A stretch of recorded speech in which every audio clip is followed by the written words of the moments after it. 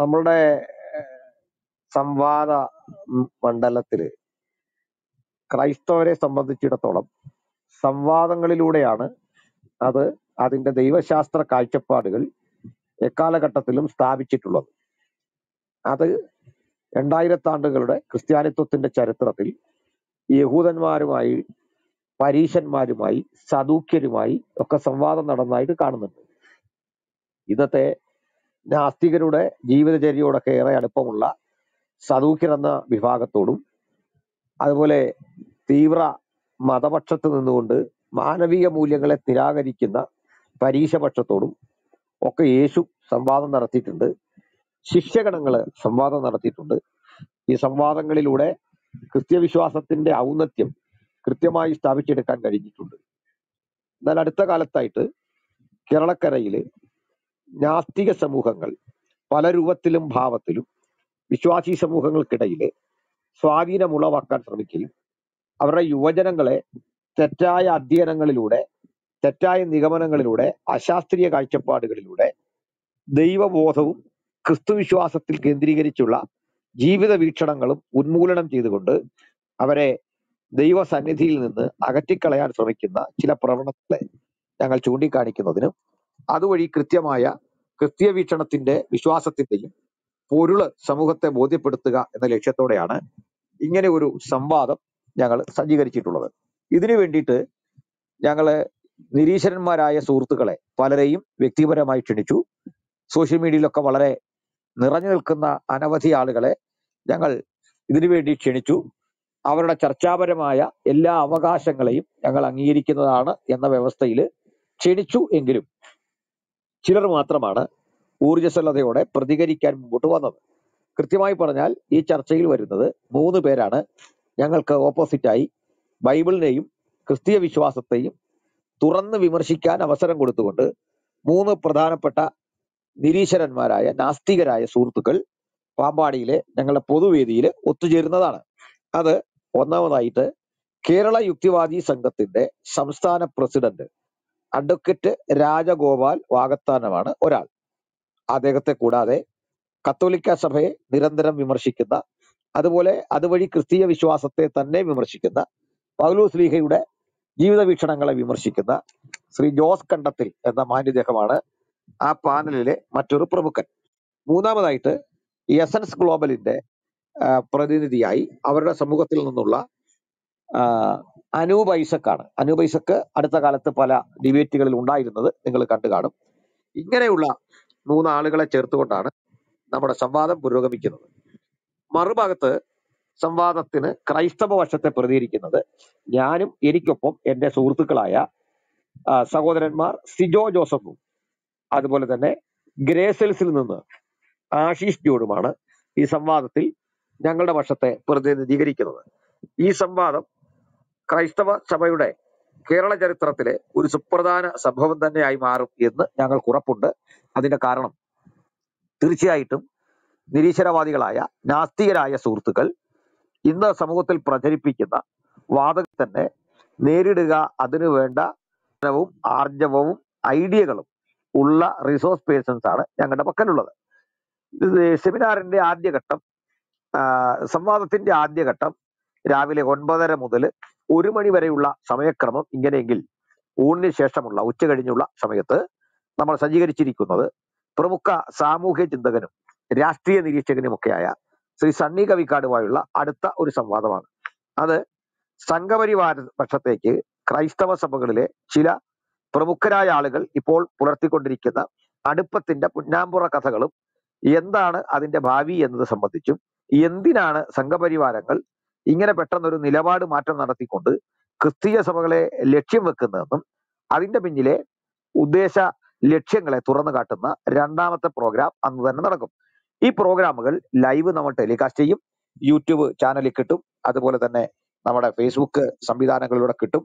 ഇത് അവർക്കും കൃത്യമായി തന്നെ ജനങ്ങളിലേക്ക് എത്തിക്കാൻ പാകത്തിനുള്ള സൗകര്യങ്ങൾ നമ്മൾ ചെയ്തു കൊടുത്തിട്ടുണ്ട്. ഏതാണ്ട് 10-20ഓളം സന്നദ്ധ പ്രവർത്തകര് ഇതിനു വേണ്ടി നന്നായി പണിയെടുക്കുന്നു. സോഷ്യൽ മീഡിയ ആക്ടിവിസ്റ്റുകൾ കൃത്യമായി തന്നെ ഇതിന്റെ പ്രചാരണ പരിപാടികളിലായിരിക്കുന്നു. അതുകൂടാതെ നമ്മളുടെ സഹോദരന്മാർ അത്യധ്വാനം ചെയ്ത് ഈ മേഖലകളിൽ പോസ്റ്റർ പ്രചരണം നടത്തുന്നുണ്ട്. ചുരുക്കത്തില് കോട്ടയം ജില്ലയുടെ പലയിടങ്ങളിൽ ഈ പ്രോഗ്രാം വലിയൊരു ചലനവും ചർച്ചയും സൃഷ്ടിച്ചിട്ടുണ്ട്. സാമൂഹ്യ മാധ്യമങ്ങളിലും ഇത് സംബന്ധിച്ചുള്ള നമ്മുടെ ചർച്ചകൾ ഉടനെ തന്നെ ആരംഭിക്കും. അതിന്റെ ഒരു ആദ്യപടി എന്ന നിലയിലാണ് ഇപ്പോൾ ഇങ്ങനെ ഒരു അവസരം നമ്മൾ ക്രമീകരിച്ചിട്ടുള്ളത്. തുടർന്ന് ഇത് സംബന്ധിച്ചുള്ള വിശദീകരണങ്ങളോ മറ്റു കാര്യങ്ങളോ ആവശ്യമുണ്ടെങ്കിൽ ആ ചർച്ചയിലേക്കും നിങ്ങൾക്ക് വരാം. ഇങ്ങനെ ചർച്ചയ്ക്ക് താല്പര്യമെടുത്തവരെയൊക്കെ ഞാൻ ഇവിടേക്ക് ക്ഷണിച്ചിട്ടുണ്ട്. യേശാസം പാസ്റ്റർ മോഡറേറ്റ് ചെയ്യും. നമുക്ക് അതിലേക്ക് കിടക്കാം.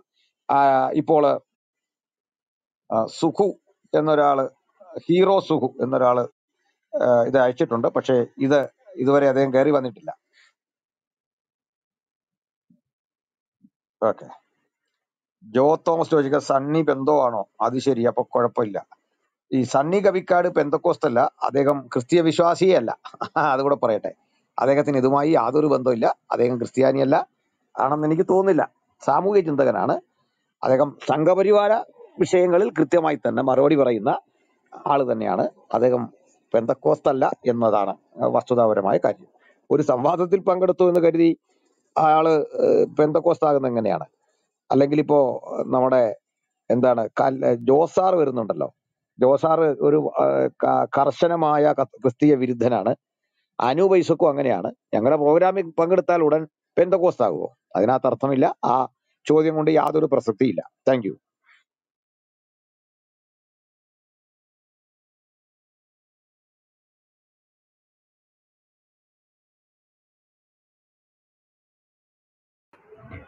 ജെ.കെ. ബ്രദറെ, ആസ്തിക സംവരണം നിർമ്മാണം എന്തൊക്കെയോ കുറിച്ച് വിടുന്നുണ്ട്. അദ്ദേഹത്തിന് കയറി വരാം, ഇവിടെ വന്ന് ചോദിക്കുക. അങ്ങനെ വെറുതെ കുറിപ്പിട്ടിട്ട് എന്താ കാര്യം?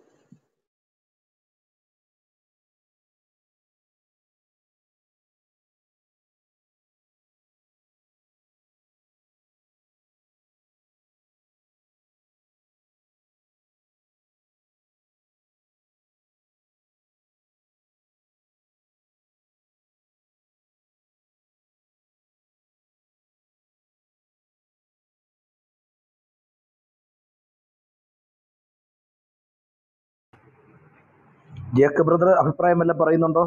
ജെ.കെ. കേൾക്കാമോ? ജെ.കെ.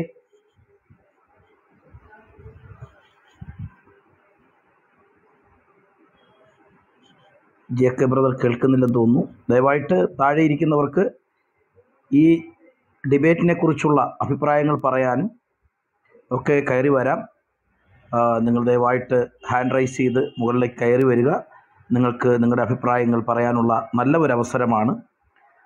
പ്രത്യേകിച്ച് നമുക്കെല്ലാവർക്കും ഈ ഡിബേറ്റിനെ കുറിച്ച് പ്രാർത്ഥിക്കേണ്ടത് അത്യന്താപേക്ഷിതമാണ്. നമ്മുടെ ദൈവദാസന്മാർ അനിൽ കൊടുത്തോട്ടം പാസ്റ്ററും സിജോ ജോസഫ് പാസ്റ്ററും ആശിഷ് ജോൺ ബ്രദറും ഒക്കെ അവരുടെ കഴിവിൽ ആശ്രയിച്ചല്ല, ദൈവത്തിൽ ആശ്രയിച്ചാണ് നിൽക്കുന്നത്. നമുക്ക് എല്ലാവർക്കും അറിയാം. കഴിവുള്ളവർ തന്നെയാണ്. എങ്കിലും അവർ കഴിവിനേക്കാൾ ഒരു ദൈവാശ്രയത്തിൽ ഈ ഡിബേറ്റിൽ പങ്കെടുക്കുമ്പോൾ ദൈവം ശക്തമായി ദൈവദാസന്മാരോട് ഇടപെടാനും അവർക്ക് നന്നായിട്ട് അതിൽ പെർഫോം ചെയ്യുവാനും ദൈവനാമം മഹത്വപ്പെടുവാനും ഇടയാകാൻ വേണ്ടി പ്രാർത്ഥനയോടുകൂടി എല്ലാവരും ആയിരിക്കണമേ എന്ന് ഓർപ്പിക്കുന്നു. ഇപ്പോൾ ദിനു ബ്രദർ സംസാരിച്ചു. ഞാൻ കരുതി ഡിബേറ്റ് നടന്നെന്നാണ് കരുതിയത്. അങ്ങനെയാണ്. ഡിബേറ്റ് 29-ാം തീയതിയാണ്. 29-ാം തീയതി പാമ്പാടിയിൽ വെച്ചാണ്. ഇപ്പോൾ അതിനെക്കുറിച്ചുള്ള എന്തെങ്കിലും സംശയങ്ങളോ, എപ്പോഴാണ്, എവിടെയാണ്, എന്താണ് വിഷയം എന്നൊക്കെ ഉള്ള കാര്യങ്ങൾ പാസ്റ്ററോട് ചോദിച്ചാൽ, ചർച്ചയല്ല ഇവിടെ നടക്കുന്നത്, പക്ഷേ അത് ഡിബേറ്റാണ് നടക്കുന്നത്. പക്ഷേ എങ്കിലും അതിനെക്കുറിച്ചുള്ള ഏകദേശ വിവരങ്ങൾ പാസ്റ്റർ നൽകും. എന്തായാലും ബൈബിൾപരമായ വിമർശനമല്ലേ നാസ്തികർ നടത്തുന്നു. അപ്പം അങ്ങനെ ഒരു ചോദ്യം ചോദിക്കട്ടോ പാസ്റ്റർ? മനസ്സിലായില്ല, ഒന്നുകൂടെ ചോദിച്ചേ. ബൈബിളിനെ വിമർശിക്കുന്നതിൽ നാസ്തികർ, ക്രിസ്തുവിനേക്ക്. അപ്പൊ ആ ഒരു രീതിയിൽ ഒരു ചോദ്യം ചോദിക്കട്ടോ? അല്ല, അതിന് നമുക്ക് അന്നേരം അവസരം ഉണ്ടല്ലോ. കാരണം നമുക്ക് പൂർണ്ണമായ അവസരം അവിടെ കൊടുക്കുന്നുണ്ട്. ഇപ്പൊ അതിനകത്തൊരു വിഷയം കൂടി പറയാം. ഈ നാസ്തികര് പൊതുവെ അവരുടെ വേദിയിൽ നിന്നാണ് ഈ ഗോൾ അടിക്കുന്നത്. കേൾക്കാൻ, എതിരെ പറയാൻ ഒരാളില്ല. മറ്റൊരു കാര്യം കൂടെ ഉള്ളത്, ഇപ്പൊ ഗ്ലോബൽ എസൻസ് സംഘടിപ്പിക്കുന്ന ഒരു പ്രോഗ്രാമിൽ ഞാൻ പോകുന്നുണ്ട്. ഞാൻ എൻ്റെ വ്യവസ്ഥ പറഞ്ഞിട്ടാണ് പോയേക്കുന്നത്. ആ വ്യവസ്ഥ അംഗീകരിച്ചുകൊണ്ടാണ് ഞാൻ ടോമി ജോസഫുമായിട്ട് ഗ്ലോബൽ എസൻസിന്റെ ഒരു വേദിയിൽ വരാം എന്ന് സമ്മതിക്കുകയും ഒക്ടോബറിൽ പ്രോഗ്രാം ഉണ്ട്, പോസ്റ്ററൊക്കെ ഉടനെ ഇറങ്ങും. അപ്പോൾ സാധാരണഗതിയിൽ അവർ ചെയ്യുന്ന ഒരു പരിപാടി, ഒരു ചോദ്യം നമ്മളെ നേരെ ചോദിക്കുക, ആ ചോദ്യത്തിന് നമ്മൾ ഒരു ഉത്തരം പറയുന്നു. ഉത്തരം പരിമിത സമയമുള്ളൂ പറയാൻ. വീണ്ടും ചോദ്യകർത്താവിലേക്ക് പോകുന്നു. അതിൽ തെറ്റൊന്നുമില്ല. ചോദ്യകർത്താവിൽ ചെന്ന ആള്, ചോദ്യകർത്താവ് അതിനെ ഒന്ന് റെഫ്യൂട്ട് ചെയ്തിട്ട് അത് നേരെ വീണ്ടും ഉത്തരം പറയുന്നതിലേക്ക് വരണം. അങ്ങനെയാണ് അതിന്റെ കൺക്ലൂഷൻ. അയാൾക്കും പറയണ്ടേ. എന്നിട്ട് ആങ്കറിലേക്ക് പോകണം. ഇതാണ് അതിന്റെ ശരിയായ രീതി. ആങ്കർ അതിന് വേണമെങ്കിൽ ഒരു നിരീക്ഷണം നടത്താം, വേണമെങ്കിൽ ഒരിക്കൽ കൂടി ഉത്തരം പറഞ്ഞ ആളിലേക്ക് പോവാം. എന്നാൽ സംഭവിക്കുന്നത് ഈ ഗ്ലോബൽ എസൻസിന്റെ ഒരു തട്ടിപ്പ്, ചോദ്യം ചോദിച്ച ഒരു ചോദ്യം ചോദിക്കുന്നു, ഉത്തരം നമ്മൾ പറയുന്നതിന്റെ ഇടയ്ക്കല്ലേ ഇവർ ഇടപെടുന്നുണ്ട്, ആങ്കർ ഇടപെടുന്നുണ്ട്, അനാവശ്യമായിട്ട് ഇടപെടുന്നുണ്ട്. അത് കഴിഞ്ഞാൽ ഉടൻ വീണ്ടും ഉത്തരം പറഞ്ഞ ആളിലേക്ക് മയക്കി ഇല്ലുന്നു, എന്നിട്ട് ആങ്കറുടെ കയ്യിലേക്ക് ഇല്ലുന്നു, ക്ലോസ്. ഇതാണ് പരിപാടി. അപ്പോൾ അവിടെ സത്യസന്ധമായ ഡിബേറ്റ് നടക്കുന്ന ഇവിടെ. ഞങ്ങൾ ഇത്തവണ ഈ ആളുകളെ വിളിച്ചിട്ട് ആദ്യം ചോദിച്ചു, നിങ്ങളുടെ വ്യവസ്ഥ പറയൂ, എങ്ങനെ വേണം. അപ്പൊ അവർ പറഞ്ഞു ചർച്ചയിൽ അവർക്ക് തുല്യ അവകാശങ്ങൾ വേണം. ഞാൻ പറഞ്ഞു തുല്യ അവകാശം തന്നെ ഉണ്ട്, ഒരു കുഴപ്പവും അക്കാര്യത്തിലില്ല. രണ്ടാമതായി ഈ ടോപ്പിക്ക് തീരുമാനിക്കുന്ന അടക്കം നിങ്ങൾക്കാകാം, നിങ്ങൾക്ക് എവിടുന്നും തെളിവുകൾ എടുക്കാം, നിങ്ങൾക്ക് എത്തരത്തിലുള്ള വിമർശനങ്ങളും എടുക്കാം. സമയം അതിനകത്ത് ഇപ്പൊ തന്നെ ബെല്ല് വെച്ചിട്ടുണ്ട്, ഒരു 10 മിനിറ്റ്. ആദ്യത്തെ പ്രഭാഷണം കഴിഞ്ഞ് 10 മിനിറ്റ് ആണ് ആദ്യത്തെ പ്രഭാഷണത്തിന്. ഉത്തരം പറയുന്നതിന് അങ്ങനെ സമയക്രമമൊന്നും വെച്ചിട്ടില്ല, ഇടയ്ക്ക് കയറത്തില്ല. ഇനി ബെല്ലടിച്ചാൽ പോലും നിങ്ങൾ നിങ്ങളുടെ കൺക്ലൂഷൻ പറഞ്ഞിട്ട് നിർത്തിയാൽ മതി. ഇങ്ങനെയാണ് ക്രമപ്പെടുത്തിയിരിക്കുന്നത്. അപ്പൊ ഇതേ വിധത്തിൽ ഞങ്ങളുടെ ഇരു കൂട്ടർക്കും സ്വീകാര്യമായ ഒരു ഫോർമാറ്റിലാണ് ഈ ചർച്ച നടക്കുന്നത്. അപ്പോ അതുകൊണ്ട് നിങ്ങൾക്ക് അവിടെ വന്ന് ചോദ്യം ചോദിക്കുകയോ അതിന് പറ്റുന്നില്ലെങ്കിൽ മെസ്സേജ് ഇടുകയൊക്കെ ചെയ്താൽ, അവിടെ കമന്റുകളായിട്ടൊക്കെ ഇടുകയോ ചെയ്താൽ അന്നേരത്തെ ചോദ്യങ്ങൾക്ക് ഉത്തരം പറയാം. കാരണം ഞങ്ങൾ അവിടെ പറയാൻ പോകുന്ന കാര്യങ്ങൾ അഡ്വാൻസ് ആയിട്ട് ഇവിടെ ചെയ്യുന്നതിൽ അർത്ഥമില്ലല്ലോ, അതൊരു സുഖമുള്ള ഏർപ്പാടല്ലല്ലോ. അതാ കാര്യം.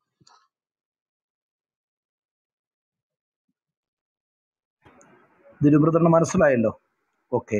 ചർച്ചയെക്കുറിച്ച് വിശദമായിട്ട് ഇപ്പോൾ പറഞ്ഞാൽ അത് പബ്ലിക്കിൽ ഇപ്പോൾ പറയാൻ പറ്റില്ലല്ലോ, അഭിപ്രായങ്ങളും അതിനുള്ള മറുപടികളും ഒക്കെ. അതുകൊണ്ടാണ്. ഓക്കെ, ഗോഡ്സ് ലവ് സംസാരിച്ചു. God's love. Praise Lord. കൊടുത്തോട്ടും പാസ്റ്ററെ.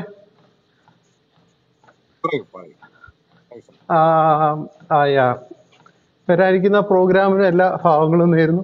ഞങ്ങളെല്ലാം കാത്തിരിക്കുന്നു. പ്രോഗ്രാമിൻ്റെ വിജയത്തിനായിട്ട് പ്രാർത്ഥിക്കാം. എൻ്റെ വീടും പാമ്പാടിയിലാണ്, പക്ഷേ ഞാൻ വിദേശത്തായതുകൊണ്ട് പങ്കെടുക്കാൻ സാധിക്കത്തില്ല. ഞാൻ കൊടുത്തോട്ടും പാസ്റ്ററിന് ഒരു ബാക്ക് ചാനൽ മെസ്സേജ് അയച്ചിട്ടുണ്ട്, ഒന്ന് നോക്കണേ. Thank you.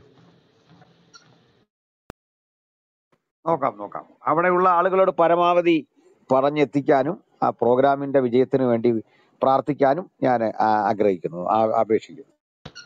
തീർച്ചയായിട്ടും.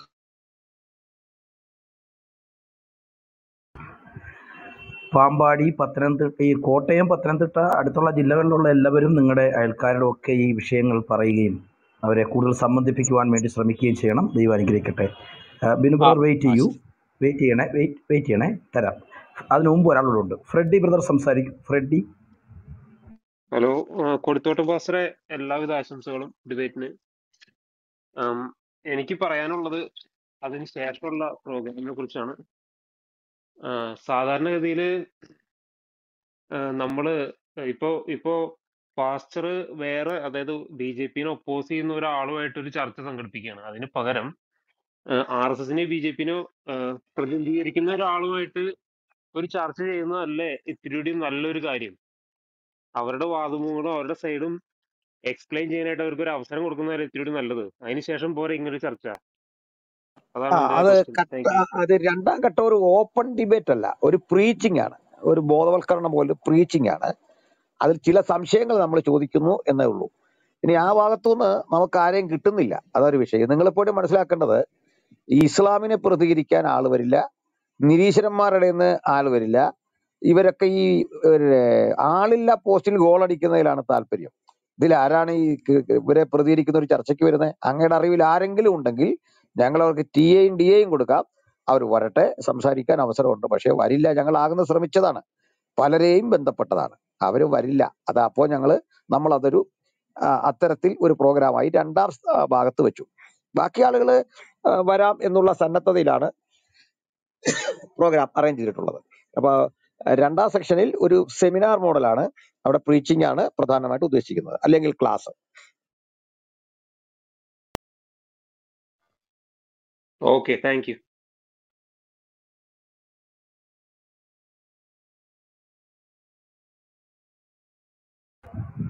അടുത്ത് ബിനു ബ്രദർ സംസാരിച്ചോളൂ. ബിനു ബ്രദർ. പാസ്റ്ററെ പ്രൈസ് ലോർഡ്, കർത്താവ് അനുഗ്രഹിക്കട്ടെ. എനിക്ക് വരണമെന്നുണ്ടായിരുന്നു, പക്ഷേ സിജോ പാസ്റ്റർ എന്നെ വിളിച്ചായിരുന്നു. അപ്പം എനിക്ക് വരാൻ പറ്റാത്ത ഒരു സാഹചര്യം എന്ന് പറഞ്ഞാൽ എൻ്റെ ഭാര്യയുടെ ഒരു ഓപ്പറേഷൻ ഉണ്ട്. അപ്പം അത് കാരണം എനിക്ക് വരാൻ പറ്റത്തില്ല. പിന്നെ ബിജു പാസ്റ്ററും അതുപോലെ തന്നെ അനിൽ രാജും തിരുവനന്തപുരത്ത് നിന്ന് വരുന്നുണ്ടെന്ന് പറഞ്ഞു. തിരുവല്ലയിൽ ഇറങ്ങിയിട്ട് അവർ മല്ലപ്പള്ളി വഴി വരുന്നതല്ലേ എളുപ്പം, ഇച്ചിരി എളുപ്പം അവർക്ക്. വഴി എളുപ്പം മല്ലപ്പള്ളിയാണ് സ്വന്തം വണ്ടിയിലാണെങ്കിൽ. അല്ല, ബസ്സിനാണ് വരുന്നതെങ്കിൽ ഡയറക്റ്റ് കോട്ടയത്തുനിന്ന് പാമ്പാടിക്ക് ബസ്സിന് വരുന്നത്, അതാണ് എളുപ്പം. KSRTC ആണെങ്കിൽ എളുപ്പം കോട്ടയമാണ്. അത് ഇവരെന്നോട് ചോദിച്ചപ്പോൾ ഞാൻ പറഞ്ഞു തിരുവല്ലയിൽ ഇറങ്ങിയിട്ട് നേരെ മല്ലപ്പള്ളി വണ്ടി കയറി മല്ലപ്പള്ളി നേരെ പാമ്പാടി എളുപ്പം ചെല്ലാമെന്ന് പറഞ്ഞു. ബസ്സിന് അങ്ങനെ ഞാൻ പറഞ്ഞിരുന്നു. ബസ്സിന് അത് അത്ര എളുപ്പമല്ല, ബസ് കിട്ടാനൊക്കെ താമസം വരും. ഡയറക്റ്റ് കോട്ടയമാണ് എളുപ്പം. അപ്പൊ കോട്ടയത്ത് പാമ്പാടി കയറുന്നതായിരിക്കും ഏറ്റവും എളുപ്പം അല്ലേ? കോട്ടയത്തുനിന്ന് പാമ്പാടിക്ക് 10 മൈലാണ് കണക്ക്. പാസ്റ്റർ ഇത് യൂട്യൂബിലോ ഫേസ്ബുക്കിലോ വല്ലതും ഇത് കാണാൻ പറ്റുമോ? ഇത് ലൈവായിട്ട് ഫേസ്ബുക്കിലും യൂട്യൂബിലും ഉണ്ടാവും. ഓക്കെ, അപ്പൊ അങ്ങനെ കാണാം. എനിക്ക് വരാൻ പറ്റത്തില്ല. ഇനി അടുത്ത എന്തെങ്കിലും ഒരു പ്രോഗ്രാം വരികയാണെങ്കിൽ തീർച്ചയായിട്ടും വരുന്നതായിരിക്കും. അതിലുപരി ക്ലബ് ഹൗസിലെ കുറെ ആൾക്കാരെ കാണാനും അവരോട് സംസാരിക്കാനും ഒക്കെ കഴിയുന്നതാണ് ഇച്ചിരൂടെ നല്ലതെന്ന് എനിക്ക് തോന്നി. അപ്പൊ അതാണ് ഞാൻ വരാൻ ആഗ്രഹിച്ചത്. പക്ഷെ ഈ ഒരു സാഹചര്യമായിട്ട് വരാൻ പറ്റിയില്ല. ഞാൻ യൂട്യൂബ് വഴി കണ്ടോ. ഓക്കെ ബിനു ബ്രദറെ, അത് ബിജു പാസ്റ്റർക്ക് അറിയാം. കൺവെൻഷൻ നടന്ന ആ ഓഡിറ്റോറിയം അല്ലേ പാസ്റ്ററെ നമ്മുടെ കൺവെൻഷൻ നടന്നേ? അതെ അതെ അതെ, ബിജു ബ്രദറിന് അറിയാം. ബിജു പാസ്റ്റർക്ക് അറിയാം, അദ്ദേഹം പറഞ്ഞു. ഓക്കെ, അടുത്ത് പോൾ ബ്രദർ സംസാരിച്ചോളൂ. പോൾ. ഹലോ പാസ്റ്ററെ, എനിക്ക് ഒരു സംശയമല്ല, ഒരു കമൻ്റാണ്.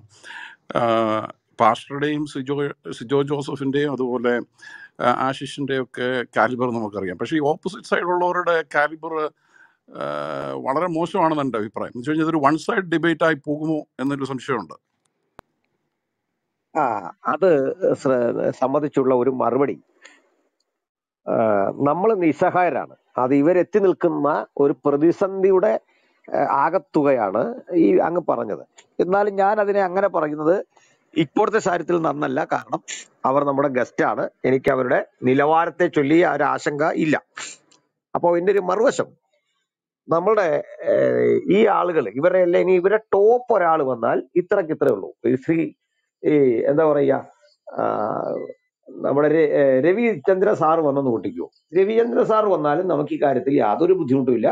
സനലിടമറുകൾ, രവിചന്ദ്രനും ഒക്കെയാണ് ഇതിലെ ടോപ്പ് എന്ന് പറയുന്ന ആളുകൾ. ഇവർ വന്നാൽ പോലും ബുദ്ധിമുട്ടില്ല. കേവലം ഒരു ക്ലബ് ഹൗസ് ചർച്ചയിൽ അസഹിഷ്ണുതപ്പെടുന്ന ആൾക്കാരാണ് ഇവരെന്നുള്ളതാണ് സത്യം.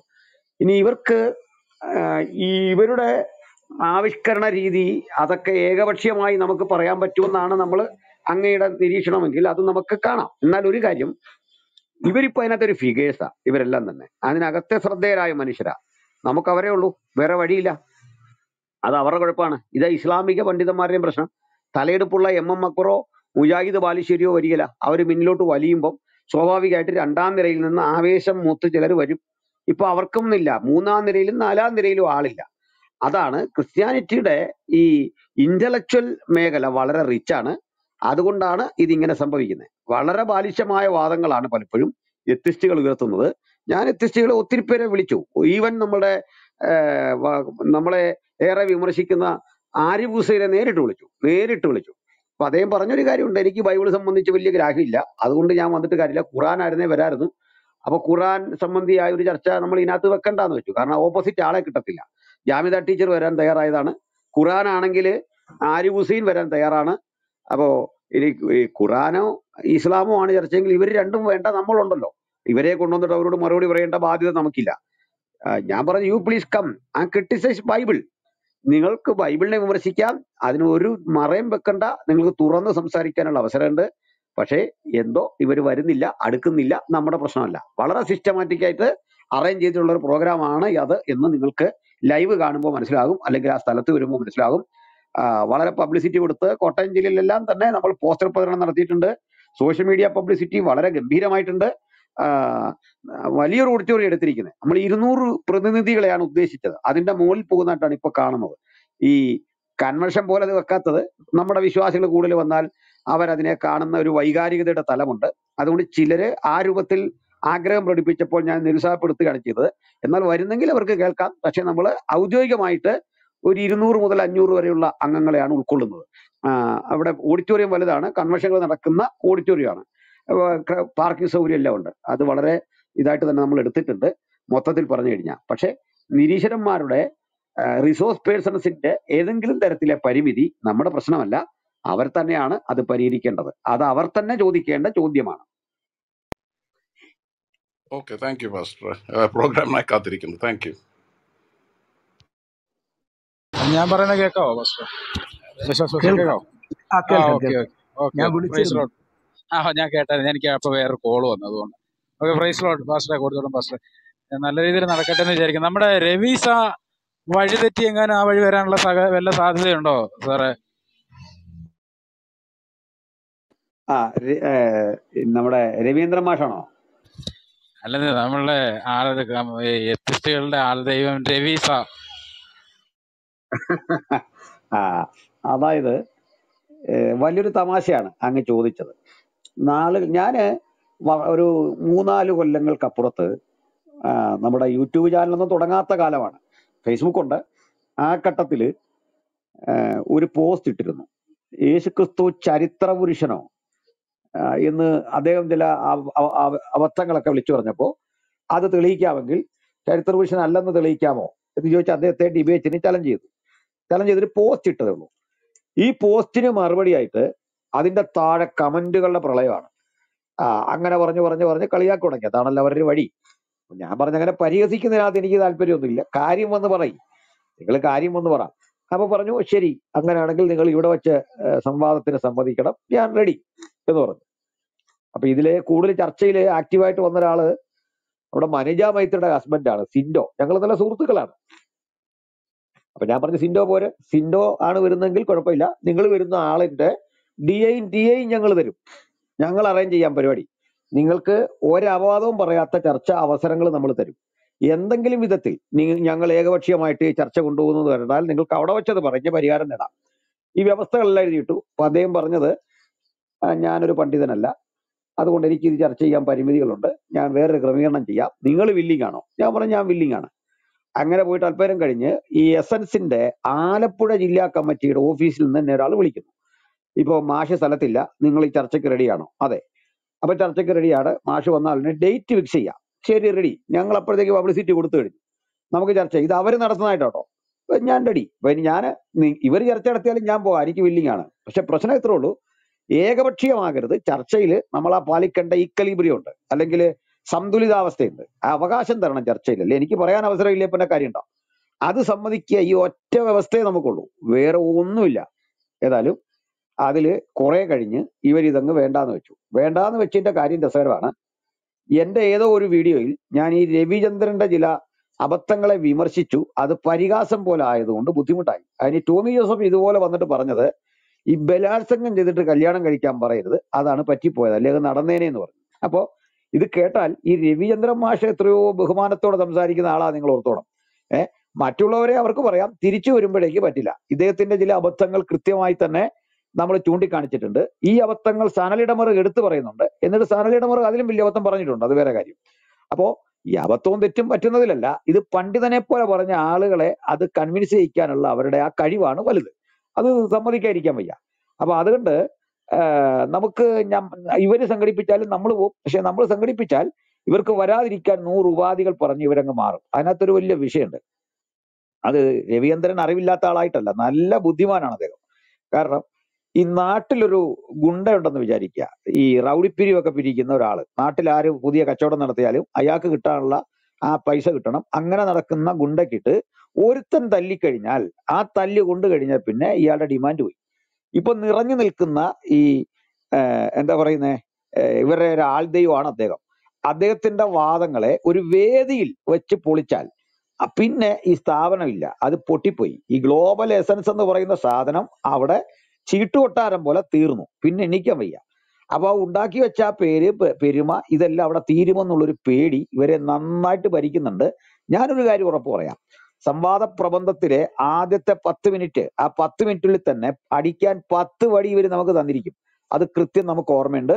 അപ്പൊ അതുകൊണ്ട് നമ്മൾ ഏത് രൂപത്തിൽ ഇതിനോട് കൃത്യം പ്രതികരിക്കും എന്നുള്ളതിനെ പറ്റി അവർക്കും ധാരണയുണ്ട്. കാരണം ക്രിസ്ത്യാനിറ്റിയുടെ ചരിത്രം ഇവർക്ക് കുറെ അറിയാം. ഇത്തരം ഇവര് നമുക്കെതിരെ ഉപയോഗിക്കുന്ന പല ടൂൾസും നമ്മുടെ ഇന്ന് പോയിട്ടുള്ളതാണ്. യുക്തിബോധത്തിന്റെ ആധുനികമായ കാഴ്ചപ്പാടുകൾ പോലും ക്രിസ്ത്യാനിറ്റിയിൽ നിന്ന് കോപ്പി അടിച്ചല്ലാതെ നിരീശ്വരന്മാരുടെ വക്കലായതൊന്നുമില്ല. അപ്പൊ അവർ വരട്ടെ, തെളിയിക്കട്ടെ, സംസാരിക്കട്ടെ. എന്നാൽ ഇത്തരത്തിലെ കക്ഷികൾ വന്ന് ചാടുമെങ്കിൽ നല്ലത്. അവർ വരുമെന്ന് പ്രതീക്ഷിക്കാൻ വയ്യ. അവർക്ക് ധൈര്യം ഉണ്ടാകുന്ന ഒരു കാലം വരട്ടെ എന്ന് പ്രാർത്ഥിക്കാനേ നമുക്ക് പറ്റുള്ളൂ. ജെ.കെ. ഓക്കെ ഓക്കെ കഴിഞ്ഞു. ആ ഇനി എന്തെങ്കിലും ചോദിക്കാനുണ്ടോ? അല്ലല്ല, ഞാൻ യുക്തിവാദി എന്ന് പറയുമ്പോൾ നമ്മുടെ നാട്ടിലെ മെയിൻ യുക്തിവാദി ഇദ്ദേഹമാണല്ലോ. അപ്പൊ പുള്ളി ഇനി വഴിതെറ്റി എങ്ങാനും അവിടെ വന്ന് പ്രത്യക്ഷപ്പെടാൻ സാധ്യത ഉണ്ടോ എന്ന് വിചാരിച്ച് ചോദിച്ചാൽ. Okay, thank you pastor. Okay ജെ.കെ. Thank you. Free thinker, അങ്ങേക്ക് ചോദിക്കാനുള്ള ചോദ്യം ചോദിക്കാം. പക്ഷേ ഇതൊരു എന്താ വളരെ ശാന്തമായിട്ടും സൗമ്യമായിട്ടും ഒക്കെ ഉള്ളൊരു ചർച്ചയായിട്ടായിരിക്കണം കേട്ടോ. പ്ലീസ്. ഓക്കെ, സംസാരിക്കും. ഇല്ല, ഞാൻ ഈ സബ്ജക്ട് കണ്ടുകൊണ്ട് വന്നതാണ്. എനിക്ക് മനസ്സിലാവുന്നില്ല, നിങ്ങളെ ഡിബേറ്റ് ചെയ്യാൻ യുക്തിവാദികളെ ഒന്നും കിട്ടുന്നില്ലെന്നാണോ പ്രശ്നം? എന്താണെന്ന് ഞാനൊന്ന് മനസ്സിലാക്കാൻ ശ്രമിക്കുകയായിരുന്നു. അത്രേ ഉള്ളൂ, അത്രേ ഞാൻ ഉദ്ദേശിച്ചുള്ളൂ. നിങ്ങൾക്ക് ഒരു ഡിബേറ്റ് വെച്ചു, അപ്പൊ യുക്തിവാദികൾ ആരും വരുന്നില്ല എന്നുള്ളതാണോ ഇപ്പോഴത്തെ ഇഷ്യൂ? അതാണ് എന്റെ ക്വസ്റ്റ്യൻ. യുക്തിവാദികൾ വന്നിട്ടുണ്ട്, അവര് ഡേറ്റ് ഫിക്സ് ചെയ്തു. വെറും യുക്തിവാദി അല്ല വരുന്നത്. കേരള യുക്തിവാദി സംഘത്തിന്റെ സംസ്ഥാന പ്രസിഡന്റ്, യുക്തിരേഖ മാസികയുടെ എഡിറ്റർ, പവനൻ എന്നറിയപ്പെടുന്ന CPI പഴയ നേതാവൊക്കെ നയിച്ച കേരള യുക്തിവാദി സംഘം 14 ജില്ലയിലും കമ്മിറ്റിയുള്ള ഒരു പ്രസ്ഥാനത്തിന്റെ ലീഡർഷിപ്പിൽ നിൽക്കുന്ന ഗ്രന്ഥകാരനും സാമൂഹ്യ രംഗത്തേറെ ശ്രദ്ധിക്കപ്പെടുന്ന ആളും എന്റെ സുഹൃത്തും കൂടി ആയിട്ടുള്ള അഡ്വക്കേറ്റ് രാജഗോപാൽ വാകത്താനമാണ് ഒരു റിസോഴ്സ് പേഴ്സൺ. രണ്ടാമത്തെ ആള് എന്ന് പറയുന്നത് ജോസ് കണ്ടത്തിലാണ്, ഒരു പ്രമുഖ കത്തോലിക്ക സഭാ വിമർശകൻ. ഒപ്പം കണ്ടത്തിൽ എന്ന് പറയുന്ന കുടുംബത്തിന്റെ പ്രത്യേകത തന്നെ അറിയാലോ. അത് മനോരമയൊക്കെ ആയിട്ട് ബന്ധപ്പെട്ട കുടുംബമാണ്. അദ്ദേഹത്തിന്റെ മക്കള്, ഒരാള് വനിതയുടെ എഡിറ്ററാണ്, ഒരാള് മനോരമയിലെ ഒരു ഉയർന്ന ഉദ്യോഗസ്ഥനാണ്. അങ്ങനെ വളരെ ഖ്യാതിയുള്ള പേരുള്ള പ്രമുഖരായിട്ടുള്ള എസൻസിന്റെ വേദികളിൽ പ്രസംഗിച്ചിട്ടുള്ള ജോസ് കണ്ടത്തില്. മൂന്നാമത്തെ ആള് എസൻസിന്റെ തന്നെ ക്രിസ്തീയ വിഷയങ്ങളെ കുറിച്ച് ചർച്ച ചെയ്യുന്ന അനൂപ് ഐസക്കാണ്. ആ 3 പേരുണ്ട്. അപ്പൊ ഇവിടെ വേറെ ചില ആളുകളുടെ പേര് വന്നത് കൊണ്ട് അതിനൊരു മറുപടി പറഞ്ഞതേ ഉള്ളൂ. ഇനിയും നിരീശ്വരന്മാർ വന്നാലും സ്വാഗതം. അവരെ നമ്മൾ ക്ഷണിച്ചു. അവരുടെ കൂടി ഡിമാൻഡുകൾ അംഗീകരിച്ചുകൊണ്ട് ടോപ്പിക് എടുത്തതില്, ചർച്ച നടത്തുന്നതില്, ഇതെല്ലാം അവരുടെ കൂടി ഡിമാൻഡുകൾ അംഗീകരിച്ചുകൊണ്ട് ഞങ്ങൾക്ക് ഒന്നിച്ച് വാട്സാപ്പ് ഗ്രൂപ്പ് ഉണ്ടായിരുന്നു ഇവരുമായിട്ടൊക്കെ ചേർന്ന് ഇതേക്കുറിച്ച് ചർച്ച ചെയ്യാൻ. അപ്പൊ അവിടൊക്കെ ഉരുത്തിരിഞ്ഞ നിഗമനങ്ങളുടെ അടിസ്ഥാനത്തിലുള്ള ഒരു ചർച്ചയാണ് നമ്മൾ സംഘടിപ്പിച്ചിരിക്കുന്നത്, സംവാദമാണ് സംഘടിപ്പിച്ചിരിക്കുന്നത്. അല്ലാതെ അവര് വരുന്നില്ലെന്നല്ല പറഞ്ഞേ, അവര് ചിലര് വരുന്നില്ല എന്നേ പറഞ്ഞുള്ളൂ. Okay, thank you pastor. Thanks for the clarification. എനിക്ക് മനസ്സിലായില്ല, ഞാൻ ഈ വിഷയം കണ്ടുകൊണ്ട് വന്നതാണ്. പക്ഷെ ഞാനൊരു ക്വിക്ക് കമന്റ് പറയാം. അതായത് എനിക്ക് ഞാൻ ക്രിസ്ത്യൻസുമായിട്ടൊക്കെ ഡിബേറ്റ് ചെയ്യുന്ന ആളാണ്. അവരൊക്കെ എന്റെ അടുത്ത സുഹൃത്തുക്കളാണ്. ഞാൻ ഈ ചില യുക്തിവാദികളെ പോലെ ആരെയും ശത്രുക്കളായിട്ടൊന്നും കാണുന്ന ഒരാളല്ല. എല്ലാവരും എന്റെ സുഹൃത്തുക്കളാണ്. പക്ഷേ ഈ വിശ്വാസികൾ പൊതുവെ, എസ്പെഷ്യലി ക്രിസ്ത്യൻസിന്റെ മറ്റേ ഡിബേറ്റ് ചെയ്യാനുള്ള ഏറ്റവും വലിയ ഒരു പ്രോബ്ലം എന്ന് പറഞ്ഞാൽ, what is the falsification criteria four Christianity? എന്താണ് ഈ ക്രിസ്ത്യാനിറ്റിയുടെ ഫോൾസിഫിക്കേഷൻ ക്രൈറ്റീരിയ? ഇതൊരിക്കലും നിങ്ങൾ പറയത്തില്ല. അതായത് ഇന്ന കാര്യം തെളിയിച്ചു കഴിഞ്ഞാൽ, തെറ്റാണെന്ന് തെളിയിച്ചു കഴിഞ്ഞാൽ, പിന്നെ ഞങ്ങൾക്ക് that is the end of our argument എന്ന് പറയുന്ന ഒരു ഇതില്ല. സോ ഇപ്പൊ ഏതെങ്കിലും ഒരു സയന്റിഫിക് തിയറി എടുക്കുവാണെങ്കിൽ, നമ്മളിപ്പം ന്യൂട്ടൺസ് ലോസ് എടുക്കുവാണെങ്കിൽ, അല്ലെങ്കിൽ ഏതെങ്കിലും mathematical theories like Pythagoras theorem എടുക്കുകയാണെങ്കിൽ, അതിനെല്ലാത്തിനും ഒരു ഫോൾസിഫിക്കേഷൻ ക്രൈറ്റീരിയ കാണും. അതായത് if you prove this then my theory is finished. പക്ഷേ വിശ്വാസികൾ പൊതുവെ പറയാത്ത ഒരു കാര്യം, ലൈക്ക് ഫോർ എക്സാമ്പിൾ ഞാൻ പറയാം, ഇപ്പം ബൈബിളിന്റെ അകത്ത് ഔട്ട്റൈറ്റ് കോൺട്രഡിക്ഷൻസ്, ഒരു സ്ഥലത്ത് ഒരു കാര്യം വേറെ സ്ഥലത്ത് അതിന്റെ ഓപ്പോസിറ്റ് കാര്യം പറഞ്ഞാൽ, ഉണ്ടെന്ന് പോയിന്റ് ഔട്ട് ചെയ്താൽ, will that be the end of your faith? അത് പറയത്തില്ല. നമ്പർ 2, അല്ലെങ്കിൽ യേശു ക്രിസ്തു ഉയർത്തെഴുന്നേറ്റു എന്ന് പറയുന്ന, ഉയർത്തെഴുന്നേറ്റില്ല എന്ന് പറഞ്ഞാൽ അതൊരു ഫോൾസിഫിക്കേഷൻ ക്രൈറ്റീരിയ ആണോ?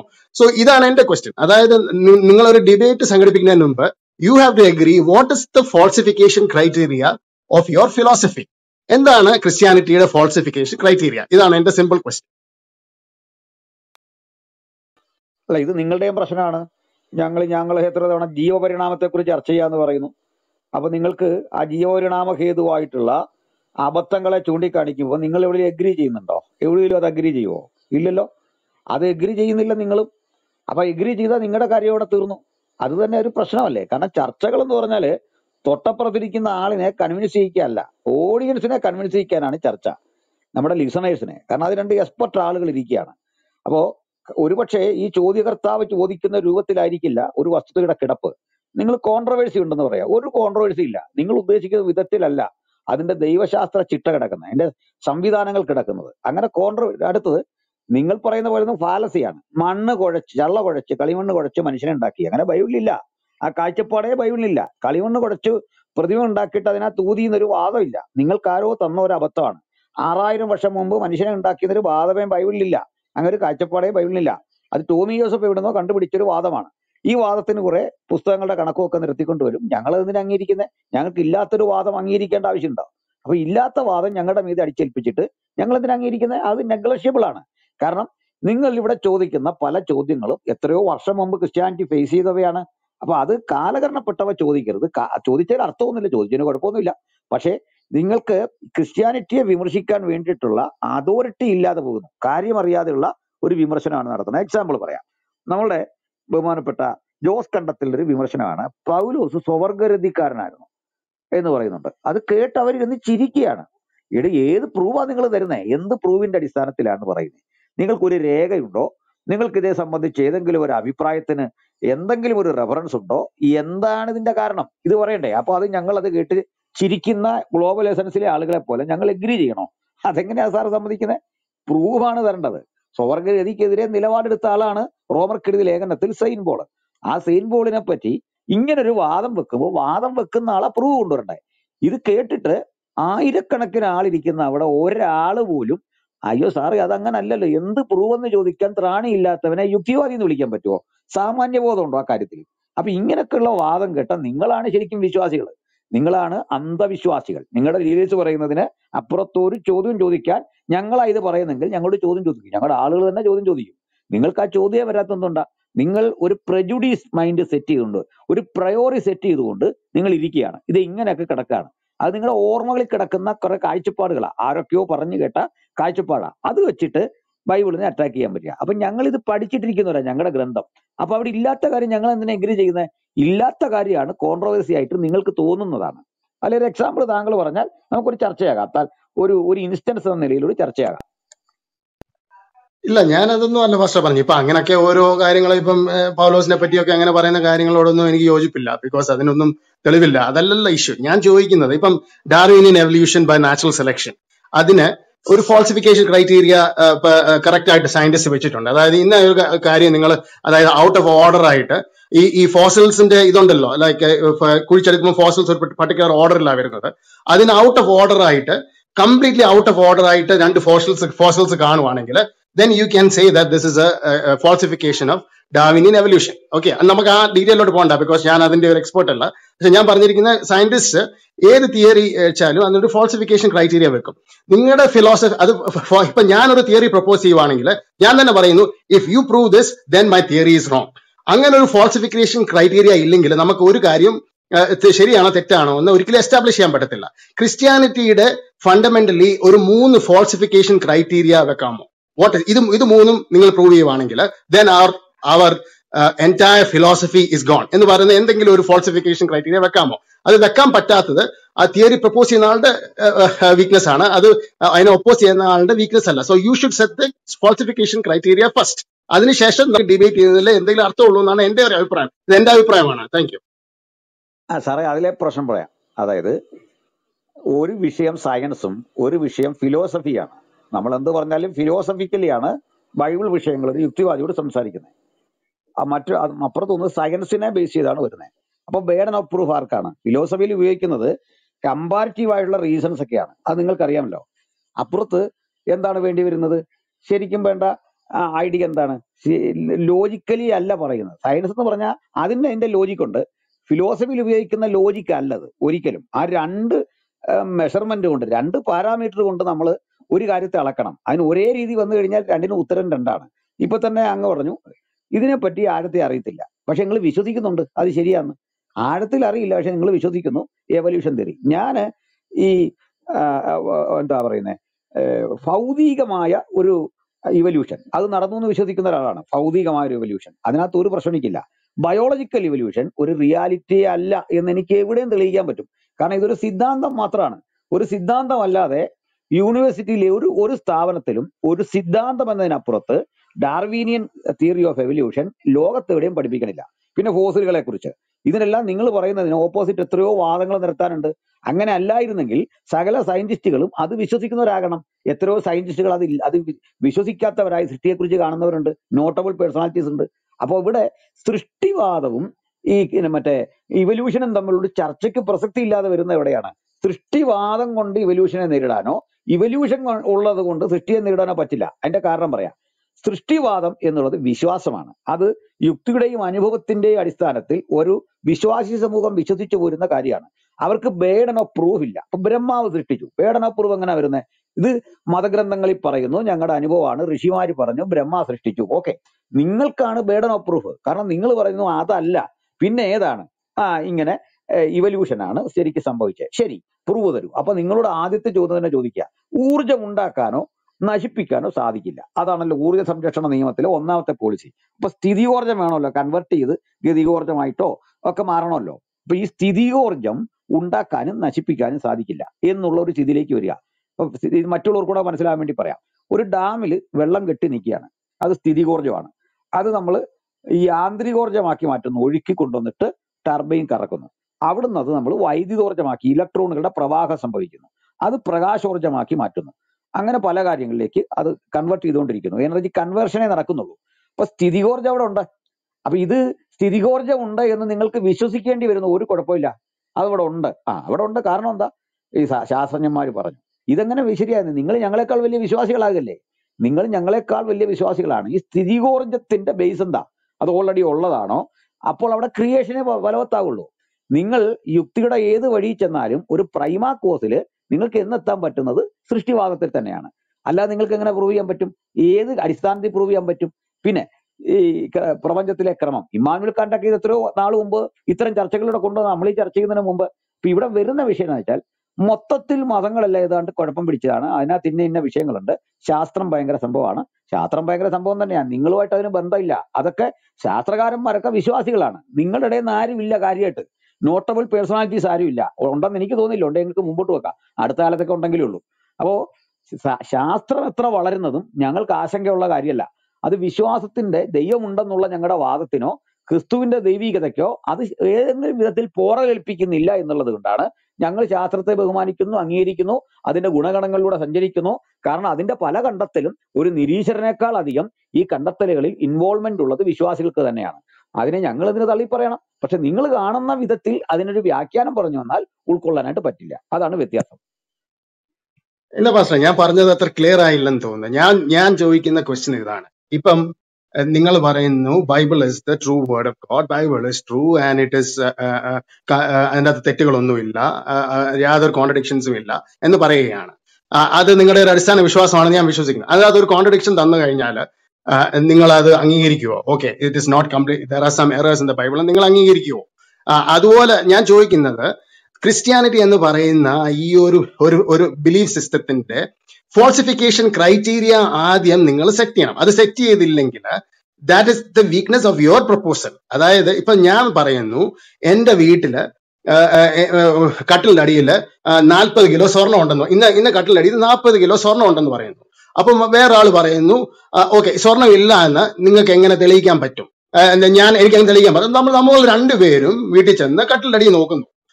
അങ്ങനെ ഒരു ഫോൾസിഫിക്കേഷൻ ക്രൈറ്റീരിയ നിങ്ങൾക്ക് ഒരിക്കലും തരാൻ കഴിയുന്നില്ല. അതായത് ബൈബിളിന്റെ അകത്ത് കോൺട്രഡിക്ഷൻ തന്ന നിങ്ങളുടെ Bible is not inspired by God എന്ന് നിങ്ങൾ അംഗീകരിക്കും? അങ്ങനെ ഒരു ഫോൾസിഫിക്കേഷൻ ക്രൈറ്റീരിയ തീർച്ചയായിട്ടും. അത് പക്ഷെ ഒരു കാര്യമുണ്ട്, അതിന്റെ വാദങ്ങൾ വെച്ചിട്ട് വേണം. നിങ്ങൾ പറയുന്ന അപ്പാടെ കേട്ടിട്ട് പോകേണ്ട കാര്യമില്ല. അതിനെ നിങ്ങൾ വെക്കുന്ന തെസീസിനോട് നമുക്കുള്ള ആന്റി തെസീസ് കേൾക്കണം. അത് കേൾക്കാതെ ചുമ്മാ നിങ്ങൾ ഞാൻ തെളിയിച്ചു, ഇനി എഗ്രി ചെയ്തു എന്ന് ഈ ടോമി ജോസഫ് ഒക്കെ പറയുന്ന പോലെ. അപ്പൊ ഇപ്പൊ നിങ്ങൾ തള്ളിയേ, പഴയ നിയമം തള്ളി, ശരി, കണ്ടല്ലോ, എല്ലാവരും കൈയടിച്ച് അനിൽ കൊടുത്തോട്ടും പഴയ നിയമം തള്ളി. ഇതിനകത്ത് അർത്ഥമില്ലെന്ന് എനിക്ക് പറയാനുള്ള കേൾക്കണ്ടേ? നിങ്ങൾ കുറെ കാര്യങ്ങൾ പറഞ്ഞിട്ട് ഇതിങ്ങനെയാണ് അതങ്ങനെയാണ്, നമുക്കിനി ഇത് അംഗീകരിച്ചിരിക്കുന്നു, പരസ്യമായിട്ട് അംഗീകരിച്ചിരിക്കുന്നു. ഇതിനകത്ത് അർത്ഥമില്ല. ഇതാണ് ഈ നടക്കുന്നത്. മനസ്സിലായില്ലേ? നിങ്ങളിപ്പോ ഞാനൊരു എക്സാമ്പിൾ പറയാം. നിന്റെ ദൈവമായ കർത്താവിനെ പരീക്ഷിക്കരുത് എന്ന് പറയുന്നു. അപ്പൊ ഈ കർത്താവിനെ പരീക്ഷിക്കരുതെന്ന് പറഞ്ഞ ബൈബിളിൽ തന്നെ പറയുന്നു, നിങ്ങൾ ഇതിനാൽ എന്നെ പരീക്ഷിപ്പിൻ എന്ന് പറയുന്നു. ഇത് കോൺട്രഡിക്ടറി ആണോ എന്ന് നിങ്ങൾ ഞങ്ങളോട് ചോദിക്കുക. കാരണം നിങ്ങൾക്ക് അത് കോൺട്രഡിക്ടറി ആയിട്ട് സ്വീകരിക്കാം. അതിന്റെ സംഭവം എന്താന്ന് വെച്ചാൽ, ഒരിടത്ത് പരീക്ഷിക്കരുത് എന്ന് പറയുന്ന ആ സന്ദർഭവും പരീക്ഷിക്കാൻ പറയുന്ന സന്ദർഭവും ഒന്ന് ഗീവിങ് ടൈത്താണ്. മറ്റേ ഒരു കാര്യം എന്ന് പറഞ്ഞാൽ ദൈവത്തിന്റെ ആത്യന്തികതയിലുള്ള നിരാസത്തെയാണ് പറയുന്നത്. രണ്ട് കാര്യത്തെയാണ് പറയുന്നത്. ഇപ്പൊ ഇത് കോൺട്രഡിക്റ്ററി ആണ് എന്ന് നിങ്ങൾ വാദിച്ചിട്ട് ദേ രണ്ട് വാക്യം തരാം, കണ്ടോണം കേട്ടോണം, ദേ തീർന്നു ഷൂ. ഇത് ഒരു എക്സാമ്പിൾ എനിക്ക് സംഭവിച്ച എന്നോട് ചോദിച്ചൊരു ചോദ്യമാണ് അനൂപ് ഐസക്. ക്രിസ്ത്യാനിറ്റി എന്ന് പറയുന്നത് നിങ്ങളുടെ വലിയ ഡിബേറ്റേഴ്സിന്റെ അവസ്ഥ അത് അത് തന്നെ മനസ്സിലാവും. അത് ആയിരക്കണക്കിന് ആളിരിക്കുന്ന ഇടത്താണ് യാതൊരു ബുദ്ധിമുട്ടും ഇല്ല പറയുന്നത്. ക്രിസ്ത്യൻസ് ആർ മാനിറ്റേഴ്സ്, ക്രിസ്ത്യൻസ് പ്രാക്ടീസിങ് കാനിബോളിസം, ക്രൈസ്തവര് മറ്റേ എന്താ പറയുക നരഭോജനമോ മനുഷ്യമാംസം ഭക്ഷിക്കുന്നു. എന്തേ തെളിവ്? നിങ്ങൾക്ക് വേണ്ടിയുള്ള എന്റെ ശരീരം വാങ്ങി ഭക്ഷിപ്പീൻ, എന്റെ ഓർമ്മയ്ക്കായി ഇത് ചെയ്യുവീൻ. അപ്പൊ ഇത് വിഡ്ഢിത്തം എന്നല്ല ഇതിനെന്താ പറയുന്നേ? ക്രിസ്ത്യൻസ് ആചരിക്കുന്ന ആ കർത്തൃമേശയെ കുറിച്ചുള്ള ഒരു നിരീശ്വരന്റെ വാദമാണ് ഇത്.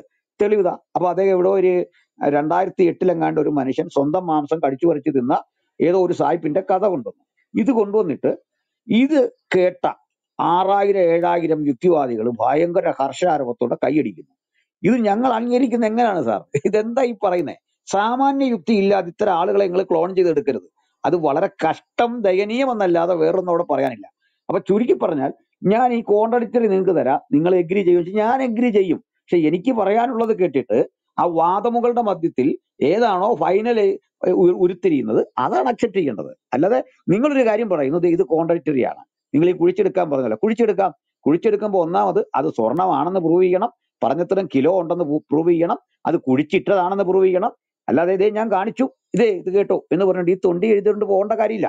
അപ്പൊ അതിന്റെ ഡീപ്പായി ചെന്നുള്ള പഠനങ്ങളിൽ ചെന്നിട്ടേ കൺക്ലൂഷനിൽ വരാവുള്ളൂ. ഇതേ വ്യവസ്ഥയുള്ളൂ. താങ്കൾ കോൺട്രഡിക്ഷൻ പറഞ്ഞോളൂ. ഓക്കെ, ഞാൻ അങ്ങനത്തെ ഒരു കോൺട്രഡിക്ഷൻ പറയുന്ന ആളല്ലേ. ഇപ്പൊ ഉദാഹരണം ദൈവം സ്നേഹമാണെന്ന് ഒരിടത്ത് പറഞ്ഞിരിക്കുന്നു, ദൈവം ക്രോധമാണെന്ന് വേറൊരിടത്ത് പറഞ്ഞിരിക്കുന്നു. ഇതൊരു കോൺട്രഡിക്ഷൻ അല്ലേ? അങ്ങനത്തെ ഒരു വീക്കായിട്ട് ഒരു ആർഗ്യുമെന്റ് പറയുന്ന ഒരാളല്ല ഞാൻ. I can guarantee you that. ഇപ്പൊ ഞാനിപ്പോ പുറത്ത് നടക്കുക, ഞാൻ എന്റെ കയ്യിൽ ബൈബിളില്ല, അത് ഞാനൊരു എക്സാമ്പിൾ പറയാം. അതായത് ഗോസ്പെൽസില് 14 ജനറേഷൻസ് ഉണ്ടെന്ന് പറയുന്നു. യേശുക്രിസ്തുവിന്റെ ജീനിയോളജിയിൽ ഒരു 14 ജനറേഷൻസ് ഉണ്ടെന്ന് പറയുന്നു. അതേ ജീനിയോളജി ക്രോണിക്കിൾസിൽ എടുത്ത് നോക്കുമ്പോൾ അത് 14 ജനറേഷൻസ് കൂടുതലുണ്ട്. ഇതിനെപ്പറ്റി ഇതൊരു കോൺട്രഡിക്ഷൻ ആയിട്ട് താങ്കൾ അക്സെപ്റ്റ് ചെയ്യുമോ? ഞാനൊരു എക്സാമ്പിൾ പറയാം. അതിന്റെ സ്പെസിഫിക്സിലോട്ട് നമുക്ക് പോകണ്ട, ബിക്കോസ് ഞാൻ പുറത്താണ്, എനിക്കിപ്പോ ഓർമ്മയില്ല.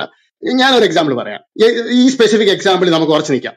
ഗോസ്പെൽസില് യേശുക്രിസ്തുവിന്റെ ജീനിയോളജിയില് 14 ജനറേഷൻസ് ആണ്. 14 ജനറേഷൻസ് എന്ന് പറഞ്ഞ അതേ ജീനിയോളജി ക്രോണിക്കിൾസില് 14 ജനറേഷൻസിൽ മേലിലാണ്. അതായത് ഒരാൾ മകനാണ് ഗോസ്പെൽസിൽ പറഞ്ഞിരിക്കുന്നത്, കൊച്ചുമകനാകുന്നു ക്രോണിക്കിൾസിൽ. ഇതൊരു കോൺട്രഡിക്ഷൻ ആയിട്ട് താങ്കൾ അക്സെപ്റ്റ് ചെയ്യുമോ? അങ്ങനത്തെ കാര്യങ്ങളാണ് ഞാൻ ഉദ്ദേശിക്കുന്നത്. ഒരിക്കലും അത് കോൺട്രഡിക്ഷൻ അല്ല. താങ്കൾ പറഞ്ഞതിലെ കാര്യം പറയാം. അതായത് ഈ ഒന്നാമതൊരു വിഷയം, ഇപ്പൊ ജോസ് കെ മാണിയുടെ ഒരു മോൻ കാർ ഇടിപ്പിച്ചല്ലോ കഴിഞ്ഞ ദിവസം, മണിമലയും കണ്ട്. അവന്റെ പേര് കേൾക്കണോ? മാണി എന്നാണ്. അപ്പൊ മാണിയുടെ മകൻ ജോസ് കെ മാണി വക മകൻ മാണി. ഇതൊരു ക്രിസ്തീയ രീതി, യഹൂദ രീതിയാണ്. മനസ്സിലായില്ലേ? ഈ പേരപ്പന്റെ പേര് 3-4 തലമുറയ്ക്കപ്പുറത്തേക്ക് ഇങ്ങനെ ഇടുന്ന ഒരു പതിവുണ്ട്. നിങ്ങൾ കോതമംഗലം ചെന്നാൽ എൽദോസും ബേസിലേ ഉള്ളൂ.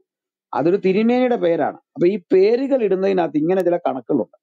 ഇനി അടുത്തത്, ഈ ജീനിയോളജിയുടെ പ്രത്യേകത ഇത് എന്തിനാണെന്ന് വെച്ചാൽ, നിങ്ങൾ ഇപ്പൊ ഇസ്രയേലിൽ ചെല്ലുക, നമ്മൾ അവിടെ യാത്ര ചെയ്യുമ്പോൾ ചില സ്ഥലങ്ങളിൽ ചെന്നായുടെ പടം കാണും, ഭയങ്കര വലിപ്പത്തിലാണ്, കട്ടൗട്ടർ പോലെ ഇരുമ്പേൽ ഉണ്ടാക്കി വെച്ചിരിക്കുകയാണ്.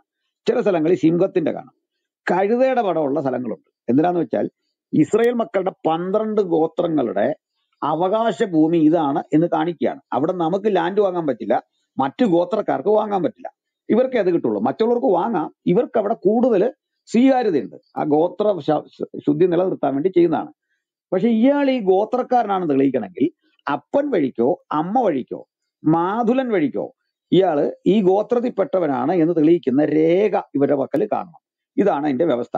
അപ്പൊ ഇവര് ഈ പാലായനങ്ങളിൽ, യാത്രകളിൽ ഇന്നാരുടെ മകൻ ഇന്നാരുടെ മകൻ ഇന്നാരുടെ മകൻ എന്നുള്ള ആ രേഖ കൊണ്ടുവരുമ്പോൾ പലപ്പോഴും ഇതിലെ നോട്ടബിൾ പേഴ്സന്റെ ആകും എഴുതുക, അതിൽ ശ്രദ്ധേയരല്ലാത്തവരെ എഴുതുകയില്ല. ഞാനൊരു എക്സാമ്പിൾ താങ്കളുടെ ബൈബിളിൽ തന്നെ പറയാം.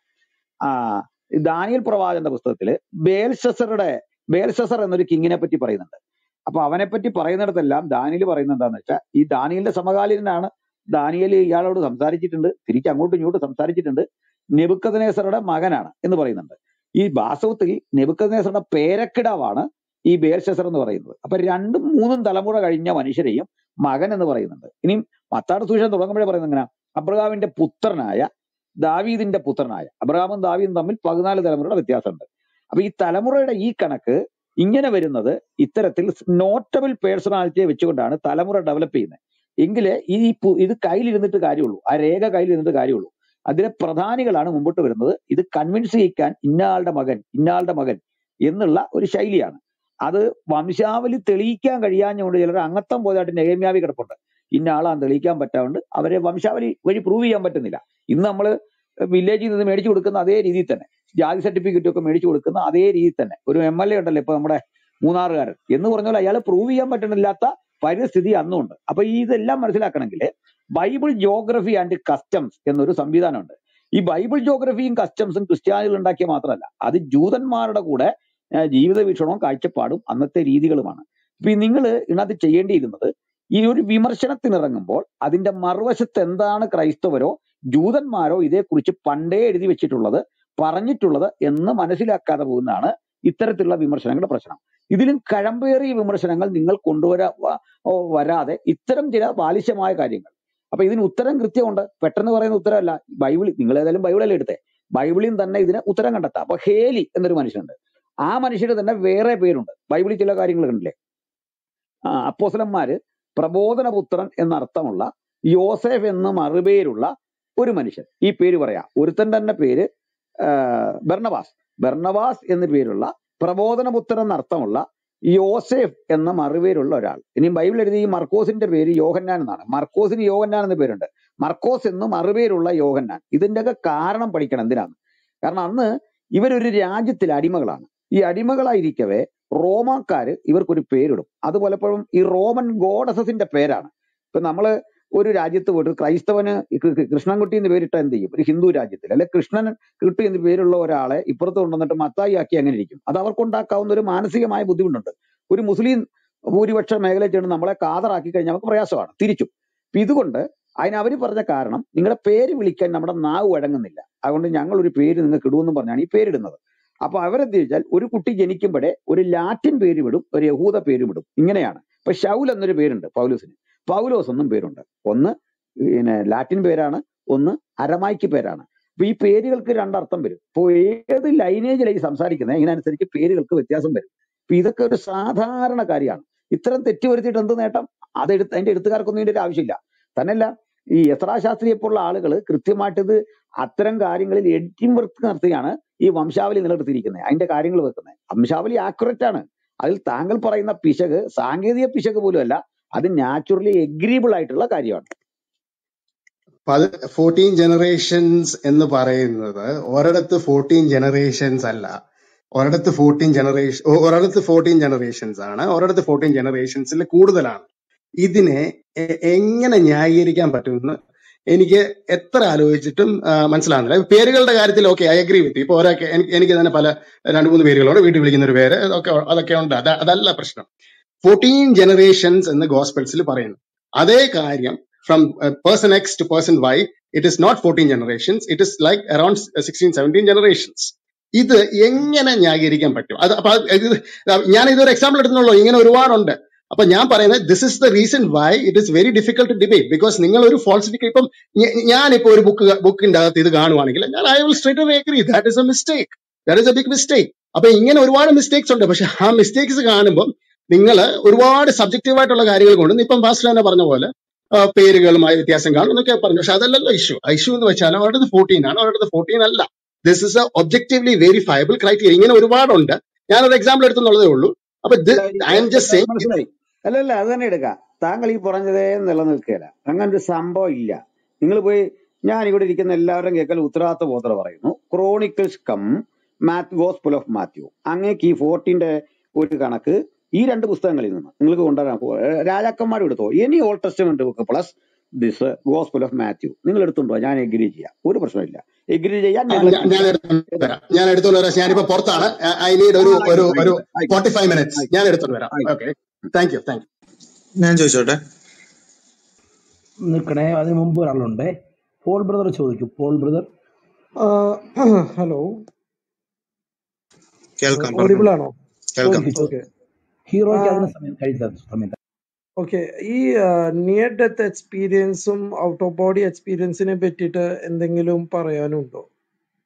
ഐ മീൻ നമ്മളിപ്പോ ഇപ്പൊ ഒരുവിധം ലോകത്തിലെല്ലാവരും പുസ്തകങ്ങൾ വെച്ച് അതിനെപ്പറ്റി സ്റ്റഡി നടത്തിയിട്ടാണ് അവര് പല കാര്യങ്ങളും പറയുന്നത്. പക്ഷെ നിയർ ഡെത്ത് എക്സ്പീരിയൻസ് എന്ന് പറയുന്നത് കുറച്ചു നേരം മരിച്ച് തിരിച്ചു വരുന്ന മനുഷ്യർ. ഇപ്പോ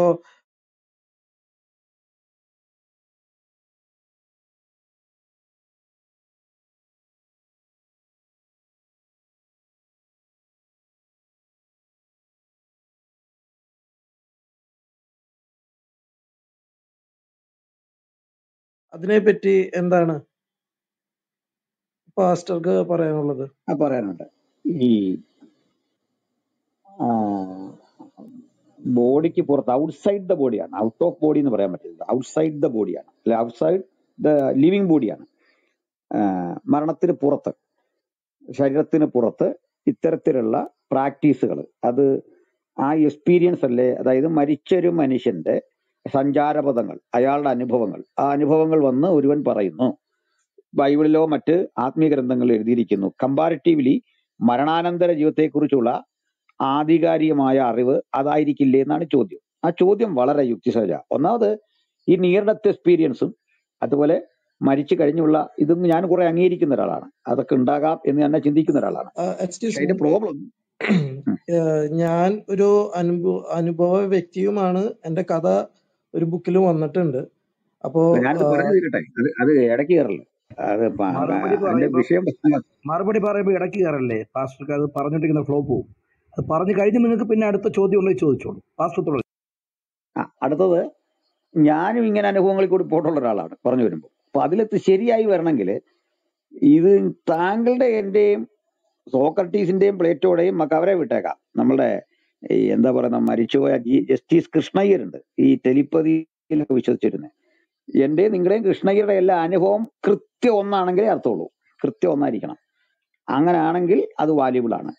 എന്നാൽ ചില കാര്യങ്ങളിൽ ആ സിമിലാരിറ്റി വരുന്നുണ്ട്, ചില കാര്യങ്ങളിൽ വ്യത്യാസം വരുന്നുണ്ട്. സിമിലാരിറ്റി വരുന്നതിനെ അക്സെപ്റ്റ് ചെയ്യണം, പക്ഷെ അത് പ്രമാണമല്ല.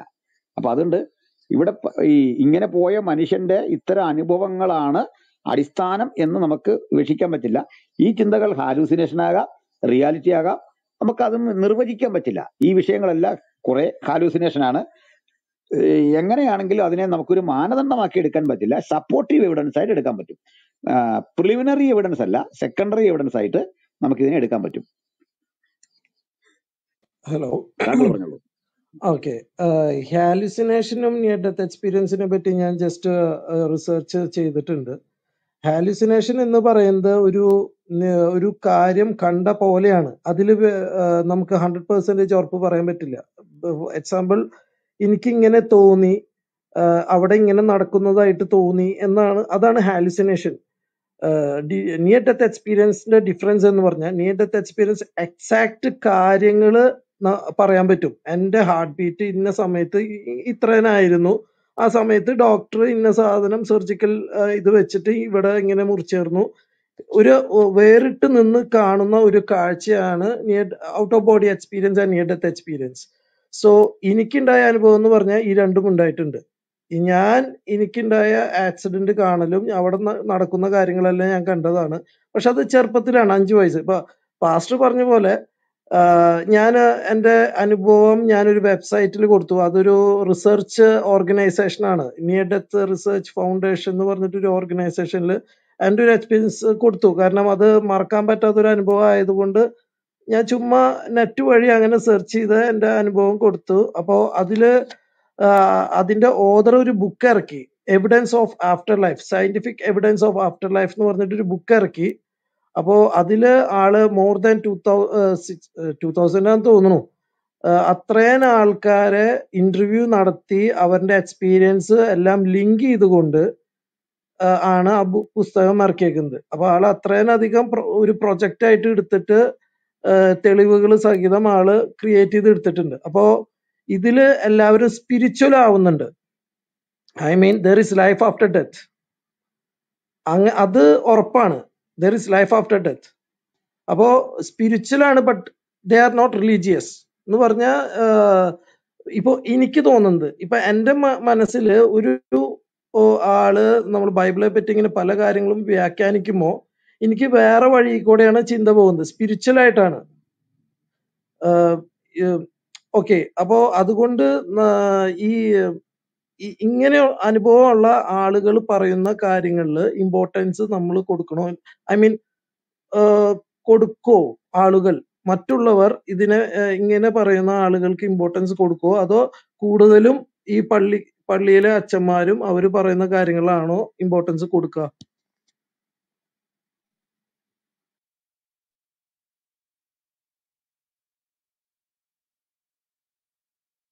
ആൾക്കാര് എന്തിലാണ് വിശ്വസിക്കുന്നത്?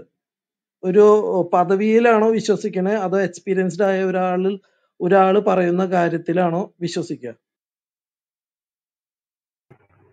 പാസ്റ്റർ കേട്ടായിരുന്നോ? ചോദ്യം കേട്ടോ? കേട്ടു. എക്സ്പീരിയൻസ്ഡ് ആയ ഒരാൾ പറയുന്നതിലല്ല വിശ്വസിക്കുന്നത്. കാരണം ആ എക്സ്പീരിയൻസ് രണ്ടാമത്തെ കാര്യമാണ്. കാരണം ആ എക്സ്പീരിയൻസ് പോലെ പലർക്കും ഒരുപോലെ ഉണ്ടാകണം, അതെല്ലാം സെയിം ആയിരിക്കണം, ഒരു വ്യത്യാസവും വരില്ല. എൻ്റെ അനുഭവവും നിങ്ങളുടെ അനുഭവവും മറ്റൊരാളുടെ അനുഭവം എല്ലാം ഒന്നായിരിക്കണം. അത് വ്യത്യാസമാണെങ്കിൽ ആരുടെ അംഗീകരിക്കും? അപ്പൊ അവിടെയും ഗവേഷണത്തിനും പഠനത്തിനുമാണ് മുൻതൂക്കം. മാത്രമല്ല, ഈ എക്സ്പീരിയൻസിനപ്പുറത്ത് റെവലേഷനുകളാണ് ശരിക്കും ബൈബിളിലുള്ളത്. റെവലേഷൻസ് ആണ്. അപ്പൊ റെവലേഷൻസ് വിശ്വാസികളുടെ ജീവിതത്തിൽ എക്സാമിൻ ചെയ്ത് അനലൈസ് ചെയ്ത് തന്നെ കണ്ടെത്തിയ കൺക്ലൂഷനാണ്. അതിൽ അപാകതയൊന്നുമില്ല. മറിച്ച് എക്സ്പീരിയൻസ് എന്ന് പറയുന്ന പല കാര്യങ്ങളാൽ ഉണ്ടാകാവുന്നതാണ്. അപ്പൊ അതിനും മുൻതൂക്കമില്ല. മറിച്ച് ഞങ്ങളെ സംബന്ധിച്ചിടത്തോളം ഏത് എക്സ്പീരിയൻസും ബൈബിളിൽ പറയുന്ന ചിന്തകൾക്ക് പുറമെ വന്നാൽ അംഗീകരിക്കേണ്ടതില്ല എന്നുള്ളതാണ്. മാത്രമല്ല, ഇത്തരം അതീന്ദ്രിയമായ ലോകത്തുകൂടി സഞ്ചരിക്കാൻ പാടില്ല എന്നുമാണ്. സംഭവിച്ചു പോയാൽ കുഴപ്പമില്ല, അത് ഓട്ടോമാറ്റിക്കലി സംഭവിക്കുന്ന പ്രശ്നമില്ല. ഇത്തരം മണ്ഡലങ്ങളുമായി ഇടപഴകരുത്. ചാൻഡിങ്, ഡിവൈനേഷൻ, അതുപോലെ തന്നെ എൻചാൻഡിങ്, ഇതിനോടൊക്കെ ഉള്ള നമ്മുടെ കൃത്യമായ അകലം പാലിക്കണം തന്നെയാണ് ബൈബിൾ പഠിപ്പിക്കുന്നത്. പാസ്റ്റർ പറഞ്ഞത് ശരിയാണ്. ഞാൻ ഈ വക പരിപാടികളിലൊന്നും ഇൻവോൾവ് അല്ല. I mean mostly near death experience വരുന്നത് പല ആക്സിഡന്റുകളിലും ഹാർട്ട് അറ്റാക്ക് അങ്ങനത്തെ കുറെ അസുഖങ്ങളിലൊക്കെയാണ് നിയർ ഡെത്ത് എക്സ്പീരിയൻസുകൾ വരുന്നത്. അതുപോലെ ഈ ഇപ്പൊ പാസ്റ്റർ പറഞ്ഞ പോലെ ഇതുപോലെ എക്സ്പീരിയൻസ്ഡ് ആയ ആളുകളെ കൂട്ടി സംയോജിപ്പിച്ചുകൊണ്ട് ഒരു പരീക്ഷണം, ഐ മീൻ ഒരു ഇത് നടത്താണ്. ഐ മീൻ എന്താ പറയാ, നമ്മള് പ്രൊജക്ട് ചെയ്തിട്ട് അതിന് റിസൾട്ട് വാങ്ങില്ലേ? നെയ്മീനാണോ? ഹലോ, ഹലോ, ഇപ്പൊ ഞാൻ പറഞ്ഞ ബുക്ക് എന്ന് പറയുന്നത് evidence of after life, scientific evidence of after life എന്ന് പറഞ്ഞ ബുക്ക്. ആ ബുക്കില് ഈ ഒരു ഡോക്ടർ റിസർച്ച് നടത്തി, സ്റ്റഡി നടത്തി അതില് പറയുന്നത്.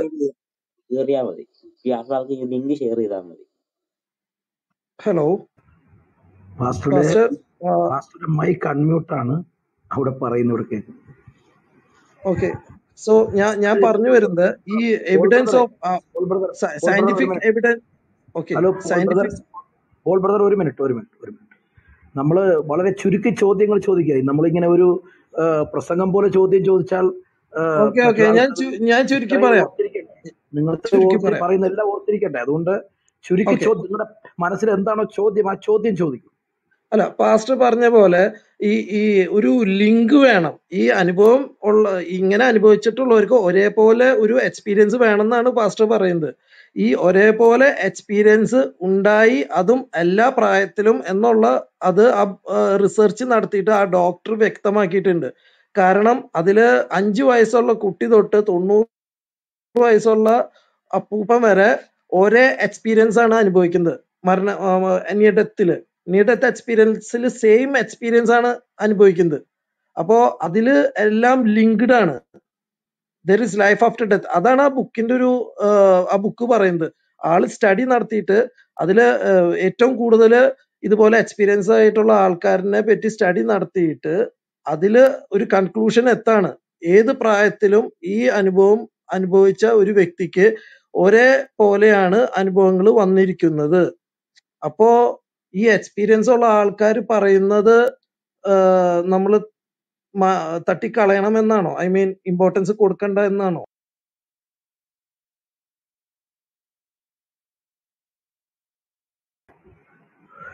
പാസ്റ്ററെ, മറുപടി പറയാം.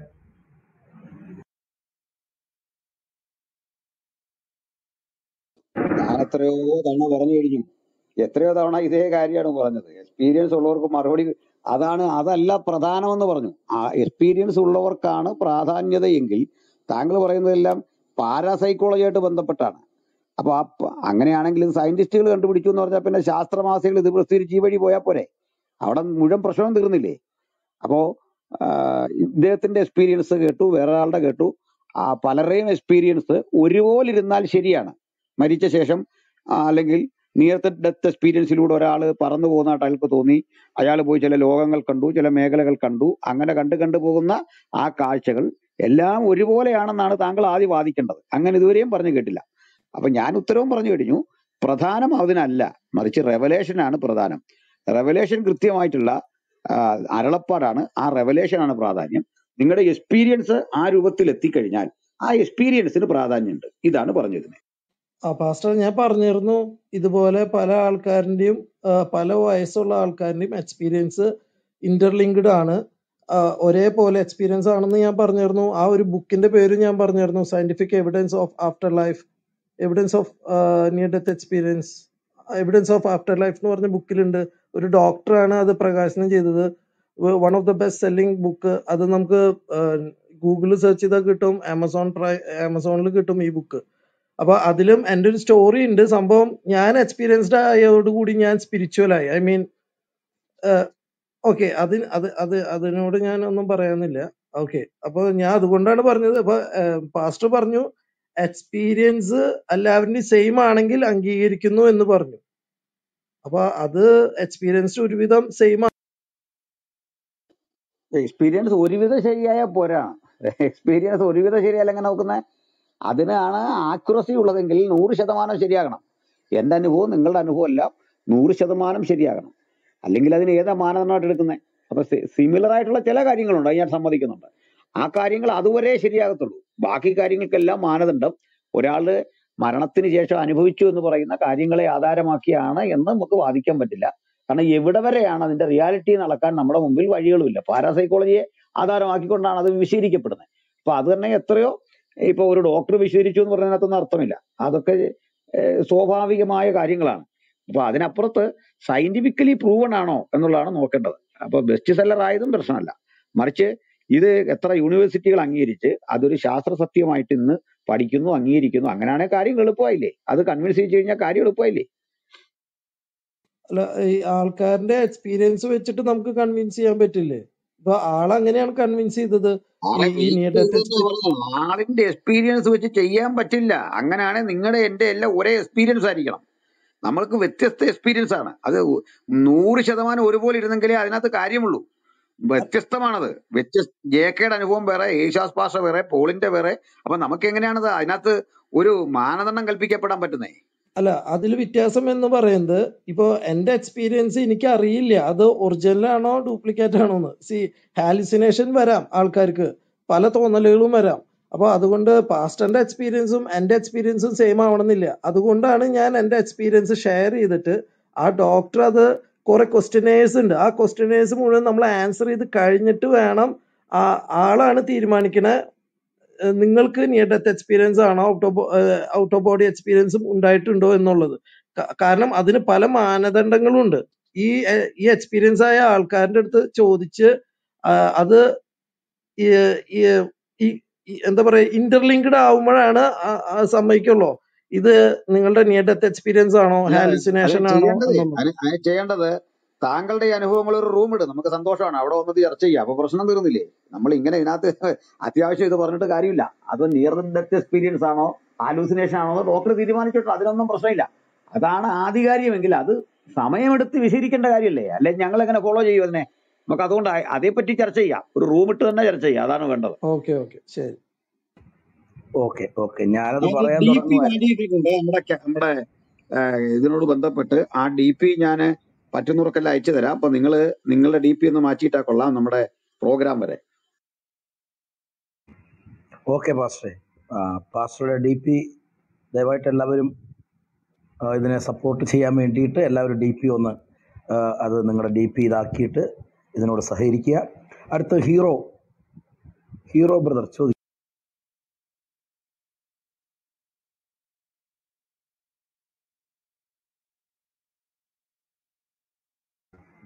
ഹീറോ സുഗു കേൾക്കുന്നുണ്ടോ?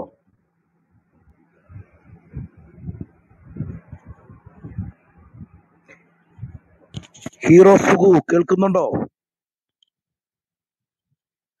അദ്ദേഹം കേൾക്കുന്നില്ല തോന്നും. മറ്റാർക്കെങ്കിലും എന്തെങ്കിലും ചോദിക്കാനോ കാര്യങ്ങൾ അറിയാനോ ഉണ്ടെങ്കിൽ ദയവായിട്ട് കയറി വരാം. ആ, കുറച്ച് സമയം കൂടി പാസ്റ്റർ ഉണ്ടാവുമെന്ന് ഞങ്ങൾ പ്രതീക്ഷിക്കുന്നു. അപ്പോൾ ഇവിടെ പാസ്റ്ററെ ചിലരൊക്കെ ഈ സബ്ജക്റ്റ് എന്താണ് എന്ന് ചോദിച്ചിട്ടുണ്ട്. അതുകൂടി ഒന്ന് വിശദമാക്കാവോ? ഈ ഡിബേറ്റിന്റെ സബ്ജക്റ്റ് എന്ത് സബ്ജക്റ്റ് ആണെന്നുള്ളത് ചോദിച്ചിട്ടുണ്ട്. നാസ്തികതയോ ക്രിസ്തീയതയോ ഏതാണ് കാലത്തിന് യോജിച്ച വീക്ഷണഗതി? അതായത് ഇന്നത്തെ മനുഷ്യൻ ക്രിസ്തീയ വിശ്വാസം പുൽകുന്നതാണോ നാസ്തികവാദത്തിലൂടെ പോകുന്നതാണോ? ഏതാണ് കാലാനുസൃതമായിട്ടുള്ള യോഗ്യമായ ജീവിത കാഴ്ചപ്പാട്? ഇതാണ് എൻ്റെ ഫുൾ ലെങ്തിൽ വരുന്ന കാര്യം. ഇവിടെ ഒരു കാർത്തികൻ പറഞ്ഞ അനിൽപാസ സമ്മതിച്ചില്ലേ ബൈബിൾ തുടങ്ങിയ എല്ലാ മതഗ്രന്ഥങ്ങൾ വിശ്വാസമാണ്, തെളിവില്ല എന്ന്. തെളിവില്ലെന്ന് ഇവിടെ സുഹൃത്തെ പറഞ്ഞേ. ഇതാണ് പ്രശ്നം. അത് കാർത്തികേയന്റെ അഭിപ്രായം എന്റെ വായിലേക്ക് തിരികണ്ട. അത് കാർത്തികേയൻ പറഞ്ഞാൽ മതി. ഞാൻ തെളിവില്ലെന്നല്ല പറഞ്ഞേ. ബേഡൻ ഓഫ് പ്രൂഫ്, ഒരു സ്റ്റേറ്റ്മെന്റ് പറയുന്നതിലെ ബേഡൻ ഓഫ് പ്രൂഫ് എങ്ങനെയാണ് വർക്ക് ചെയ്യുന്നതെന്നാണ് ഈ പറയുന്നത്. കാരണം നിലവിലിരിക്കുന്ന ഒരു കാര്യത്തെ മാറ്റി മറ്റൊന്ന് പറയുമ്പോൾ പറയുന്ന ആളാണ് തെളിവ് കൊണ്ടുവരുന്നത്. മുമ്പേ പറഞ്ഞ പോലെ ഇവിടെ ഒരു മോഷണം നടന്നു എന്നൊരുത്തം പറയുകയാണ്. മോഷണം നടന്നു തെളിയിക്കേണ്ട ആരാ? വാദി തെളിയിക്കേണ്ട കാര്യമാണ്. അപ്പൊ അല്ലാതെ ഈ വീട് തെളിയിക്കേണ്ട കാര്യമല്ല. അങ്ങനെ ഒരു സ്ഥിതി സമത്വത്തിൽ പോകുന്ന ഒരു ഘട്ടത്തിൽ വരുന്ന ആൾ, ഇപ്പൊ പരിണാമം പറയുന്ന ആൾ, അയാളാ തെളിയിക്കേണ്ടത്. അതുവരെ മനുഷ്യന്റെ വിശ്വാസം നിലനിൽക്കുന്നതിനെ മാറ്റി പുതുതൊന്ന് സ്ഥാപിക്കാൻ വരുന്നവനാണ് സംസാരിക്കേണ്ടത്. അയാളാണ് പ്രൂവ് കൊണ്ടുവരേണ്ടത്. അല്ലാതെ ഇപ്പുറത്ത് ഇതാണോ നേരെന്ന് ഇരുന്ന് ചോദിക്കല്ല, അതാണ് നേരെന്നൊന്ന് സ്ഥാപിക്കുക. അവിടെയാണ് നിരീശ്വരന്മാരുടെ പരാജയം.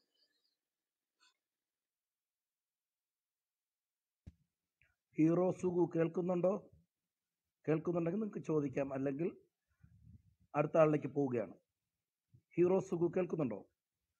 Mic on ചെയ്താട്ട്.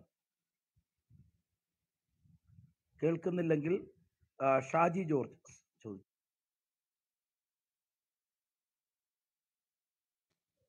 Shaji George. Shaji.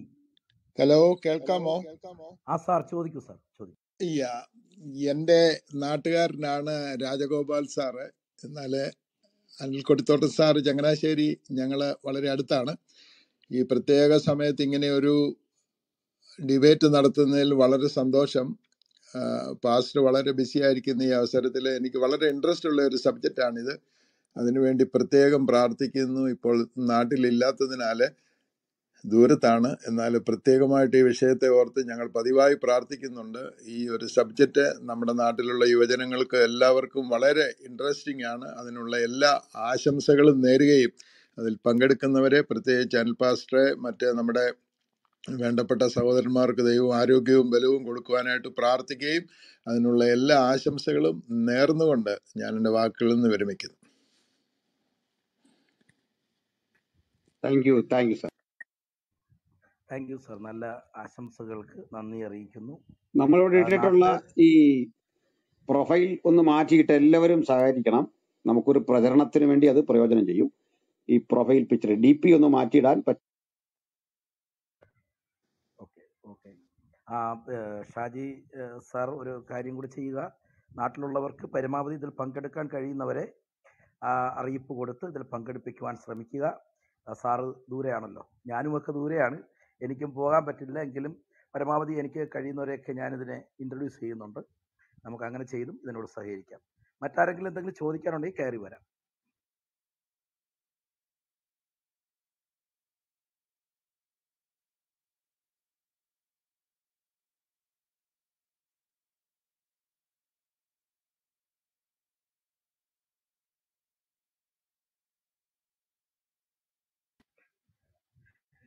Pastor മറ്റാരും കയറി വന്നിട്ടില്ല.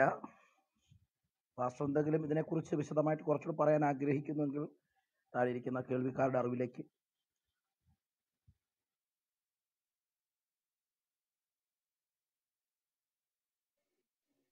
നമ്മളുടെ DP ശ്രദ്ധിച്ചിട്ടുണ്ടാകും. നമുക്കത് പ്രോഗ്രാമിനെന്ന് കിട്ടാവുന്ന നല്ലൊരു പബ്ലിസിറ്റി നിങ്ങളിലൂടെ ഈ പ്രോഗ്രാം വരെ മാത്രം 29 രാത്രി നമുക്കൊരു ഡിസ്കഷനും ഉണ്ട്.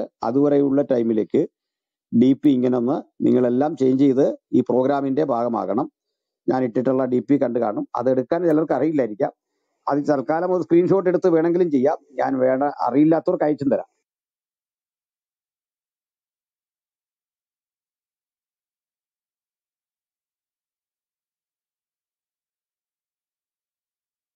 ഇമ്മാനുവൽ അനിയൻ എന്ന സുഹൃത്ത് മാത്രം അത് ചെയ്തിട്ടുണ്ട്. അദ്ദേഹത്തിന് അത് അറിയാം എന്ന് തോന്നുന്നു. ചിലർക്ക് അറിവുകേടിന്റെ ഒരു പ്രശ്നമുണ്ട്. നമ്മുടെ പഴയ DPയിലേക്ക് തിരിച്ചു വരാൻ എളുപ്പമാണ്, ബുദ്ധിമുട്ടൊന്നുമില്ല.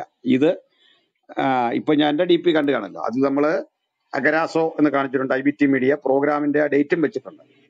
എല്ലാവരും അതിങ്ങനെ ചെയ്ത് ഇതിന്റെ ഭാഗമാകണം, കോപ്പറേറ്റ് ചെയ്യണം. ഇതൊരു നമ്മൾ ആശയപരമായ ഒരു വലിയ യുദ്ധത്തിന് അവിടെ വേദി ഒരുക്കുകയാണ്. മാത്രമല്ല കോട്ടയം, പത്തനംതിട്ട ജില്ലകളിലുള്ള ആളുകൾ പരമാവധി ഇവിടെ പ്രോഗ്രാം സ്ഥലത്ത് വരുന്നത് സന്തോഷമാണ്. നമ്മളിങ്ങനെ ക്ലബ് ഹൗസിലൂടെ കാണുകയും സംസാരിക്കുകയും ചെയ്യുന്ന ആളുകൾക്ക് പരിചയവും ബന്ധവും ഒക്കെ പുലർത്താൻ അതൊരു സഹായകരമായ അവസ്ഥാവിശേഷമാണ്. വലിയൊരു സന്തോഷ വാർത്തയുള്ളത്, നമ്മുടെ സനൽ ഇടമറുക് വിളിച്ച് അഭിനന്ദിക്കുകയും ഈ കാര്യത്തിൽ ആശംസ പറയുകയൊക്കെ ചെയ്തിട്ടുണ്ട്. ഞങ്ങൾ പലപ്പോഴും ക്ലബ് ഹൗസുകളിൽ നല്ല ചൂടേറിയ വാഗ്വാദങ്ങൾ ഇടപെടുന്നവരാണ്. പക്ഷെ അദ്ദേഹം വിളിച്ച് വീഡിയോകളെ കുറിച്ച് പരാമർശിക്കുകയും ഒക്കെ ചെയ്ത് കുറെ നേരം സംസാരിക്കാനുള്ള ഒരു അവസരം സംജാതമായി. അദ്ദേഹം നിരീശ്വരവാദിയാണ്. എന്നാലും ഈ പ്രോഗ്രാമിന്റെ പ്രസക്തിയും നമ്മുടെ നിലപാടുകളെ കുറിച്ചുമുള്ള അദ്ദേഹത്തിന്റെ യോജിപ്പും വിയോജിപ്പും ഒക്കെ പറഞ്ഞു. എന്നതുപോലെ നിരീശ്വരവാദികളായ സുഹൃത്തുക്കൾക്കും അവിടെ വരാം, വിശ്വാസികൾക്കും വരാം, ഏത് വിഭാഗത്തിൽപ്പെട്ടവർക്കും അവിടെ വരാം. മുൻകൂട്ടി അനുമതി വാങ്ങുന്നവർക്ക് നമ്മൾ സംസാരിക്കാൻ ചോദ്യങ്ങൾ ഉണ്ടെങ്കിൽ അതിനുമുള്ള അവസരങ്ങൾ കൊടുക്കും. എല്ലാവർക്കും അതിലേക്ക് സ്വാഗതം. ഓക്കെ പാസ്റ്ററെ, ഈ DP മാറ്റാൻ അറിയാത്തവർക്ക് നിങ്ങൾ പാസ്റ്ററുടെ ആ DPയിൽ ഒന്ന് ടച്ച് ചെയ്യുമ്പോൾ ആ ഫോട്ടോ നിങ്ങൾക്ക് വരാം. അതിന് നിങ്ങൾ സ്ക്രീൻഷോട്ട് എടുക്കുക. സ്ക്രീൻഷോട്ട് എടുത്തിട്ട് പിന്നെ നിങ്ങൾ ബാക്കിലോട്ട് പോയിട്ട് നിങ്ങളുടെ ഫോട്ടോ ചേഞ്ച് ചെയ്യാനുള്ള ഓപ്ഷനിൽ ചേഞ്ച് ചെയ്യുമ്പോൾ ഈ നിങ്ങളുടെ സ്ക്രീൻഷോട്ട് എടുത്തിരിക്കുന്ന ആ ഫോട്ടോ നിങ്ങൾക്ക് ഗാലറിയിൽ കിട്ടും. അപ്പോൾ ഗാലറിയിൽ നിന്ന് അതിനെ സെലക്ട് ചെയ്ത് ഇവിടെ കൊണ്ടുവന്ന് അതിനെ നിങ്ങൾക്ക് അത് ഡൺ ആക്കുമ്പോൾ നിങ്ങൾക്ക് ഈ DP ചേഞ്ച് ചെയ്യാൻ പറ്റും. ദയവായിട്ട് എല്ലാവരും അതൊന്ന് ശ്രമിക്കുക, അത് നന്നായിരിക്കും. ഓക്കെ, ബിജു സാർ ചോദിക്കൂ. സാറേ, ഞാൻ ഇത് DPയുടെ കാര്യം ചോദിക്കാൻ വേണ്ടിയിട്ടായിരുന്നു ചെയ്തത്. അത് സാറിപ്പോൾ അതിൻ്റെ കാര്യങ്ങൾ പറഞ്ഞല്ലോ. ഓക്കെ ഓക്കെ, അങ്ങനെയാണ് ചെയ്യേണ്ടത്. വേണമെങ്കിൽ ഒന്നുകൂടി പറയാം. പാസ്റ്ററുടെ ആ DPയിൽ ഒന്ന് ടച്ച് ചെയ്യുക. അതിനുശേഷം അതിൻ്റെ സ്ക്രീൻഷോട്ട് എടുക്കുക. സ്ക്രീൻഷോട്ട് എടുത്തിട്ട് ബാക്കിലോട്ട് പോവുക.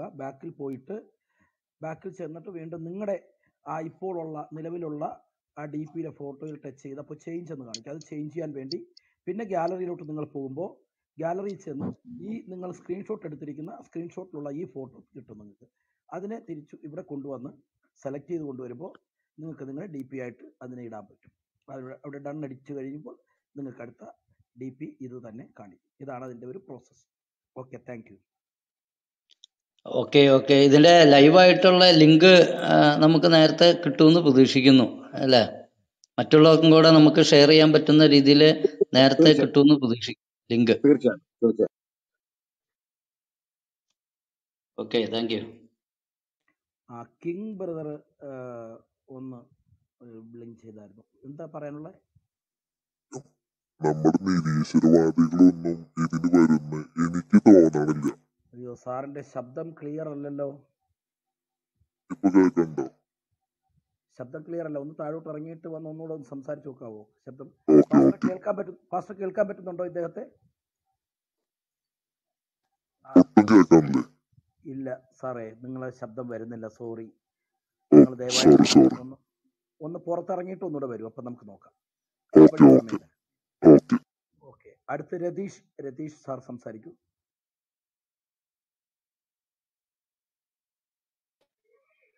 പ്രൈസ് ലോർഡ് പാസ്റ്റർ, നല്ലൊരു പ്രോഗ്രാമാണ്. ദൈവം അങ്ങ് അനുഗ്രഹിക്കട്ടെ. ഒരു കാര്യം അറിയാനുണ്ട് പാസ്റ്റർ. ഈ DPയിൽ അഗരാസോ പറയാമോ? മൈക്ക് അടുത്തോട്ട് പിടിച്ച്. ഓക്കെ, ഇപ്പൊ കേൾക്കാം ബ്രദർ? ഓക്കെ, ഉറക്കെ പറയുക. Thank you pastor. ദൈവം അങ്ങ് അനുഗ്രഹിക്കട്ടെ. ഈ പ്രോഗ്രാം നല്ല രീതിയിൽ ഫിനിഷ് ആവാനായിട്ട്. ഒരു സംശയമുണ്ട് പാസ്റ്റർ. ഈ അഗരാസോ എന്ന ആ വാക്കിന്റെ അർത്ഥം എന്ന് പറയാം. അതുപോലെ തന്നെ ഈ DPയിൽ എനിക്കൊരു ചെറിയൊരു അഡ്വൈസ് പറയാനുള്ളത്. ആ DPയിൽ നമ്മുടെ പ്രോഗ്രാമിനെ കുറിച്ച് ജസ്റ്റ് ഒരു ഡിസ്ക്രിപ്ഷൻ കൊടുക്കുന്നത് നന്നായിരിക്കും. കാരണം ഈ DP ഇട്ട് കഴിയുമ്പോൾ പലർക്കും അറിയാൻ പറ്റുന്നില്ല എന്താണ് ഈ ഈ പ്രോഗ്രാമിനെ കുറിച്ച്. അപ്പം ജസ്റ്റ് എൻ്റെ ഒരു അഡ്വൈസ്, ഒരു ഒപ്പീനിയൻ ആണ്. ഓക്കെ. Yeah. അഗരാസോ എന്ന് പറഞ്ഞാല് വീണ്ടെടുപ്പ് എന്നുള്ള ഒരു ഗ്രീക്ക് വേർഡാണ്. പാസ്റ്റർ, അത് അതിന്റെ സ്പെല്ലിങ് കറക്റ്റ് ആണോ? ജസ്റ്റ് ഞാൻ ഡി വേണം. നമ്മളത് ഡി ഒഴിവാക്കിയത് അഗരാഡ്സോ എന്നുള്ള ഉച്ചാരണമല്ല വേണ്ട, അഗരാസോ ഉച്ചരിച്ചാൽ മതി. അപ്പൊ ഇംഗ്ലീഷ് ആയതുകൊണ്ട് അത് മാറ്റിയതാണ്. ബാപ്റ്റിഡ്സോ ഈ ഡി വേണ്ടതാണ്. പക്ഷെ നമ്മളത് അത് അറിഞ്ഞുകൊണ്ട് തന്നെ മാറ്റിയതാണ്. നമ്മളത് തിരുത്തുന്നില്ല. അതിന്റെ കാരണം നിങ്ങൾ ഇങ്ങനെ അടിച്ചാലും അർത്ഥം കിട്ടുന്നത് വീണ്ടെടുപ്പെന്നാണ്. കൃത്യമായിട്ട് വേണമെങ്കിൽ ഡി വേണം. പക്ഷെങ്കിൽ ഈ എഡ്യൂക്കേഷൻ എന്നൊക്കെ പറയുന്ന പോലെ ഒരു സൗണ്ടാണ് അവിടെ വരേണ്ടത്. അതുകൊണ്ട് അങ്ങനെ ചെയ്തേക്കുന്നതാണ്. ഓക്കെ. അപ്പൊ ജസ്റ്റ് ആ പ്രോഗ്രാമിനെ കുറിച്ച് ഒരു ലൈൻ താഴെ എഴുതുകയാണെങ്കിൽ വളരെ ബെനിഫിഷ്യൽ ആയിരിക്കും. അത് DP ആക്കുന്നവർക്കും അത് കാണുന്നവർക്കും എന്താണ് സംഭവിക്കുന്നതെന്ന് ഒന്നും അറിയാൻ പറ്റില്ല. അതുകൊണ്ട് that's it. ക്രൈസ്തവ Thank നാസ്തിക you, Pastor. സംവാദം എന്നാണോ അങ്ങ് ഉദ്ദേശിക്കുന്നത്? അതെ അതെ അതെ, ആ പ്രോഗ്രാമിനെ കുറിച്ച് ഒരു ലൈൻ ഇടുകയാണെങ്കിൽ അത് നന്നായിരിക്കും എന്നാണ് എൻ്റെ ഒരു അഭിപ്രായം. അതിന് സമയമില്ല എന്നുണ്ടെങ്കിൽ ഈ DP തന്നെ മതിയെന്നാണ് തോന്നുന്നത്. That's ആ, it. നമ്മുടെ പോസ്റ്റുകളെല്ലാം ഇത് ഒത്തിരി ഫേസ്ബുക്കിലും വാട്സാപ്പുകളിലും ഒക്കെ ഒത്തിരി പോകുന്നുണ്ട്. അതുകൊണ്ട് അതെ അതെ അതെ പലർക്കും അതിനുള്ള അറിയിപ്പ് കൊടുത്തിട്ടുണ്ട്. പിന്നെ അല്ലാതെ തന്നെ അതെ അതെ. ലോക്കലിലൊക്കെ അല്ലാതുള്ള രീതിയിലും ഇതിന്റെ പബ്ലിസിറ്റി കൊടുക്കുന്നുണ്ട്. ഓക്കെ, ഓക്കെ ലൈജു പാസ്റ്ററെ. ഇത് എൻ്റെ ഒരു അഭിപ്രായം മാത്രമേ ഉള്ളൂ പാസ്റ്റർ. ഓക്കെ ഓക്കെ അല്ലാതെ ഓക്കെ വലിയ ഓക്കെ അത് പാസ്റ്റർ സീരിയസ് കഴിയുമെങ്കിൽ മാറ്റർ. അത് ചെയ്തോളും. നമുക്കത് ഓക്കെ പാസ്റ്റർക്ക് വിട്ടിരിക്കുകയാണ്. Thank you pastor. ദൈവം ഓക്കെ അനുഗ്രഹിക്കട്ടെ. Okay, thank you for comment. Okay, Laiju നമ്മളതിന് പാസ്റ്ററെ കേൾക്കാമല്ലോ? മലയാളത്തിൽ അതൊന്ന് ഭേദഗതി ചെയ്യാൻ വേണ്ടിയുള്ളൊരു തീരുമാനമുണ്ട്. അതിപ്പോ ഒരു 5 മിനിറ്റുള്ളിൽ കിട്ടും, നമുക്ക് തിരുത്താം. ഓക്കെ. ആ താങ്ക് യു ഓക്കെ പാസ്റ്റർ. പാസ്റ്ററെ. Thank you. Ratheesh Mathew brother, നല്ല അഭിപ്രായത്തിന് നന്ദി. അങ്ങനെയുള്ള കാര്യങ്ങൾക്കൊക്കെ പ്രത്യേകിച്ച് നന്ദി അറിയിക്കുന്നു. ചോട്ടെ പിന്നെ നാസ്തികരെ പൊളിച്ചെടുക്കാനായിട്ട് ഞങ്ങൾ വെയിറ്റ് ചെയ്യുകയാണ്. Thank you. ഓക്കെ, പ്രാർത്ഥിക്കുക. ഓക്കെ, ഓക്കെ, തീർച്ചയായും.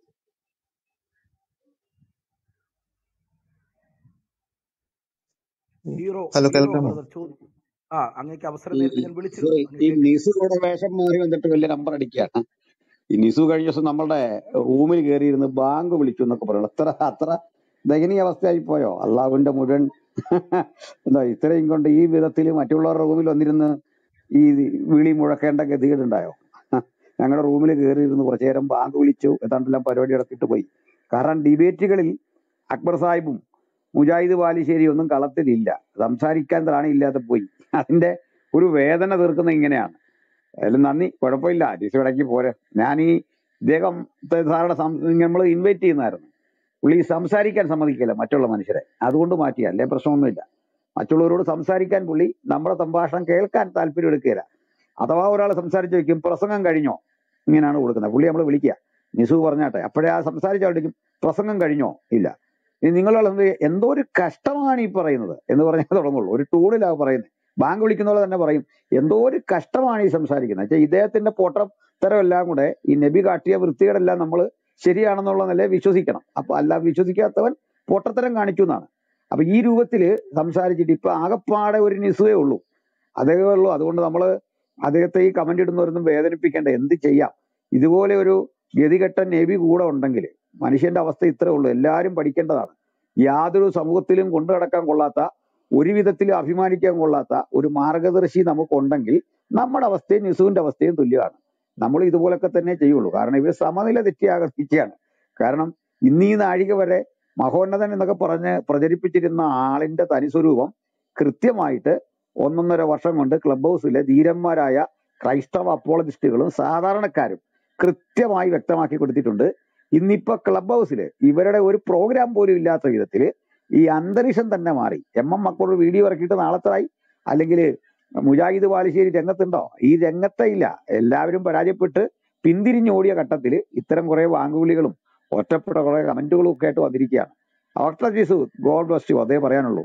ഇങ്ങനെ ബാങ്ക് വിളിക്കണമെന്നുണ്ടെങ്കിൽ ഞങ്ങളുടെ തന്നെ ഏരിയ വേണമെന്നുണ്ടോ? അതുകൂടെ ഒന്ന് പരിശോധിക്കും. നന്ദി. പാസ്റ്റർ പറഞ്ഞ വളരെ ശരിയാണ്. ആ ദിവസം ഞാനും അത് കണ്ടായിരുന്നു. ഞാൻ കണ്ടപ്പോൾ നമ്മുടെ കുറച്ച് സഹോദരന്മാർ പിന്നെ അവസാനം വന്നു. പക്ഷെ ആർക്കും ആ റൂം എൻഡ് ചെയ്യാൻ പറ്റുന്നില്ലായിരുന്നു. അപ്പോൾ എന്നിട്ട് പിന്നെ അവസാനം ഇവരെല്ലാവരെയും പുറത്തിറങ്ങാൻ വേണ്ടി ഞാനും കയറി പറഞ്ഞു. അവസാനം പിന്നെ അദ്ദേഹവും കൂടെ ഇറങ്ങിപ്പോയപ്പോൾ അതിന് ശേഷമാണത് ആ റൂം എൻഡാക്കാൻ പറ്റിയത്. അല്ലാതെ അത്രത്തോളം തരംതാണ പരിപാടികളാണ് ഇവർ കാണിക്കുന്നത്. ഓക്കെ, അപ്പോൾ അദ്ദേഹത്തോട് ആരും കമൻറ്റുകളിൽ മറുപടി പറയാൻ നിൽക്കണ്ട. അടുത്ത് നമുക്ക് ഹീറോ, ഞാൻ നേരത്തെ വിളിച്ചിരുന്നു, അങ്ങയുടെ ശബ്ദം കേൾക്കാൻ പറ്റുന്നില്ലായിരുന്നു, പറഞ്ഞോളൂ. ഓക്കെ, കുറച്ച് ചോദ്യങ്ങളുണ്ടായിരുന്നു. ചോദിക്കുകയാണ്. ഒന്നാമത്തെ ചോദ്യം, ബൈബിളിൽ മിസ്റ്റേക്സ് ഉണ്ടെന്ന് പറഞ്ഞു കഴിഞ്ഞാൽ ഞങ്ങൾ ചൂണ്ടിക്കാണിക്കുവാണെങ്കിൽ താങ്കൾ തെറ്റാന്ന് അംഗീകരിക്കാന്ന് സമ്മതിച്ചു. പാസ്റ്റർ അനിൽ കൊടുത്തോട്ടം, ബൈബിളിൽ ഫാബ്രിക്കേഷൻ ഉണ്ടെന്ന് താങ്കൾ പേഴ്സണലി വിശ്വസിക്കുന്നുണ്ടോ? ഇതാണ് ഫസ്റ്റ് ക്വസ്റ്റ്യൻ. ചോദ്യം പറയും. ഞാൻ അങ്ങനെ വിശ്വസിച്ച ക്രൈസ്തവനാവില്ലല്ലോ. ക്രൈസ്തവന്റെ വിശ്വാസം എനിക്കുള്ളൂ, അത് എനിക്ക് മാത്രമായിട്ടൊരു വിശ്വാസം ഇല്ല. അതുകൊണ്ട് ഇൻവാലിയബിൾ ഗോഡ്സ് വേർഡായിട്ടാണ് ക്രിസ്ത്യാനിറ്റി ബൈബിളിനെ കാണുന്നത്. ഇൻവാലിയബിലിറ്റി അതിനുണ്ട്, അങ്ങനെ തന്നെ കാണുന്നത്. Okay, very good. Okay, pastor infallible എന്നുള്ള വേർഡിന്റെ meaning incapable of making mistake എന്നാണ് അല്ലേ? കേൾക്കാമോ ഞാൻ പറയുന്നത്? ഹീറോ ബ്രദറെ ഒരു മിനിറ്റ് വെയിറ്റ് ചെയ്യണേ. പാസ്റ്റർ ഞാൻ ഒരു കാര്യം പറഞ്ഞോട്ടെ. ഹീറോ ബ്രദറെ ഒരു കാര്യം ശ്രദ്ധിക്കുക. നമ്മളിപ്പോൾ 29-ാം തീയതി ഒരു സംവാദം വെച്ചിരിക്കുകയാണ്.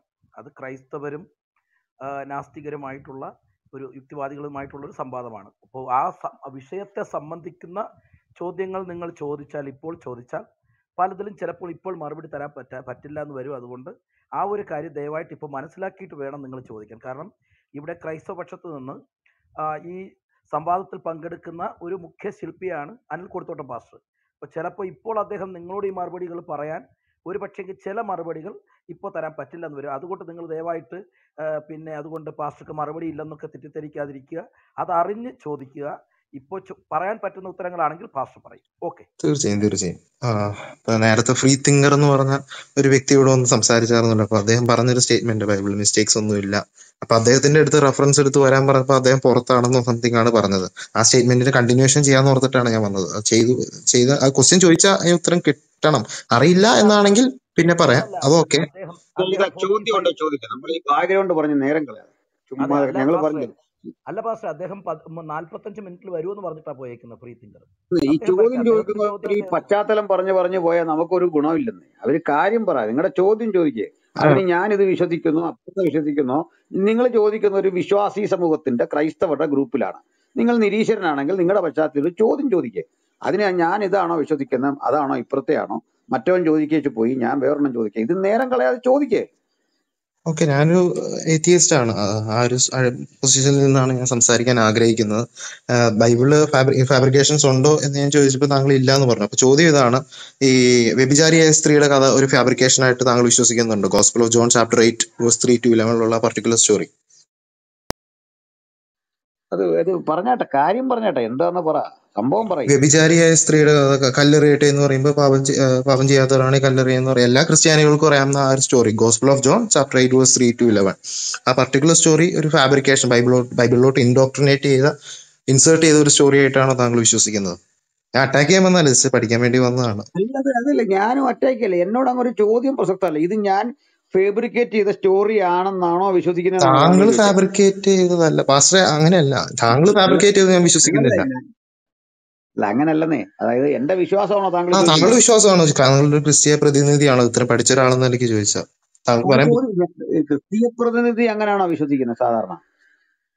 ആ ഒരു സ്റ്റോറി ഫ്രീ തിങ്കർ വന്നിട്ടുണ്ട്, വേണമെങ്കിൽ അദ്ദേഹമായിട്ട് കണ്ടിന്യൂ ചെയ്യാം. പക്ഷെ ഈ ക്വസ്റ്റ്യൻ ആൻസർ ചെയ്യാൻ നിങ്ങൾ കാര്യം പറയുന്നേ, അവിടെ നിൽക്കുക. നിങ്ങൾ ഈ വിഷയം വിടാതെ നീ ഫ്രീ തിങ്കർക്ക് സമയം കൊടുക്കാം. നിങ്ങൾ എന്നോട് ചോദ്യം ചോദിക്കും, ആ ചോദ്യം എന്ന് വ്യക്തമാക്കിക്കേ. ഇത് ഫേബ്രിക്കേറ്റഡ് ആണോ അല്ലയോ എന്നാണോ? അപ്പൊ താങ്കൾ ഫേബ്രിക്കേറ്റഡ് ആണെങ്കിൽ അത് പറ, അതല്ലേ പറയണ്ടേ?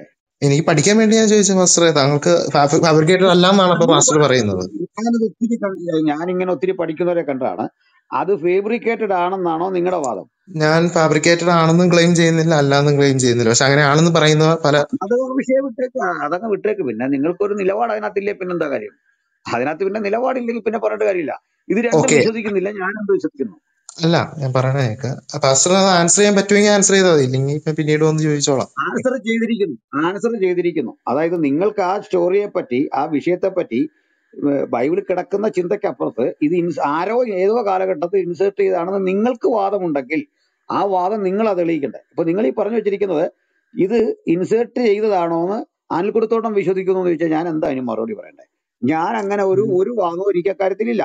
അതെന്തോ അവിടെ കിടക്കുന്നു, അത് ഗോഡ്സ് വേർഡാണെന്ന് വിശ്വസിക്കുന്ന ഒരാളോട് ഒരു ക്രിസ്ത്യന്റെ അടുത്ത് ഒരു ചോദ്യം ചോദിക്കുമ്പോൾ നിങ്ങൾ ചോദിക്കുന്നത് അത് കൃത്രിമമായി തിരികെ കയറ്റിയതാണെന്ന് ഞാൻ വിശ്വസിക്കുന്നുണ്ടോ എന്ന് ചോദിച്ചാൽ എനിക്ക് എന്ത് മറുപടി? ഒരു മറുപടി ഇല്ല. ഞാൻ പരാജയപ്പെട്ടിരിക്കുന്നു. പോരെ? ഞാനും പരാജയപ്പെട്ടിരിക്കുന്നു. Thank you. Thank you. വളരെ നന്ദി. ഓക്കെ ഓക്കെ, നമുക്ക് നിലപാടുണ്ടായിരിക്കണം ബ്രദർ. ചോദിക്കുന്ന കാര്യങ്ങളോട് നിലപാടുണ്ടാക്കി ചോദിക്കൂ. ഇനി എവിടെയെങ്കിലും ഇനിയും ചോദിക്കുമ്പോൾ ഇങ്ങനെ ഒന്നും കയറി ചോദിക്കരുത്. നിങ്ങൾക്ക് നിലപാടുണ്ട്. അടുത്ത അല്ല, ആൾക്ക് ഞാനിത് സംസാരിക്കാം. കേട്ടപ്പോൾ ഓർക്കുന്നത് ഒരു കക്ഷി, ഒരു വിശ്വാസി തന്നെ ഒരിക്കലോട് ചോദിച്ചാണ്, എന്തെന്നാ പൗലൂസ് വിവാഹിതനാണെന്ന് പുള്ളി തെളിയിക്കും. അപ്പൊ പൗലൂസിന്റെ ഭാര്യ എവിടാന്ന് താങ്കൾ തെളിയിക്കണോ? ഞാൻ പറഞ്ഞത് ഇത്രയും തെളിയിക്കുന്ന ആള് വാക്യങ്ങൾ തെളിയിച്ചാൽ പോരെ, അതിനെന്തിനാ എന്നെ കൂട്ടുപിടിക്കുന്നത്? ഇപ്പൊ ഒരു നിരീശ്വരനായ ഒരാൾ വന്ന് പറയേണ്ടത് അത് ബൈബിളിലേക്ക് ഇൻസേർട്ട് ചെയ്തൊരു സ്റ്റോറിയാണ്, ഇത് നിങ്ങളാണ് പറയേണ്ടത്, അതിന് തെളിവായിട്ടാണ് വരേണ്ടത്. ഇത് നിങ്ങൾ വന്നിട്ട് അത് വന്നിട്ട് പറയാ gospel of John chapter 8 literally അങ്ങനെയാണെന്ന് നിങ്ങൾ വിശ്വസിക്കുക വെച്ചാൽ ക്രിസ്ത്യന്റെ വിശ്വാസം എനിക്ക്, ഞങ്ങൾക്കല്ല, വേറെ വിശ്വാസം ഇല്ല. അത് ഇൻസേർട്ട് ചെയ്തതല്ല, അത് ജെനുവിൻ ഗോഡ്സ് വേർഡാണ്. ഇത് കൃത്യം പറഞ്ഞു. ഉത്തരം അതേ, അതിൽ കൂടുതൽ എന്തോ പറയണ്ടേ? ഇനിയും പിന്നെന്താണ്? അതിനകത്തുനിന്ന് വേറൊരു കാര്യം ചോദിക്കാനാണ് നിങ്ങൾ പോകുന്നത്. അപ്പൊ അങ്ങനെ പറഞ്ഞുകൊണ്ടിരിക്കുന്നത് അർത്ഥമില്ല. നിങ്ങളുടെ സ്റ്റേറ്റ്മെന്റ് നിങ്ങൾ ക്ലിയർ ആക്കിയിട്ട് അതിന്റെ ഇന്ന കുഴപ്പമുണ്ടെന്ന് പറയാണ് വേണ്ടത്. ഓക്കെ ഓക്കെ, താങ്കൾ പറഞ്ഞ ക്ലിയർ ആണ് കേട്ടോ. അപ്പൊ താങ്കളത് ഇൻസേർട്ടഡ് അല്ല, ബൈബിളിലുള്ള പോലെ ഒരു ആക്യുറേറ്റ് സ്റ്റോറിയാണെന്നാണ് താങ്കൾ അംഗീകരിക്കുന്നത്. ഓക്കെ, അതൊരു ക്ലെയിം ആണ്. അത് ഓക്കെ, അവൾ ഫർദർ ആർഗ്യൂ ചെയ്ത് ഒരുപാട് ടൈം എടുക്കും. നിങ്ങളുടെ ഈ വിഷയത്തിൽ നിന്ന് ഒരുപാട് അകന്നു പോകും. ഞാൻ അതിലോട്ട് പോകാൻ ഒരു താല്പര്യപ്പെടുന്നില്ല. എന്നാലും കുഴപ്പമില്ല, നിർബന്ധിക്കുവാണെങ്കിൽ പോകട്ടെ, ഒരു കുഴപ്പമില്ല. അങ്ങനെ പോവാതെ, അങ്ങനെ പോവാതെ. അനിൽ പാസ്റ്റർ നിങ്ങളുടെ കൂടി എനിക്ക് തന്ത്രമായത്. ഓക്കെ, ഷുവർ ഷുവർ, വേണമെങ്കിൽ സംസാരിക്കാം. പക്ഷെ അത് വിഷയത്തിൽ നിന്ന് നീണ്ടു. അവസാനം എന്നാന്ന് പറയുകയാണെങ്കിൽ മോഡറേറ്റർ സംസാരിക്കണം, പോകല്ലേ സംസാരിക്കണം. അല്ല, അതെന്നാ ഞാൻ കംപ്ലീറ്റ് ചെയ്യട്ടെ, 10 സെക്കൻഡ്. അപ്പൊ ഈ വിഷയത്തിൽ നിന്ന് നീണ്ടു പോകുമ്പോ ഇപ്പൊ കൂടെ ഇരിക്കുന്ന മോഡറേറ്റർ പറയും ഇത് വിഷയത്തിൽ നിന്ന് ഒരുപാട് നീണ്ടുപോയി, ഇവിടെ വേറെ ആൾക്കാർ ഇരിക്കേണ്ടതൊക്കെ പറയാം. നീ കാര്യം പറ, ആ കാര്യം ഉണ്ടേ പറ. ഓക്കെ ഓക്കെ, ഞാൻ പറയാം. അങ്ങനെയാണെങ്കിൽ ഞാൻ ചോദിക്കാം, താങ്കൾ ഫാബ്രിക്കേറ്റഡ് ആണ്, ബൈബിളിന്റെ ഭാഗമാണെന്നാണ് സ്റ്റേറ്റ്മെന്റ്, സ്റ്റേറ്റ്മെന്റ് ആണ് താങ്കൾ പറയുന്നത്. ഞാൻ നേരെ ഓപ്പോസിറ്റ് ആണ് ക്ലെയിം ചെയ്യുന്നത്, ഫാബ്രിക്കേറ്റഡ് ആണെന്നാണ് ഞാൻ പറയുന്നത്. ഇനി അതിനുള്ള പ്രൂഫ് എന്താണെന്നുള്ളത്. ഓക്കെ, നമുക്ക് ന്യൂ ടെസ്റ്റ്മെന്റ് മാനുസ്ക്രിപ്റ്റ്സ് നമുക്ക് ഒരു നിമിഷം. നിങ്ങൾക്ക് അങ്ങനെ ഇങ്ങനെ പോലെ പറയാൻ റൈറ്റ് ഇല്ല. നോ, നിങ്ങൾക്ക് അത് പറയാൻ റൈറ്റ് ഇല്ല. നിങ്ങൾ രണ്ടും വിശ്വസിക്കുന്നതാണ് തുടങ്ങിയത്. രണ്ടും അല്ല, ഇപ്പൊ ഞാൻ ക്ലെയിം ചെയ്യുന്നതാണ് പറഞ്ഞത്. അത് വേണ്ട, അത് എനിക്കറിയാം നിങ്ങൾ നിർത്തുകൊണ്ട് വരുന്നു. പാസ്റ്റർ കംപ്ലീറ്റ് ചെയ്യാൻ, ഞാൻ മിണ്ടാണ്ടിരുന്നു. ഇല്ല, ഞാൻ പറഞ്ഞത് നിങ്ങളുടെ വലിയ പ്രശ്നം എന്താന്ന് വെച്ചാൽ നിങ്ങൾക്കൊരു കാര്യം പറയാനില്ല. ഞങ്ങളൊരു വാക്ക് പറഞ്ഞിട്ട് അതേ കയറി പിടിച്ചിട്ട് അതേ തന്നെ ഉരുണ്ട് നിൽക്കണം. ഉദാഹരണം, സൃഷ്ടിയോ പരിണാമമോ. പരിണാമം ചോദിച്ചാൽ മിണ്ടത്തില്ല. സൃഷ്ടിയെ പറ്റി പറഞ്ഞ് ഇങ്ങനെ കുറെ പരിഹാസം നടത്തി പോകണം. തിരിച്ചു വന്നാൽ പറയും ഞാൻ പണ്ഡിതനല്ല, ഞാൻ അതിനകത്ത് എക്സ്പെർട്ട് അല്ല, വേറെ ഇങ്ങനാണ്, അതങ്ങനാണ്, ഇങ്ങനാണ്. ഇത് ഈ പരിപാടി നടക്കില്ല. നിങ്ങൾ ഇത്ര ഉള്ളു കാര്യത്തോട് എടുക്കുമ്പോൾ. നിങ്ങളുടെ മുഴുവൻ ഒരു സംസ്കാരത്തിന്റെ പ്രശ്നമാണ്. സംസ്കാരം എന്ന് പറഞ്ഞാൽ മോശപ്പെട്ട കാര്യമല്ല. നിങ്ങളെന്തോ സ്കോളേഴ്സ് ആയിട്ട് ഇങ്ങോട്ട് വരും. അത് പഠിച്ചു, ഇത് പഠിച്ചു, ശാസ്ത്രം ഞങ്ങളുടെ അളിയനാണ്, മറ്റേ ഇത് ഞങ്ങളുടെ ചിറ്റപ്പനാണ് എന്നൊക്കെയുള്ള രൂപത്തിൽ ഇങ്ങോട്ട് വന്നിട്ട് തിരിച്ച് രണ്ട് ചോദ്യം വരുമ്പോഴേക്ക് പതറി മിണ്ടാതിരുന്നിട്ട് സമയമില്ല, അല്ലേ അത് ഇന്ന കുഴപ്പമുണ്ട്, അതുണ്ട്, ഇതുണ്ടെന്ന് സ്ഥലം വിടുക.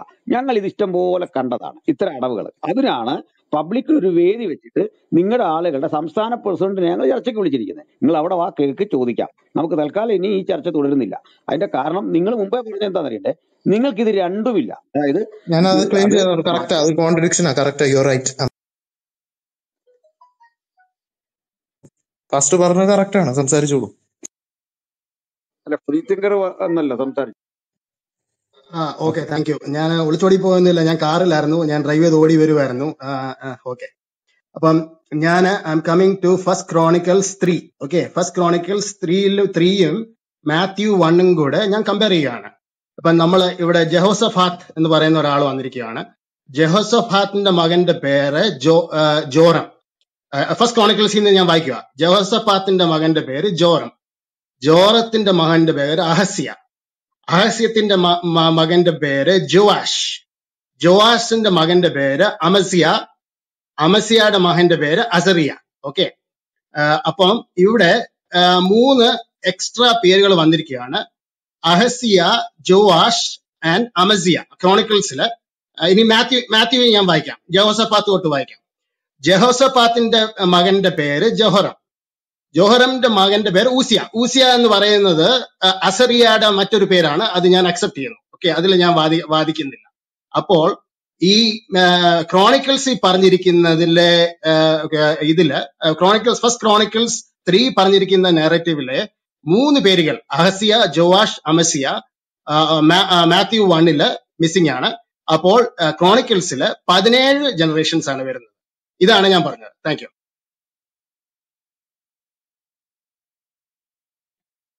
സോറി, കേട്ടായിരുന്നോ ഞാൻ പറഞ്ഞത്? ഒന്നുകൂടെ പറയണോ? കേട്ട് സുഹൃത്തെ, ഇത് മറുപടി പറഞ്ഞ വിഷയല്ലേ? ഇത് തന്നെയല്ലേ പറഞ്ഞേ. അതായത് ഞാൻ അതിനാണ് കൃത്യം പറഞ്ഞത്.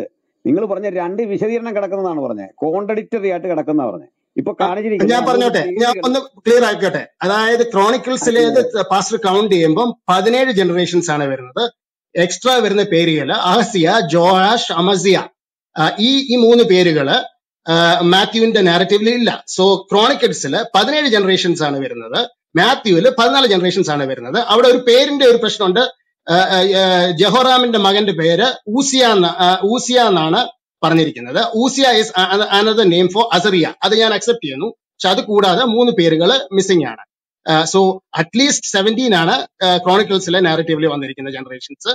മാത്യുവില് 14 എന്ന ഒരു പ്രത്യേക നമ്പർ കൊണ്ടെത്തിക്കാൻ വേണ്ടി അത് 3 ട്രങ്കേറ്റ് ചെയ്തതാണെന്നാണ് എനിക്ക് തോന്നുന്നത്. ഇതാണ് ഞാൻ പറയാനുള്ളത്. Thank you. ഇനി പാസ്റ്റർ പറഞ്ഞു. പറയാം. ഇത് ഞാൻ ഓൾറെഡി എക്സ്പ്ലെയിൻ ചെയ്ത് പറഞ്ഞു കഴിഞ്ഞ കാര്യമാണ്. താങ്കൾക്ക് ആ പറഞ്ഞത് ഞാൻ പുതുതായി പറഞ്ഞൊരു കാര്യമല്ല. ക്രോണിക്കിൾസിലും മാത്യുവിലും ഉള്ള ജീനിയോളജി വിശദീകരിച്ചു വരുമ്പോൾ ഒരു മിസ്റ്റേക്കുമില്ല, രണ്ടും വസ്തുതയാണ്. ഞാൻ അതിനാണ് ബുക്ക് ഓഫ് ഡാനിയൽ താങ്കൾ എടുക്കുക. ബുക്ക് ഓഫ് ഡാനിയലിൽ നമ്മളുടെ എന്താ പറയുക, നെബൂഖദ്നേസറുടെ മകൻ എന്ന് പറയുന്നത് പേരക്കിടാവിനെയാണ്. അതിന് ബാക്കിയുള്ളവർക്ക് കൂടി ഒരു തെളിവ് തരാം, താഴെ ഇരിക്കുന്നവർക്ക് വേണ്ടി. രാജ്യത്തിൽ നീ 3ാമനായി വാഴും എന്നാണ് അവിടെ പറയുന്നത്. സാധാരണ 2ാമനായി വാഴും എന്നാ പറയണ്ടേ. അപ്പൊ 2 അധികാര കേന്ദ്രങ്ങൾ അവിടെയുണ്ട്. അതിന്റെ കാരണം നെബൂഖദ്നേസറുടെ വൈഫാണ് ഒരാള്.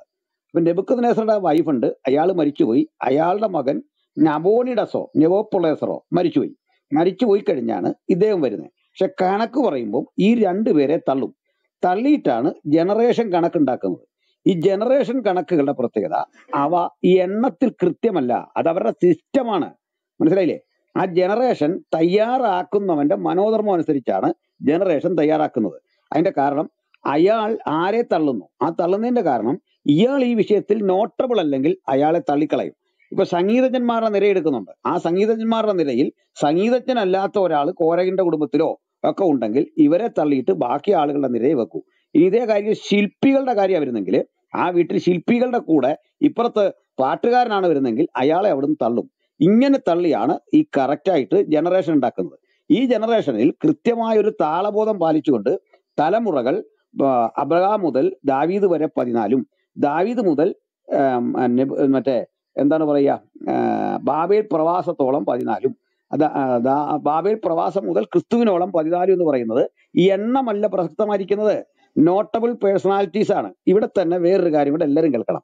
എപ്പോഴും നമ്മളുടെ ഈ നമ്മുടെ ടോവി ജോസഫ് വന്നിട്ട് ഈ 6000 വർഷത്തെ ഒരു കണക്ക് കൃത്യമായിട്ട് ഒന്ന് പറയാറുണ്ട്.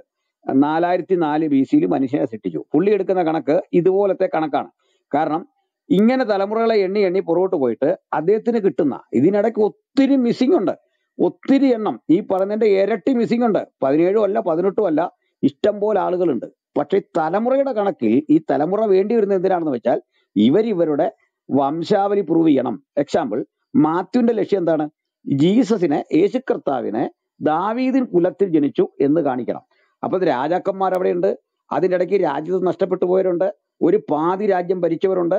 ഇവർ പലരുടെയും പേര് മിസ് ചെയ്തിട്ട് നോട്ടബിൾ പേഴ്സണാലിറ്റിയെ ചേർത്തുകൊണ്ടാണ് വംശാവലി തെളിയിക്കുന്നത്. അപ്പൊ താങ്കൾ പറയുന്ന കണക്കിന്റെ പ്രശ്നം എന്നുള്ളത് പൊതുവിൽ വംശാവലി, ജീനിയോളജി എന്ന ആ കൺസെപ്റ്റിൽ ഒരു പ്രശ്നമല്ല എന്ന് പറഞ്ഞാൽ ഇത് ജൂതന്മാരുടെ കാഴ്ചപ്പാടാണ്, അല്ലാതെ ക്രൈസ്തവന്റെ ഏതെങ്കിലും ഒരു ബോധമോ ചിന്തയോ അല്ലത്.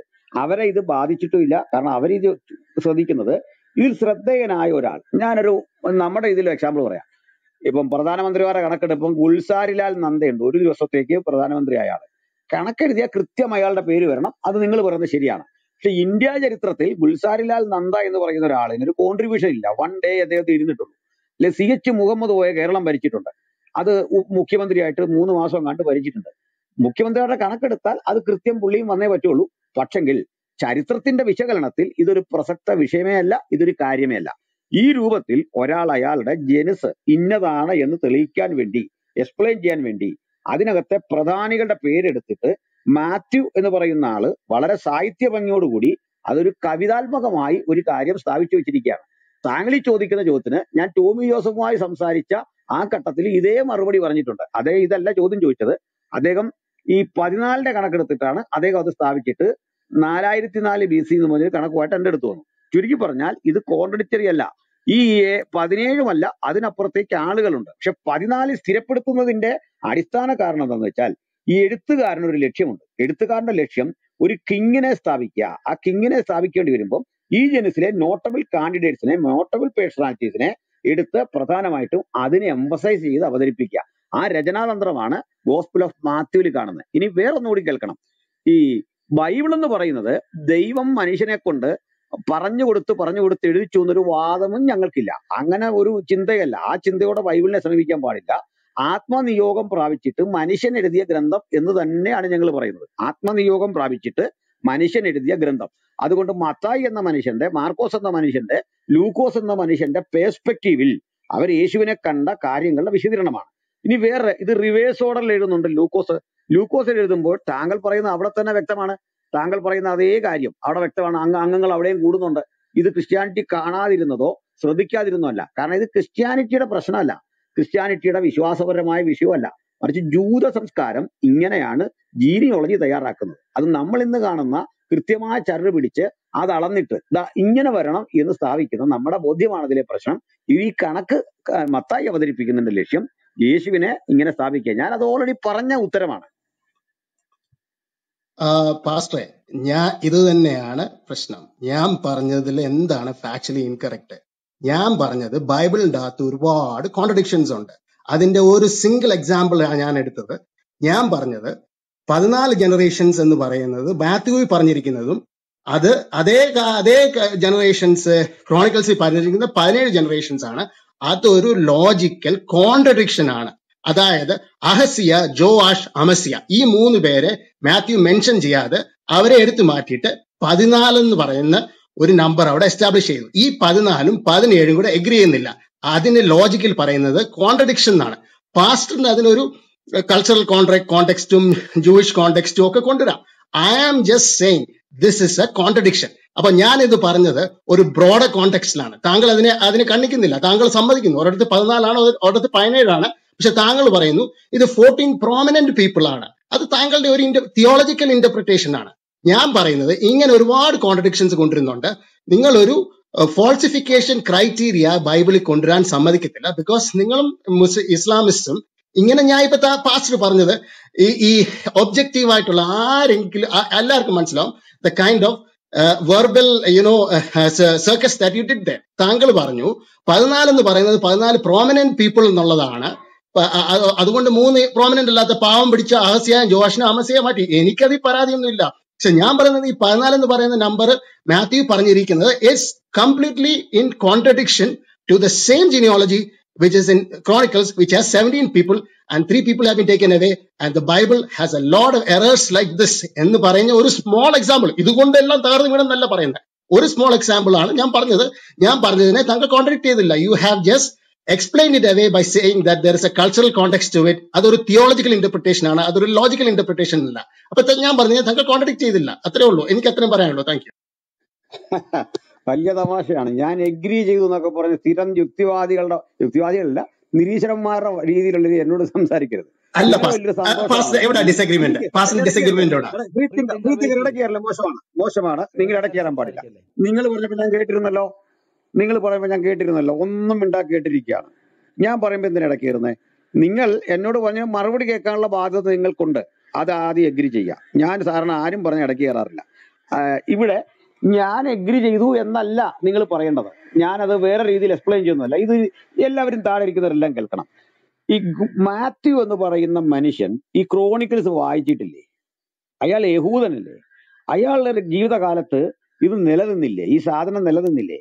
അദ്ദേഹം മനപ്പാഠം പഠിച്ച് പറയല്ലോ. അദ്ദേഹത്തിന്റെ മുമ്പിൽ ഒരു ടെക്സ്റ്റ് ഉണ്ട് സാർ. ആ ടെക്സ്റ്റ് വെച്ചാണ് ഈ സാധനം എഴുതുന്നത്. ബൈബിളിന്റെ ചില എഴുത്ത് രീതികൾ താങ്കൾ കേട്ടോളൂ. എന്താണ് അപ്പോസ്തലപ്രവൃത്തി പറയുന്നത്? അപ്പോസ്തലപ്രവൃത്തി 1-ാം അധ്യായം തുടങ്ങുമ്പോഴേ ലൂക്കോസ് പറയുകയാണ്, ഇങ്ങനെ ഒരു ചരിത്രം ശ്രീമാനായ തെയോഫിലോസ്, ഇത് ഞാൻ നിങ്ങൾക്ക് എഴുതുന്ന രണ്ടാമത്തെ ചരിത്രമല്ലോ. ഇങ്ങനെ പലരും എഴുതാൻ തുനിഞ്ഞിരിക്കുക കൊണ്ട് എന്ന് പറഞ്ഞ തുടങ്ങുന്നത്. പലരും എഴുതാൻ തുനിഞ്ഞിരിക്കുന്നു. ഇവര് ഡേറ്റ വെച്ചാണ് എഴുതുന്നത്. അവർ വെച്ച ഡാറ്റ എന്താണ്? മാർക്കോസിന്റെ സുവിശേഷത്തെ ആധാരമാക്കിക്കൊണ്ടാണ് ലൂക്കോസ് സുവിശേഷം എഴുതുന്നത്.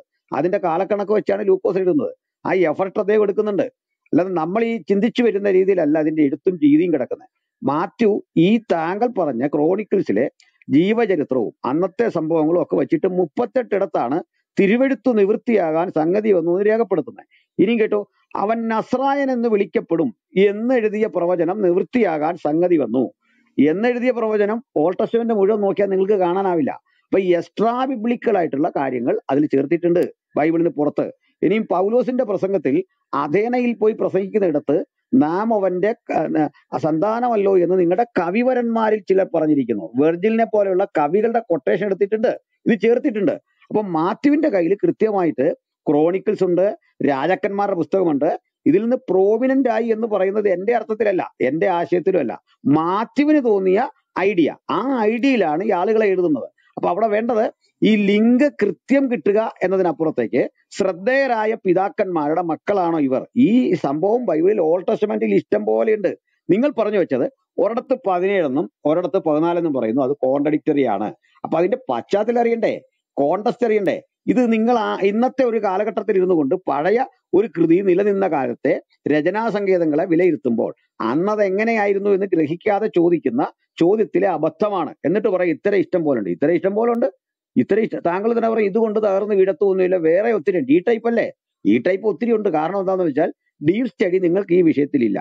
നിങ്ങൾ ഇത് പുസ്തകം തുറന്ന് വായിച്ചിട്ട് മുമ്പേ പറഞ്ഞ പോലെ നിങ്ങൾ ഇതിനാൽ എന്നെ പരീക്ഷിപ്പിൻ, നിന്റെ ദൈവമായ യഹോവയെ പരീക്ഷിക്കരുതേ, ഒരു കോൺട്രഡിക്ടറി പഠിച്ചു. ഈ രൂപത്തിലാണ്. താഴെ ഇരിക്കുന്നവർക്ക് ഒരു കാര്യം കൂടെ പറഞ്ഞ് ഞാൻ നിർത്തിയേക്കാം. യേശു ക്രിസ്തു വ്യഭിചാരം ചെയ്തിട്ടുണ്ട് എന്നാണ് രവിശങ്കരൻ പറയുന്നത്. രവിശങ്കരൻ അതിനെ സ്ഥാപിക്കുന്നത് എങ്ങനെയാണെന്ന് അറിയണ്ടേ? യേശു എന്ന ദൈവം അവതരിപ്പിക്കപ്പെട്ടത് തന്നെ ഈ രൂപത്തിലാണ്. ആരാ? ഈ കന്യാജനനം. ഇവിടെ കന്യാജനനത്തിൽ യേശുവിനെ ആരോപിക്കേണ്ടത് അപ്പന്റെ അമ്മയുടെയും കാര്യത്തിലല്ലേ, ഈ കാര്യത്തിലല്ല. അത് യേശു ചെയ്തത് എങ്ങനെയാകും? അവിടെ ലോജിക്കില്ല. കൈയടിക്കുന്ന വിഡ്ഢികൾ അവിടെ ഉള്ളത് കൊണ്ട് ആ കയ്യടി കേട്ട് ആളുകൾ സന്തോഷിക്കുകയാണ്. ഇതേ രൂപത്തിൽ നിങ്ങൾ കണ്ടുപിടിച്ച ഒത്തിരി ഉണ്ടില്ലെന്ന് എനിക്ക് അഭിപ്രായമില്ല. പക്ഷെങ്കിൽ ഒരു കാലഘട്ടത്തിലെ എഴുത്തിന്റെ ശൈലി മനസ്സിലാക്കാതെ നിങ്ങൾ അതിനെ കണ്ടുപിടിക്കുന്നതിൽ ഞാൻ എന്ത് പറയാൻ? നിങ്ങളുടെ പ്രതിയോഗിയായ സാത്താൻ അലർന്ന സിംഹം പോലെ നടക്കുന്നു. അക്ഷരാർത്ഥത്തിൽ അഡ്രസ് ചെയ്യുന്ന നീറോ കൈസരെയാണ്. അതിന് സ്പിരിച്വൽ മീനിങ് വേറെയുണ്ട്. അപ്പൊ നീറോ കൈസറെ കണ്ട് അദ്ദേഹത്തിന്റെ പേര് പരസ്യമായിട്ട് ഉദ്ധരിക്കാൻ രാജ്യത്ത് നിലനിൽക്കുന്ന നിയമം അനുവദിക്കാത്തത് കൊണ്ട് വിശ്വാസികളോട് ശ്രദ്ധിച്ചിരിക്കാൻ പറയുന്ന ഒരു രൂപക ഭാഷ അവിടെ ഉണ്ട് എന്ന് ഞങ്ങൾ പറഞ്ഞു കഴിഞ്ഞാൽ നിങ്ങൾ പറയാം അത് ഞങ്ങൾ ഞങ്ങളുടെ കൂട്ടിച്ചേർത്ത് വെളുപ്പിക്കുക, അത് തിരുമുക, കഴുകുക, അത് ഇങ്ങനെ സ്ഥാപിക്കുക എന്ന് പറഞ്ഞാൽ നമ്മളിപ്പോ എന്താ ചെയ്യുക? നിങ്ങൾ അങ്ങനെ വായിച്ചോ, നമുക്ക് വിരോധമൊന്നുമില്ല. നിങ്ങൾ ഇങ്ങനെ വൈരുദ്ധ്യമാണ് എന്ന് സ്ഥാപിക്കാൻ എടുത്തു വന്ന ലോജിക്ക് നിലനിൽക്കില്ല. അത് നിങ്ങൾക്ക് തങ്ങളിൽ പറ്റും. കാരണം എന്താണെന്ന് വെച്ചാൽ നിങ്ങൾ പറഞ്ഞത് ശരിയാണ്.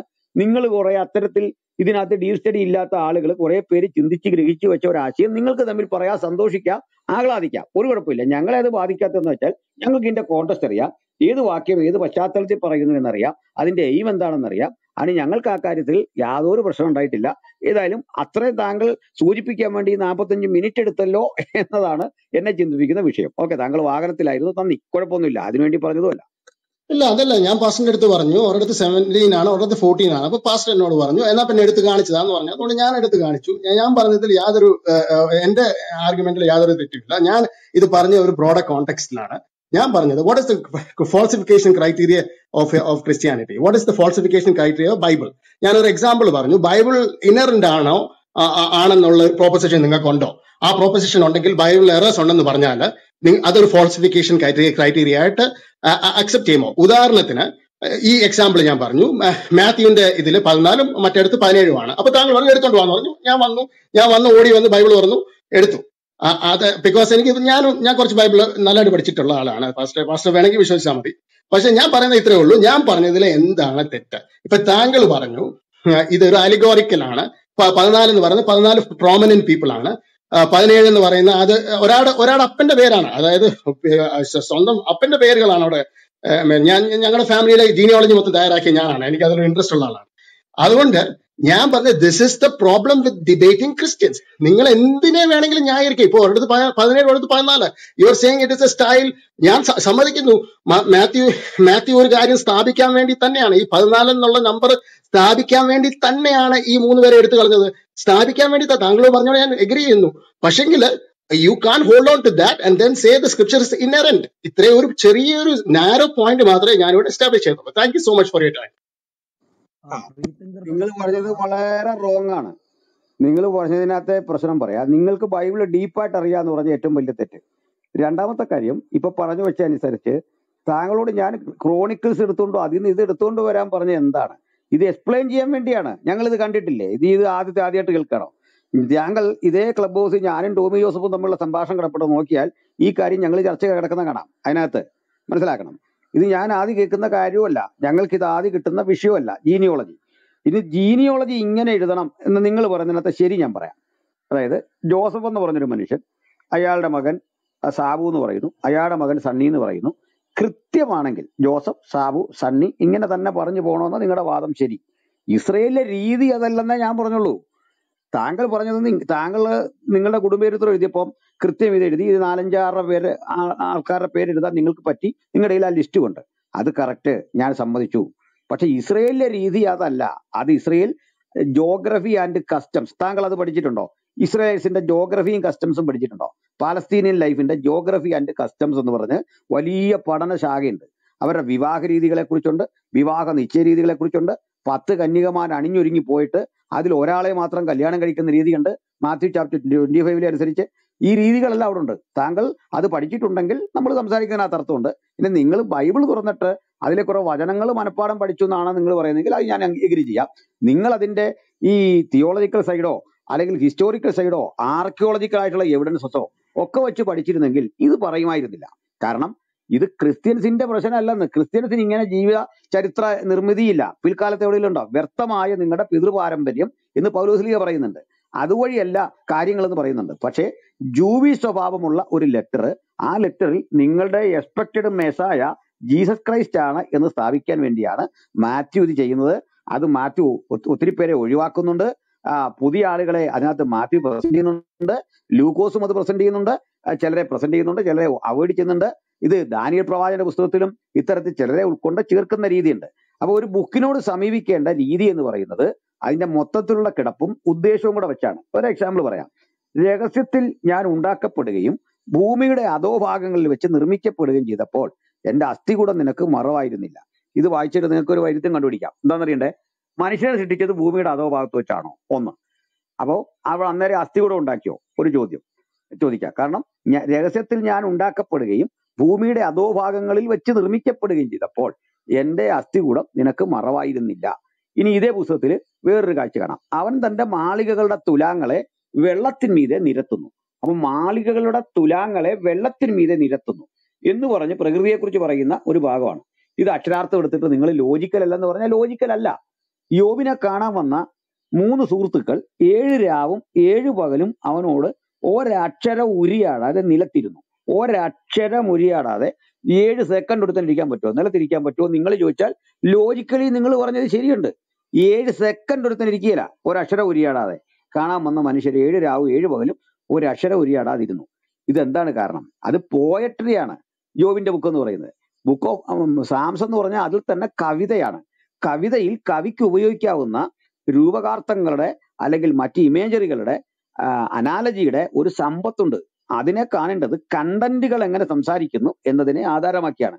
നിങ്ങൾ ഇതെടുത്തോണ്ട് വന്നിട്ട് സങ്കീർത്തനം മുഴുവൻ തന്നെ ഇങ്ങനെ പറയുന്നു, ഇതിനകത്ത് ഇങ്ങനെ പറയുന്നു, ഇത് വല്ലതും നടക്കുന്ന കാര്യമെന്ന് വെച്ചാൽ ഇല്ലെന്ന് പറയാൻ എനിക്ക് പറ്റുള്ളൂ. ഒരു കുഴപ്പമില്ല, ആരൂപത്തിൽ കണ്ടോളൂ. അപ്പൊ ഇങ്ങനെയാണ് നിങ്ങൾ എന്നാൽ സംസാരിക്കേണ്ടതാണ്. യേശുവുമായി ബന്ധപ്പെട്ടുള്ള സ്ഥിതിവിവര കണക്കുകളും കാര്യങ്ങളും സംസാരിക്കുന്നിടത്ത് ഒരു വൈരുദ്ധ്യം നിങ്ങൾ കൊണ്ടുവരികയാണ്. ആ വൈരുദ്ധ്യത്തിനകത്ത് ആ കോൺട്രവേഴ്സിക്ക് പ്രസക്തിയുണ്ട്. ഇതിനെ സംബന്ധിച്ചിടത്തോളം മത്തായി എന്ന യഹൂദൻ, അയാൾ കണക്കെഴുത്തുകാരനാണ്, ചുങ്കം പിരിവുകാരനാണ്, കണക്കറിയാം, വ്യക്തികളെ അറിയാം, ഈ സാഹിത്യം നന്നായിട്ട് അറിയാം, ഓൾഡ് ടെസ്റ്റ്മെന്റ് പഠിച്ചിട്ടുണ്ട്. ഈ ക്രോണിക്കിൾസ് നമുക്ക് മുമ്പേ ഉള്ള പുസ്തകമാണ്, മത്തായി യേശുവിന് മുമ്പേ ഉള്ള പുസ്തകമാണ്. കുറഞ്ഞ പക്ഷെ 600കളിലെങ്കിലും അതിന്റെ പ്രതികൾ ലഭ്യമാണ്. അവരുടെ പക്കൽ സെപ്റ്റുവജന്റ് എന്നുള്ള പുസ്തകമുണ്ട്. സെപ്റ്റുവജന്റ് ഓൾറെഡി കയ്യിലിരിക്കുക മത്തായിയുടെ. അതിനകത്തേക്ക് തുറന്ന് ഇത് നോക്കിയാൽ നിങ്ങൾ ഈ പറയുന്ന മുഴുവൻ ലിസ്റ്റും ചെയ്യാം. പക്ഷെ മത്തായിക്ക് അതിന്റെ ആവശ്യമില്ല. 14 എന്നുള്ള രസാവഹമായ ഒരു കണക്കിലേക്ക് എത്തിച്ചുകൊണ്ട് ഒരു വസ്തുതയെ അദ്ദേഹം സ്ഥിരീകരിക്കാനാണ് അവിടെ ശ്രദ്ധിക്കുന്നത്. താങ്കളും ഞാൻ പറഞ്ഞ ഉള്ളടക്കം മനസ്സിലാക്കി ആ കാര്യത്തിൽ. പക്ഷെ ഇത് കോൺട്രഡിക്ടറി ആണ് എന്ന് നിങ്ങൾ തമ്മിൽ പറയുന്നതിനകത്ത് ഒരു കുഴപ്പമില്ല. പക്ഷെ ഞങ്ങളെ സംബന്ധിച്ചോളം അതിന് ഉദ്ദേശമുണ്ട്, അതിന് ലക്ഷ്യമുണ്ട്, കോണ്ടസ്റ്റ് ഉണ്ട്. എന്തിനു മത്തായ രീതിയിലുള്ള കോണ്ടസ്റ്റ്വൽ സ്റ്റഡിയാണ് അതിൽ ഇമ്പോർട്ടന്റ്. ഇല്ല, ഞാനൊരു ലാസ്റ്റ് വേർഡ് പറയാം. അതായത് സങ്കീർത്തനം പുസ്തകം പോയട്രി ആണെന്നുള്ള കാര്യത്തിൽ എനിക്ക് യാതൊരു തർക്കവുമില്ല. അത് യോബിന്റെ പുസ്തകം പോയട്രി ആണെന്നുള്ള കാര്യത്തിൽ എനിക്ക് യാതൊരു തർക്കവുമില്ല. ഭൂമിയുടെ ഉൾഭാഗത്തുണ്ടാക്കി എന്ന് പറഞ്ഞ് I am not going to come up with. പക്ഷെ ഈ കേസിൽ it is A genealogy and ഈ യഹൂദ ട്രഡീഷൻ എന്നൊക്കെ പറയുന്നു. പക്ഷെ മത്തായൊക്കെ എഴുതിയിരിക്കുന്ന ഗ്രീക്കിലാണ്. അത് പോട്ടെ. ഞാൻ പറയുന്നത് ഇങ്ങനത്തെ സ്പെസിഫിക് ആയിട്ടുള്ള എക്സാമ്പിൾസ് കൊണ്ടുവന്നാൽ പോലും നിങ്ങൾ എഗ്രി ചെയ്യുന്നില്ല. നിങ്ങൾ അതിനെ ഒരു തിയോളജിക്കൽ ഇതിൽ വന്ന് 14 അലിഗോറിക്കലാണ് എന്ന് പറയുന്നത്. ഞാൻ യേശു ക്രിസ്തു ദൈവം സ്നേഹമാണെന്ന് ഒരിടത്ത് പറഞ്ഞിരിക്കുന്നത്, ദൈവം ക്രോധമാണെന്ന് ഒരിക്കലും ഒരിടത്ത് പറഞ്ഞു. അങ്ങനത്തെ ഒരു എക്സാമ്പിൾ അല്ലല്ലോ ഞാൻ കൊണ്ടുവന്നത്. അതായത് സങ്കീർത്തനത്തിലെ ഇയ്യോബ് ഒരാള് നിലത്തിൽ 7 ദിവസം ഉണ്ടായിരുന്നു എന്നൊന്നും ഞാൻ അതൊന്നും തർക്കിക്കുന്നില്ല. I M bringing in what is objectively contradictory. ഒരാളുടെ ഏജ് അല്ലെങ്കിൽ ഒരാളുടെ ജീനിയോളജി, അങ്ങനെ പോലും കോൺട്രഡിക്ഷൻസ് ഉണ്ട്. ഇതൊരു ഫോൾസിഫിക്കേഷൻ ക്രൈറ്റീരിയ ആണോ? അതുപോലും നിങ്ങൾ അക്സെപ്റ്റ് ചെയ്യുന്നില്ല. അതുകൊണ്ടാണ് that is why debate is so difficult എന്ന് മാത്രമേ പറഞ്ഞുള്ളൂ. Thank you so much. ഞാൻ പ്രൊലോങ് ചെയ്യുന്നില്ല. Thank you. ലെറ്റ് us കുഴപ്പമില്ല. agree to disagree. മറ്റൊരു കാര്യം കൂടെ, ഏജിലൊക്കെ ഒരു സാർ ഈ പ്രശ്നം, അതിന്റെ കാരണം കൂടെ പറയാം. എഴുതുന്ന കാലഘട്ടത്തെ ആസ്പദമാക്കി ഒരുത്തിന് ഏജ് എഴുതാൻ പറ്റുള്ളൂ, ഒരാളുടെ ഏജ് എഴുതാൻ പറ്റുള്ളൂ. രണ്ടാമത് ഈ ഏജ് പറയുന്നത് അന്ന് ജീവിച്ചിരിക്കുന്ന ഒരു രാജാവിന്റെ കാലഘട്ടത്തെ ബേസ് ചെയ്താണ്. അത് അന്ന് ഈ കലണ്ടറുകളുടെ ചിന്തയൊക്കെ വികസിച്ചു വരുന്ന ഒരു കാലമാണ്. അത്രേ ഉള്ളൂ അതിനകത്ത് മനസ്സിലാക്കാനുള്ളത്. അപ്പൊ അല്ലെങ്കിൽ ഒരിടത്ത് 48 വയസ്സെന്ന് പറയുന്നു, വേറൊരാൾ 40 വയസ്സെന്ന് പറയുന്നു. അപ്പൊ ഈ രണ്ടും ഇങ്ങനെയൊക്കെയുള്ള കാര്യങ്ങളിൽ നാച്ചുറലി വരാവുന്ന ചില പ്രശ്നങ്ങൾ അങ്ങനെ ഉണ്ട്. ആ പ്രശ്നം ഇന്ന് നമുക്കാ തോന്നുന്നത്, ആ പ്രശ്നം അവരഭിമുഖീകരിക്കുന്നില്ല. അതിന്റെ കാര്യം ഇപ്പം നമ്മളോട് മുസ്ലിങ്ങൾ ഞങ്ങളോട് ചോദിക്കുന്ന ചോദ്യമാണ്, അവൻ എരികോവിൽ നിന്ന് വന്ന ആറെ ഒരു കുരുടനെ സുഖപ്പെടുത്തി, അവൻ എരികോവിൽ നിന്ന് പോയ ആറെ ഒരു കുരുടനെ സുഖപ്പെടുത്തി, വന്നപ്പോഴാണോ പോയപ്പോഴാണോ എന്ന് ചോദിച്ചാൽ രണ്ടും ശരിയാണ്. കാരണം ജെരികോ എന്ന് പറയുന്ന പട്ടണത്തെക്കുറിച്ച് നമ്മൾ മനസ്സിലാക്കി കഴിഞ്ഞാൽ നടുക്കൂടെ ഒരു നദിയുണ്ട്, ഒരു തോടാണ്, നദിയല്ല തോടാണ്. അക്കരെ നിൽക്കുന്ന മനുഷ്യന് അവൻ എരികോവിൽ നിന്ന് പോയാറേന്ന് തോന്നി, ഇക്കരെ വരുന്ന മനുഷ്യന് അവൻ എരികോവിലേക്ക് വന്നാറേന്ന് തോന്നി. ഇത് ഞങ്ങൾ ഇതിന്റെ ജോഗ്രഫി പറഞ്ഞു പോയ ഉടനെ പറയും ഞാനൊരു വൈരുദ്ധ്യം കൊണ്ടുവന്നു, നിങ്ങൾ അതിനെ ഇങ്ങനെ കണ്ണിച്ചു. നമ്മൾക്ക് അതിനകത്ത് ഒന്നും ചെയ്യാനില്ല. അതിന്റെ കാരണം നമ്മുടെ ഇന്റൻഷന്റെ ഒരു പ്രശ്നമാണ്. അത് ഇങ്ങനെയാണ് ഇത് എന്ന് ധരിച്ചിട്ട് നമുക്കതിനെ സമീപിക്കണം.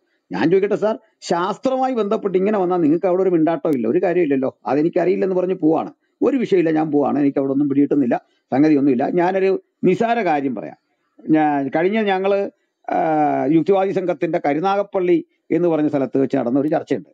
ആ ചർച്ചയിൽ കുറെ അഡ്വക്കേറ്റ്സ് ഒക്കെ വന്ന് ഇവര് സ്ത്രീ പുരുഷ സമത്വത്തെ പറ്റി പറഞ്ഞിട്ട് സ്ത്രീകൾ പുരുഷന്റെ അടിമയാണ്, ബൈബിളിലെ സ്ത്രീ പുരുഷന്റെ അടിമയാണ്, ഇതങ്ങ് സ്ഥാപിക്കുകയാണ്.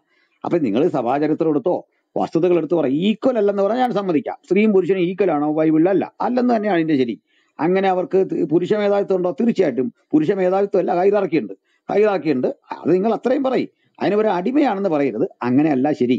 ഇതെല്ലാം പറഞ്ഞു. ഇത് പറഞ്ഞുകൊണ്ടിരിക്കെ തന്നെ ഒരു കക്ഷി എടുത്തിട്ട് അതിനുവേണ്ടി ഒരു വചനം എടുത്തുകൊണ്ട് വരികയാണ്. ഈ വചനം എടുത്തുകൊണ്ട് വരുമ്പോൾ പറഞ്ഞു വരുന്ന കല്യാണം നടക്കുമ്പോൾ പറയുന്ന കാര്യം അതിന്റെ ഭർത്താവിനനുസരിച്ചും വിധേയപ്പെട്ടും കീഴ്പ്പെട്ടും ഒക്കെ പോകണം എന്ന് പറയുകയാണ്. ഇതേ കാര്യം പുരുഷനെ കൊണ്ട് പറയിപ്പിക്കുന്ന പുള്ളി മിണ്ടുന്നില്ല.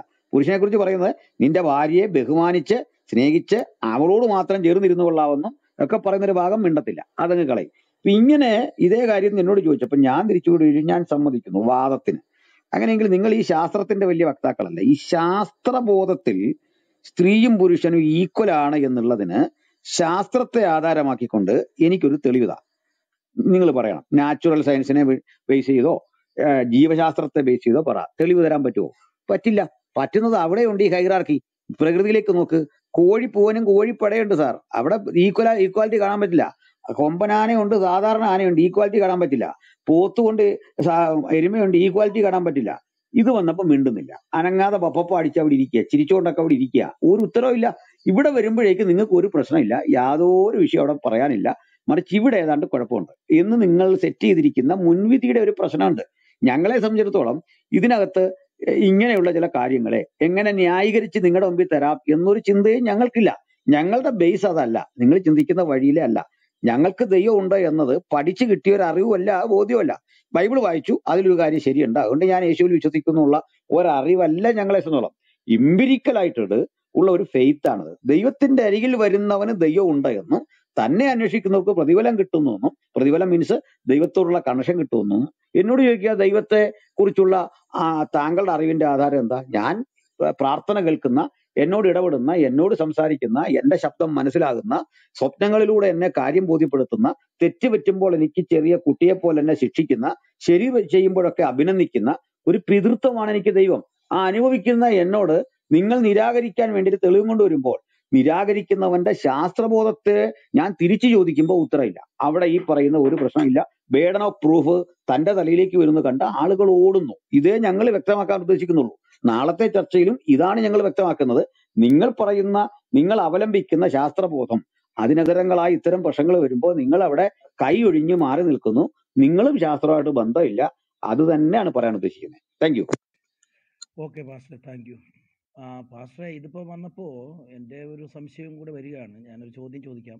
അപ്പോൾ ഇവിടെ ലൂക്കോസിൻ്റെ സുവിശേഷത്തിലും മത്തായിയുടെ സുവിശേഷത്തിലും യേശുവിൻ്റെ വംശാവലി എന്ന് പറയുന്നുണ്ട്. അപ്പോൾ ഇദ്ദേഹം ഇത് രണ്ടും കൂടി അങ്ങോട്ട് ചേരുന്നില്ലെന്ന് പറയുമ്പോൾ ഈ ദിനവൃത്താന്തത്തിൽ യേശുവിൻ്റെ വംശാവലി എന്ന് പറഞ്ഞുകൊണ്ട് പറയുന്നതാണെങ്കിലല്ലേ നമുക്ക് ഇത് രണ്ടും കൂടെ വ്യത്യാസമുണ്ടെന്ന് പറയാൻ പറ്റൂ?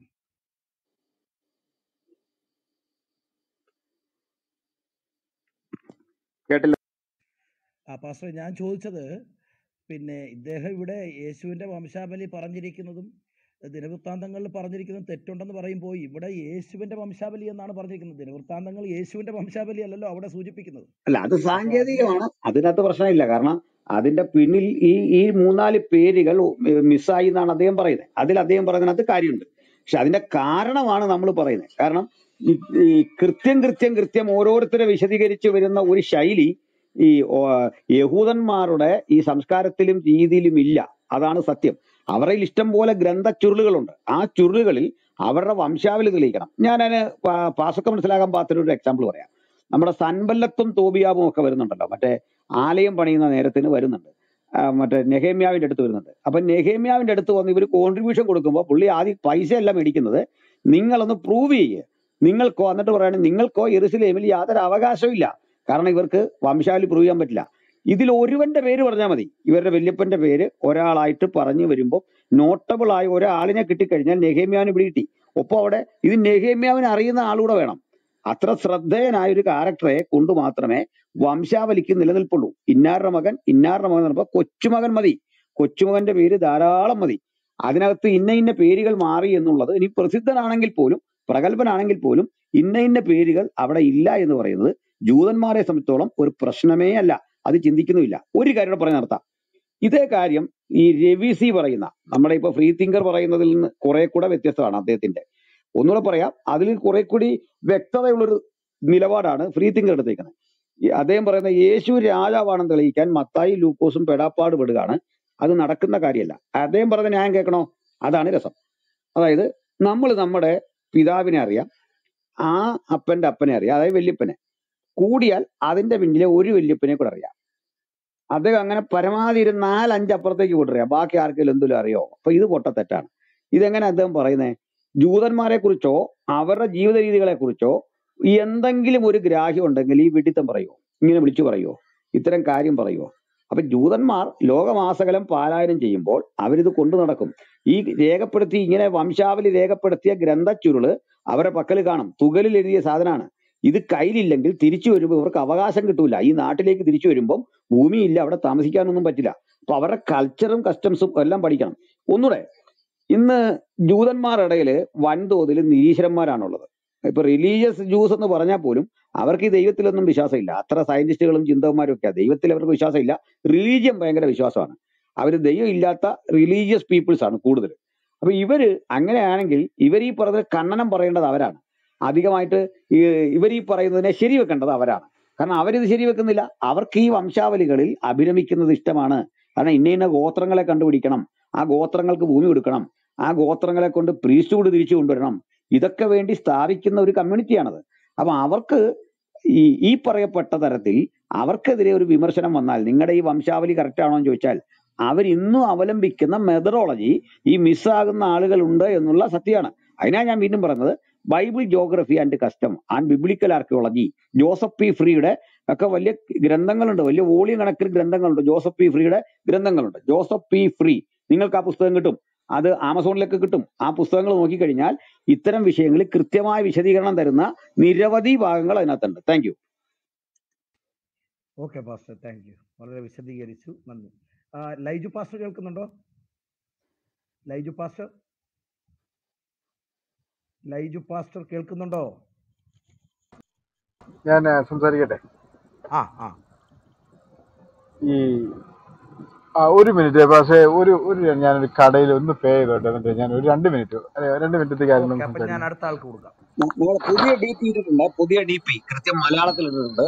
അതെല്ലാവരും ഒന്ന് ചെയ്ത് കഴിഞ്ഞാൽ കൊള്ളാം. ഡി പി പുതിയ ശ്രദ്ധിക്കുക. ഇവിടെ ഒരാൾ ചോദിച്ചിരുന്ന ക്രിസ്ത്യൻ നാസ്തിക സംവാദം എന്നുള്ളത് പെന്തക്കോസ്ത് നാസ്തിക സംവാദം എന്നല്ലേ ശരി? നിങ്ങൾക്ക് എങ്ങനെ എടുക്കാം? ഞങ്ങൾ പെന്തക്കോസ്താണ്, സംശയമൊന്നും ഇല്ല കാര്യത്തില്. മറ്റൊരു നാസ്തികരുമാണ്, അവർക്കും ആ കാര്യത്തിൽ സംശയമില്ല. പെന്തക്കോസ്തരായ ഞങ്ങളെ സംബന്ധിച്ചോളം ക്രിസ്ത്യൻ എന്നതിന് കൊടുക്കുന്ന അർത്ഥം ഫോളോവർ ഓഫ് ക്രൈസ്റ്റ് എന്നാണ്, ക്രിസ്തുവിന്റെ അനുഗാമി എന്നാണ്. അപ്പൊ ഞങ്ങളെ സംബന്ധിച്ചോളം ഞങ്ങൾ കൊടുക്കുന്ന വിശദീകരണം ഒരാളുടെ ക്രിസ്ത്യാനിത്വത്തിന്റെ ഉരകല്ല്, അതിന്റെ മാനദണ്ഡം എന്ന് പറയുന്നത് ലെസൺസ് ഓഫ് ജീസസ് ആണ്. Teachings of Jesus, teachings of apostles, അതുപോലെ തന്നെ അപ്പോസ്റ്റലിക് ഫാദേഴ്സ്. ഇതാണ് ആ ട്രഡീഷനാണ്. ആ ട്രഡീഷനിൽ ഞങ്ങൾക്കുള്ള ഏതെങ്കിലും അപാകത നിങ്ങൾ ചൂണ്ടിക്കാണിച്ചാൽ കൃത്യമായിട്ട് നമുക്കത് പ്രതികരിക്കാം. ഇനി ആ ട്രഡീഷന്റെ ലിങ്ക് കറക്റ്റ് ഉള്ളവരുണ്ടെങ്കിൽ കയറി വന്നാൽ നമുക്ക് ചർച്ചയ്ക്കും റെഡിയാണ്, ഒരു കുഴപ്പമില്ല. ഞാൻ അങ്ങനെ ആരെയും കാണുന്നില്ല, അതിൽ നിന്ന് വൈരുദ്ധ്യങ്ങളെ കാണുന്നുള്ളൂ. കാരണം യേശു പഠിപ്പിച്ച, അപ്പോസ്തലന്മാർ പഠിപ്പിച്ച ചിന്താധാരകളെ ഈ കാലഘട്ടത്തിൽ ഏതെങ്കിലും ക്രിസ്തീയ സഭകള് അങ്ങനെ തന്നെ വേണം എന്ന് ശഠിക്കുന്നുണ്ടെങ്കിൽ അത് ഞങ്ങൾ മാത്രമാണ് എന്ന് അഭിമാന പുരസ്സരം പറയാൻ ഞാൻ ഈ ഘട്ടത്തിൽ അവസരം വെറുതിരിക്കുന്നു. അല്ല, എന്നെ നിരാകരിക്കാം, അതിന് കളിയാക്കി ചീത്ത പറയേണ്ടൊന്നും കാര്യമില്ല. അല്ല, കൊടുത്തോട്ടം പറയുന്ന തെറ്റാണ്. യേശു പഠിപ്പിച്ച, അപ്പോസ്തലന്മാർ വിവക്ഷിച്ച ഫസ്റ്റ് സെഞ്ചുറി ചർച്ചിന്റെ രൂപിമ വ്യവസ്ഥതയോടും അതിന്റെ ദൈവശാസ്ത്രത്തോടും ഈ പെന്തക്കോസ്തർക്കല്ല ഞങ്ങൾക്കാണ് എന്ന് പറഞ്ഞു വരാൻ ഇവിടെ ഇരിക്കുന്ന ഈ സുഹൃത്തിനോ അദ്ദേഹത്തോടൊപ്പം ആർക്കെങ്കിലുമോ കഴിയുമെങ്കിൽ ഞങ്ങൾ നിങ്ങളെ സ്വാഗതം ചെയ്യുന്നു.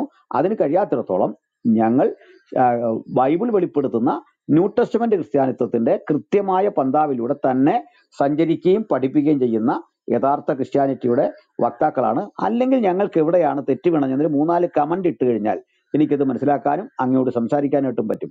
ഞങ്ങൾക്ക് എവിടെയാണ് തെറ്റുപറ്റി, എന്ത് കുഴപ്പമാണുള്ളത്, അതുകൂടെ ഒന്ന് വിശദീകരിച്ചാൽ കൊള്ളാം. ഓക്കെ പാസ്റ്ററെ, ആ ചോദ്യകർത്താവ് പെന്തക്കോസ്തുകാർ ക്രിസ്ത്യാനികളല്ല എന്ന് വാദിക്കുന്ന കൂട്ടത്തിലുള്ള ഒരാളാണ്. അതുകൊണ്ടാണ് അദ്ദേഹത്തിന് ഒരു അദ്ദേഹത്തിന് അത് വാദിക്കുന്നതിനകത്ത് ഒരു കുഴപ്പമില്ല. അത് പ്രൂവ് ചെയ്യുകയാണ് ചെയ്യേണ്ടത്. അദ്ദേഹത്തിന് പറയാവുന്ന ഒരു കാര്യം 100 കൊല്ലമേ പെന്തക്കോസ്തു സഭകൾക്ക് പഴക്കമുള്ളൂ എന്നൊക്കെ ഉള്ളൊരു വാദമാണ്.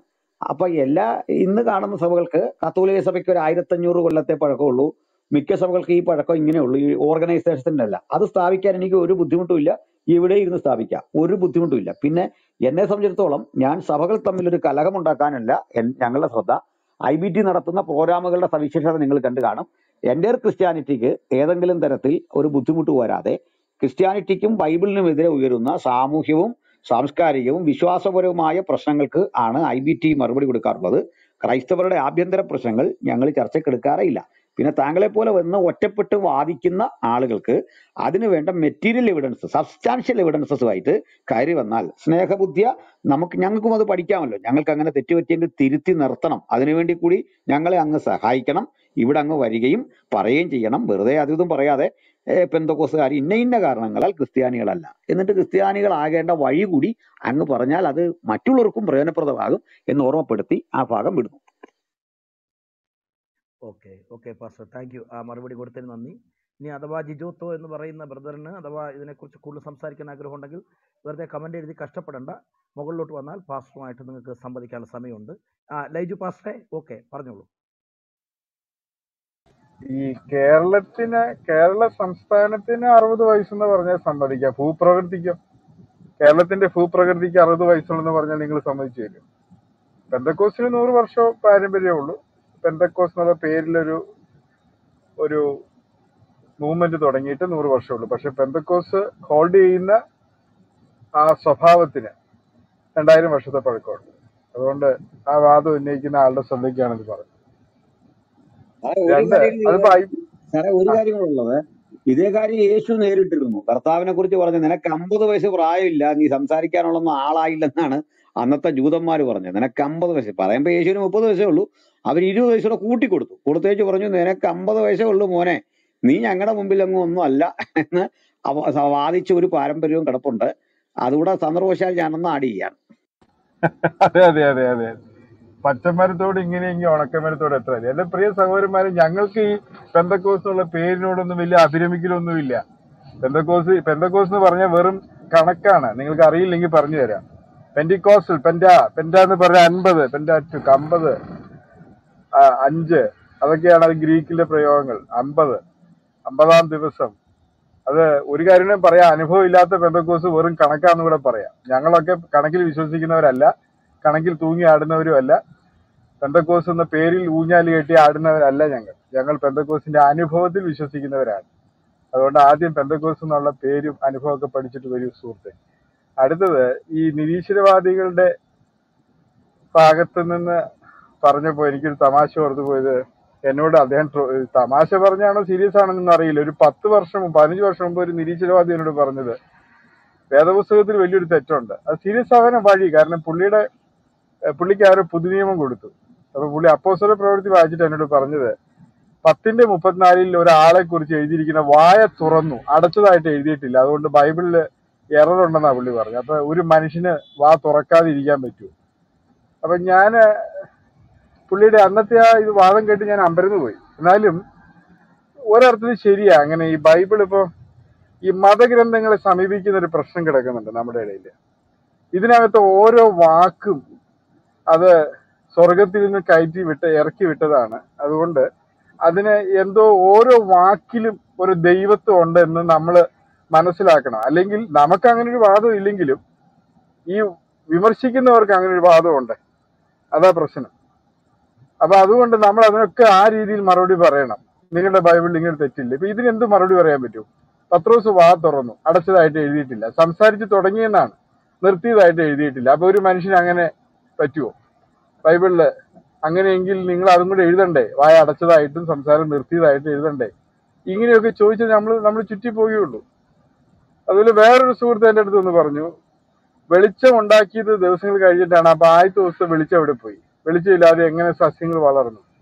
അപ്പൊ ഞാൻ ചോദിച്ചു, അന്നത്തെ എൻ്റെ ഒരു പെട്ടെന്ന് തോന്നിയൊരു ബുദ്ധിയിൽ ഞാൻ ചോദിച്ചു, ആട്ടെ ഈ വേദപുസ്തകം ഇത് എന്താണെന്നാ നിങ്ങൾ പറഞ്ഞു വരുന്നത്? ഇത് തെറ്റാണെന്ന് പറഞ്ഞാൽ അതിന്റെ അർത്ഥം എന്താ? ഇതൊരു മനുഷ്യൻ എഴുതി കൂട്ടിയ ഏതൊരു മനുഷ്യൻ എഴുതി കൂട്ടിയ കഥയാണ് വേദപുസ്തകം.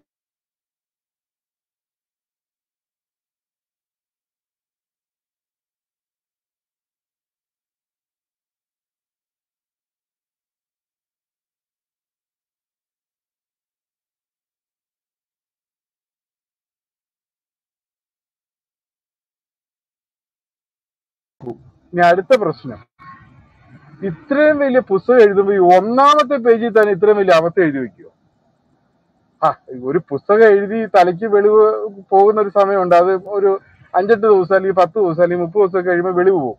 ആദ്യം എഴുതിന്ന് തുടർച്ച നഷ്ടപ്പെട്ട് പിന്നെ വേറെ എന്തെങ്കിലുമൊക്കെ എഴുതി കൂട്ടാം. ഇത് 1-ാമത്തെ പേജിൽ തന്നെ 1-ാമത്തെ വരിയിൽ തന്നെ അബദ്ധം പറയണമെങ്കിൽ അത് ഇത്രയും വലിയ പുസ്തകം എഴുതിയ ഇത്രയും വലിയ ശക്തിമാന് അല്ലെങ്കിൽ ബുദ്ധിമാന് അങ്ങനെ ഒരു തെറ്റ് പറ്റും.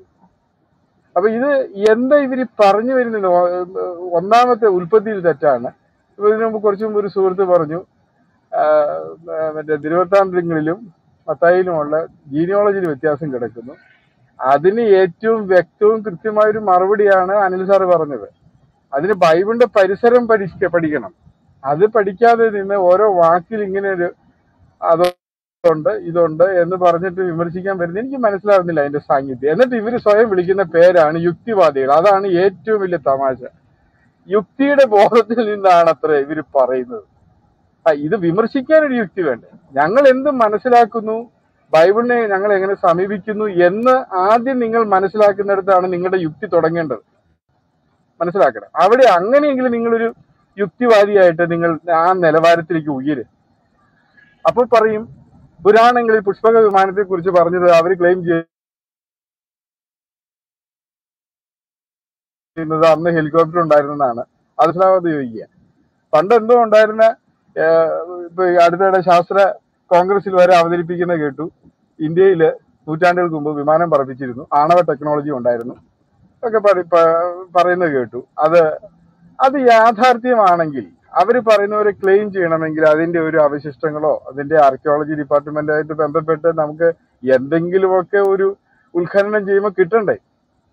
അതുപോലത്തെ ഒരു കഥയെ ഇതുപോലെ വ്യാഖ്യാനിച്ചെടുക്കുകയാണോ ബൈബിൾ പണ്ഡിത അല്ലെങ്കിൽ ബൈബിൾ വിശ്വസിക്കുന്ന ആളുകൾ ചെയ്യുക? എനിക്ക് മനസ്സിലാകുന്നില്ല. അതുകൊണ്ട് നിങ്ങൾ ഈ യുക്തിവാദികൾ എന്നുള്ള പേരിന് അർഹമാകണമെങ്കിൽ എൻ്റെ എളിയ ഒരു അഭിപ്രായം അല്ലെങ്കിൽ നിങ്ങളോടൊരു അഭ്യർത്ഥന, നിങ്ങൾ ആദ്യമായിട്ട് ഞങ്ങൾ എന്ത് വിശ്വസിക്കുന്നു എന്ന കാര്യത്തിൽ ഒരു യുക്തി പ്രാപിക്കും. ഞങ്ങൾ എന്താണ് മനസ്സിലാക്കുന്നത്, ബൈബിൾ എങ്ങനെയാണ് സമീപിക്കേണ്ടത് എന്നതിനെ കുറിച്ച് നിങ്ങളൊരു യുക്തി പഠിക്കും. എന്നിട്ട് നിങ്ങൾ നിങ്ങളൊന്നും പറയും, യുക്തിവാദികൾ നിങ്ങൾ ആരും പറയാൻ സമ്മതിക്കുന്നില്ലല്ലോ, നിങ്ങൾ തന്നെ പറഞ്ഞോണ്ടിരിക്കുന്നു. പറഞ്ഞോ വേറെ പറഞ്ഞോ ആൾക്കാർ സാറേ പറഞ്ഞോ. ഞാൻ ചെയ്യുമ്പോണ്ടായി, ഞാൻ വായ അടച്ചു. അല്ല ഇതിപ്പോ അല്ല യുക്തി അല്ല അല്ല അല്ല ബിനു ബ്രദർ, വെയിറ്റ്, നിങ്ങൾക്ക് മുമ്പ് ഇവിടെ ആളുകളുണ്ട്, അവർ പറയട്ടെ. ആയിക്കോട്ടെ നമ്മൾ ഓക്കെ ഓക്കെ. നമ്മളിവിടെ ഇത് പക്ഷെ നിങ്ങൾ ഓർഡർ അതിനെ പറഞ്ഞുകൊണ്ടിരിക്കുകയാണ്, നിങ്ങൾ അല്ല അവസാനിപ്പിക്കുന്നില്ല. അല്ല അദ്ദേഹം സമയമാവണല്ലോ, ഇരുട്ടാവണ്ടേ, അല്ല രാത്രിയാണോ, അദ്ദേഹം ലൈ കിടന്നുറങ്ങണമല്ലോ.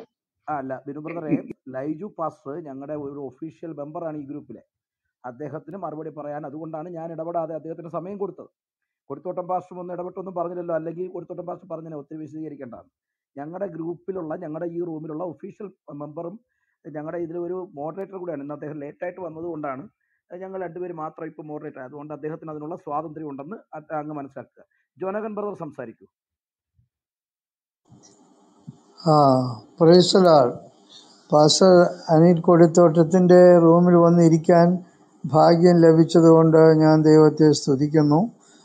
ഇവിടെ ഇരിക്കുന്നത് തന്നെ ഒരു മാന്യതയാണെന്ന് കണക്കാക്കുന്ന ഒരാളെ ഞാൻ സാറേ ഒരു നിമിഷം സോറി. ഒരു വളരെ ദുഃഖകരമായ ഒരു വാർത്ത ഒന്ന് ഷെയർ ചെയ്യാനാണ്.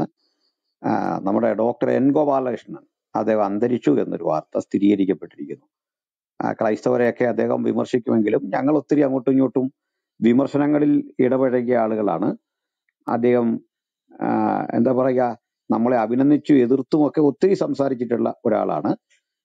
അപ്പോൾ തന്നെ നമ്മുടെ ഈ സംഭാഷണങ്ങളും വാഗ്വാദങ്ങളും ഒക്കെ അതിൻ്റെ ഒരു പരിധിക്കപ്പുറത്ത് അതിന് വ്യക്തിബന്ധങ്ങളെ ബാധിക്കാത്ത വിധത്തിൽ കാണുകയും ചിന്തിക്കുകയൊക്കെ ചെയ്യുന്ന ഒരാളാണ് ഞാൻ. ഏതായാലും എൻ ഗോപാലകൃഷ്ണൻ ഹിന്ദു സമാജത്തിന്റെ ഒരു നേതാവും അദ്ദേഹത്തിന്റെ പൂർവ്വകാലങ്ങളിലെ വിമർശനത്തിന്റെ വഴി നമുക്ക് തൽക്കാലം വിട്ടേക്കാം. ഏതായിരുന്നാലും അദ്ദേഹം നമ്മുടെ ചർച്ചാ പരിസരങ്ങളെ സജീവമാക്കിയ ഒരു വ്യക്തിത്വമാണ്. അദ്ദേഹത്തിന്റെ വിയോഗത്തിലുള്ള ആദരാഞ്ജലികൾ നമ്മൾ IBT ആയിട്ട് അർപ്പിക്കുകയും ആ ദുഃഖ വാർത്ത ഒന്ന് ബോധ്യപ്പെടുത്തുക കൂടി ചെയ്യുന്നു. അദ്ദേഹത്തോട് കലഹിച്ചും ഇണങ്ങിയും പിണങ്ങിയും പോയ ജീവിതത്തിന്റെ ഭൂതകാലം നല്ല ചിന്തകൾ തന്നെയായിരുന്നു. നമ്മുടെ ആശയങ്ങളെ ജനങ്ങളിൽ എത്തിക്കാനും ഒക്കെ അദ്ദേഹത്തെ കുറിച്ചുള്ള വീഡിയോകളും കാരണമായി തീർന്നിട്ടുണ്ട്. അദ്ദേഹം ഒരു നല്ല ഹിന്ദു ബോധമുള്ള ആ തത്വശാസ്ത്രത്തിൽ വിശ്വസിച്ച് അതിനുവേണ്ടി അല്പമൊക്കെ അസഹിഷ്ണുത പ്രകടിപ്പിച്ചിട്ടുണ്ടെങ്കിൽ കൂടി അദ്ദേഹത്തിന്റെ ഈ വിടവാങ്ങലിൽ നമുക്കുള്ള എല്ലാവർക്കും വേണ്ടിയുള്ള ഒരു ദുഃഖം ഈ ഘട്ടത്തിൽ അറിയിക്കുകയും ആദരാഞ്ജലികൾ അർപ്പിക്കുകയും ചെയ്തുകൊണ്ട് നമ്മുടെ ചർച്ച തുടരുന്നു. നന്ദി. കണ്ടോളൻസ്. ഞാൻ ഡോക്ടർ ഗോപാലകൃഷ്ണൻ എനിക്കറിയാം, പരിചയമുണ്ട്. ഞങ്ങൾക്ക് സംസാരിക്കാനും ഭാഗ്യം ലഭിച്ചിട്ടുണ്ട് ഒരു കോൺഫറൻസിൽ വെച്ച്. അത് സാറ് പറഞ്ഞതിൽ വളരെ നന്ദി. ഞാനിപ്പോഴാണ് അത് അറിയുന്നത്. ഞാൻ നസ്രാണിയാണ്. ഞാൻ ചോദിക്കാൻ തുടങ്ങുമായിരുന്നു. ഓക്കെ പാസ്റ്റർ, സോറി, പേര് മനസ്സിലായില്ല ആദ്യം, കേട്ടോ, ക്ഷമിക്കണം. അതെ ഞാൻ ഈ 38 ഞാൻ ചോദിക്കാൻ ഉള്ള കാര്യങ്ങൾ, ഈ നമ്മളുടെ ഇതിലുണ്ടായിരുന്ന അഖിലേഷ് ജോ എന്നുള്ള ആ കാര്യമായിരുന്നു. അത് രജീഷ് ബ്രദർ പറയുകയും DP അത് ക്ലിയർ ആക്കുകയും ചെയ്തു. അതിൽ നന്ദിയുണ്ട്. പിന്നെ എനിക്കൊന്നും പറയാനില്ല. പക്ഷേ ഒരു കാര്യം സൂചിപ്പിക്കാനുള്ളത്, ദാവീദിൽ ഊരിയാവിൽ ആ ചിന്ത, അതായത് മീഖളിൽ ഒരു മക്കളും ദാവീദിന് ആജീവനാന്ത കാലത്തോളം ഇല്ലായിരുന്നു എന്നൊരു വാക്യമുണ്ട്. വേറെ ഒരു ഭാഗത്ത് അവന് 5 മക്കളുണ്ട് എന്നുമുണ്ട്. ഞാൻ ബൈബിൾ പഠിക്കുന്ന കാലത്ത്, ഇന്നേക്കും 39 വർഷം മുമ്പ് മുസ്ലിങ്ങൾ ചോദിച്ച ഒരു ചോദ്യമാണത്. ഇതുപോലെ മുസ്ലിങ്ങളോട് ബന്ധപ്പെട്ട ചോദ്യങ്ങളാണ് ഈ നാസ്തികന്മാർ അല്ലെങ്കിൽ യുക്തിവാദികൾ എന്ന് പറയുന്ന വ്യക്തികൾ ഇപ്പോഴും പുലമ്പിക്കൊണ്ടിരിക്കുന്നത്. ഇത് 29-ാം തീയതിയോടുകൂടി ഇതിനെല്ലാം ഒരു പരിസമാപ്തി പാസ്റ്റർ അനിൽ കൊടിത്തോട്ടം എന്ന വ്യക്തി ഉണ്ടാക്കി തരും എന്നാണ് എൻ്റെ പൂർണ്ണമായ വിശ്വാസം. ആ 29-ന് വേണ്ടി കാത്തിരിക്കുകയാണ്. കൂടാതെ ഒരു ദുഃഖകരമായ കാര്യം, സാറ് വയനാട്ടില് കർത്താവിൻ്റെ ദാസൻ പോകുന്നെന്ന് അറിഞ്ഞു. ഞാൻ ശാരീരികമായി അല്പം ക്ഷീണമുള്ളത് കൊണ്ട് അങ്ങോട്ട് വരാൻ പറ്റില്ല. ഇനിയും മുസ്ലിങ്ങളോടുള്ള ഒരു സംവാദത്തിന് വേണ്ടി കർത്താവിൻ്റെ ദാസൻ അനിൽ കൊടിത്തോട്ടം തയ്യാറാകണം. എനിക്ക് അനിൽ കോട്ടത്തിൻ്റെ അടുത്ത് വന്നിരിക്കാൻ ഇടയാകണം. ഞാൻ ജീവിച്ചിരിക്കുകയാണെങ്കിൽ എനിക്കത് വലിയ അഭിമാനമുണ്ട്. മുസ്ലിം ലോകം ഇന്ന് എവിടെ പോയി? ഒരുത്തനുമില്ല. ലൈജു ജോർജ് ബ്രദർ സംസാരിച്ചപ്പോൾ ഞാൻ ചിന്തിക്കുകയായിരുന്നു, മുസ്ലിങ്ങളുടേതായ ചോദ്യങ്ങൾക്കെല്ലാം ഇന്ന് ഉത്തരം മുട്ടിയിരിക്കുകയാണ്. ഒരുത്തനും ഈ കോഴിയൊക്കെ ഇടയ്ക്കിടയ്ക്ക് കയറുന്നു എന്നുള്ളതല്ലാതെ, ഒരു കാര്യമായ മമ്മു കയറുന്നു എന്നുള്ളതല്ലാതെ കാര്യപ്പെട്ട ഒരു വ്യക്തികളും ഇപ്പോൾ വരുന്നില്ല. എന്തു പറ്റി? തഖ്വ ഇറക്കിയിരിക്കുകയാണ്. അങ്ങനെ ഇവർ ബുദ്ധിമാന്മാരായും ചിന്തകന്മാരായും ഉണ്ട് ക്രിസ്ത്യാനിറ്റിയിൽ എന്ന് ഖുർആൻ പറയുന്നത് കൊണ്ടാണ് ഇവർ ആ വാക്യം ശരിയായി പഠിച്ചിട്ട് തർക്കിച്ചിട്ട് കാര്യമില്ല, ഇവരോട് വിജയിക്കാൻ നമുക്ക് സാധ്യമല്ല എന്ന് തീർത്തും മനസ്സിലായത് കൊണ്ടാണ് ഇവരെല്ലാം ഒതുങ്ങിയിരിക്കുന്നത്. ആകയാൽ ഇതിനൊരു ഫുൾ സ്റ്റോപ്പ് നാസ്തികർക്ക് മറ്റന്നാൾ കൊടുക്കുന്നത് പോലെ മുസ്ലിങ്ങളുടെ ഇനി മേലാലുള്ള ജനിച്ചു വരാനുള്ള ചോദ്യങ്ങൾക്ക് പോലും ഉത്തരം കൊടുക്കാൻ കർത്താവിൻ്റെ ദാസൻ ഒരു സംവാദം ക്രമീകരിക്കണം എന്നാണ് ഞാൻ ഓർമ്മിപ്പിക്കുന്നത്. ദൈവം അനുഗ്രഹിക്കട്ടെ. Thank you. താങ്ക് യു നസ്രാണി പാസ്റ്ററെ. പാസ്റ്ററെ കൊടുത്തോട്ടം പാസ്റ്ററെ കേൾക്കുന്നുണ്ടോ? നമ്മുടെ കേൾക്കുന്നു. 200-ൽ കൂടുതൽ പേരുണ്ട്. 200-ൽ കൂടുതൽ പേരുണ്ട്. പക്ഷെ 65 ഷെയറേ ആയിട്ടുള്ളൂ. നമുക്കിത് എല്ലാവരും 220 പേരുണ്ട്. എല്ലാവരും ഒന്ന് ഷെയർ ചെയ്തട്ടെ. എല്ലാവരും പ്ലീസ്. നമ്മുടെ DP ഇടാങ്കിൽ നന്നായിരുന്നു. നമ്മുടെ പ്രോഗ്രാമിന് വേണ്ടത്ര പബ്ലിസിറ്റി കിട്ടും. എല്ലാവരും ഓക്കെ പാസ്റ്ററെ. പാസ്റ്റർ പറയുമ്പോൾ അതിന് ആധികാരികത കൂടും, അതുകൊണ്ടാണ്. ഓക്കെ, അടുത്ത് സാജു സാർ കേൾക്കുന്നുണ്ടോ? Thank you.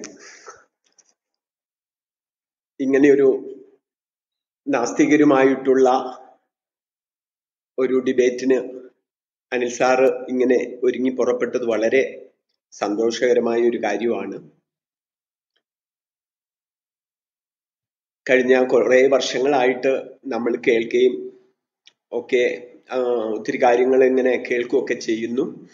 ആ ചോദ്യങ്ങൾക്കെല്ലാം ഉത്തരം കൊടുക്കാൻ ഇങ്ങനെയുള്ള മീറ്റിങ്ങുകളിൽ നമുക്ക് സാധിക്കുന്നത് വളരെ സന്തോഷപ്രദമാണ്.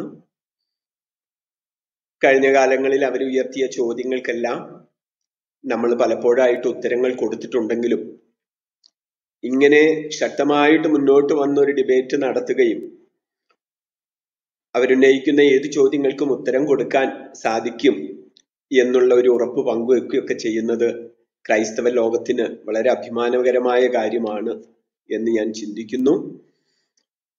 നമ്മുടെ ദൈവവചനം എല്ലാവർക്കും നൽകുന്ന ഒത്തിരി ഉറപ്പുകൾ, ഉൽപ്പത്തി പുസ്തകത്തിലെ സൃഷ്ടിപ്പ്, മനുഷ്യൻ ഇന്നും മനുഷ്യനായി നിലകൊള്ളുന്നു,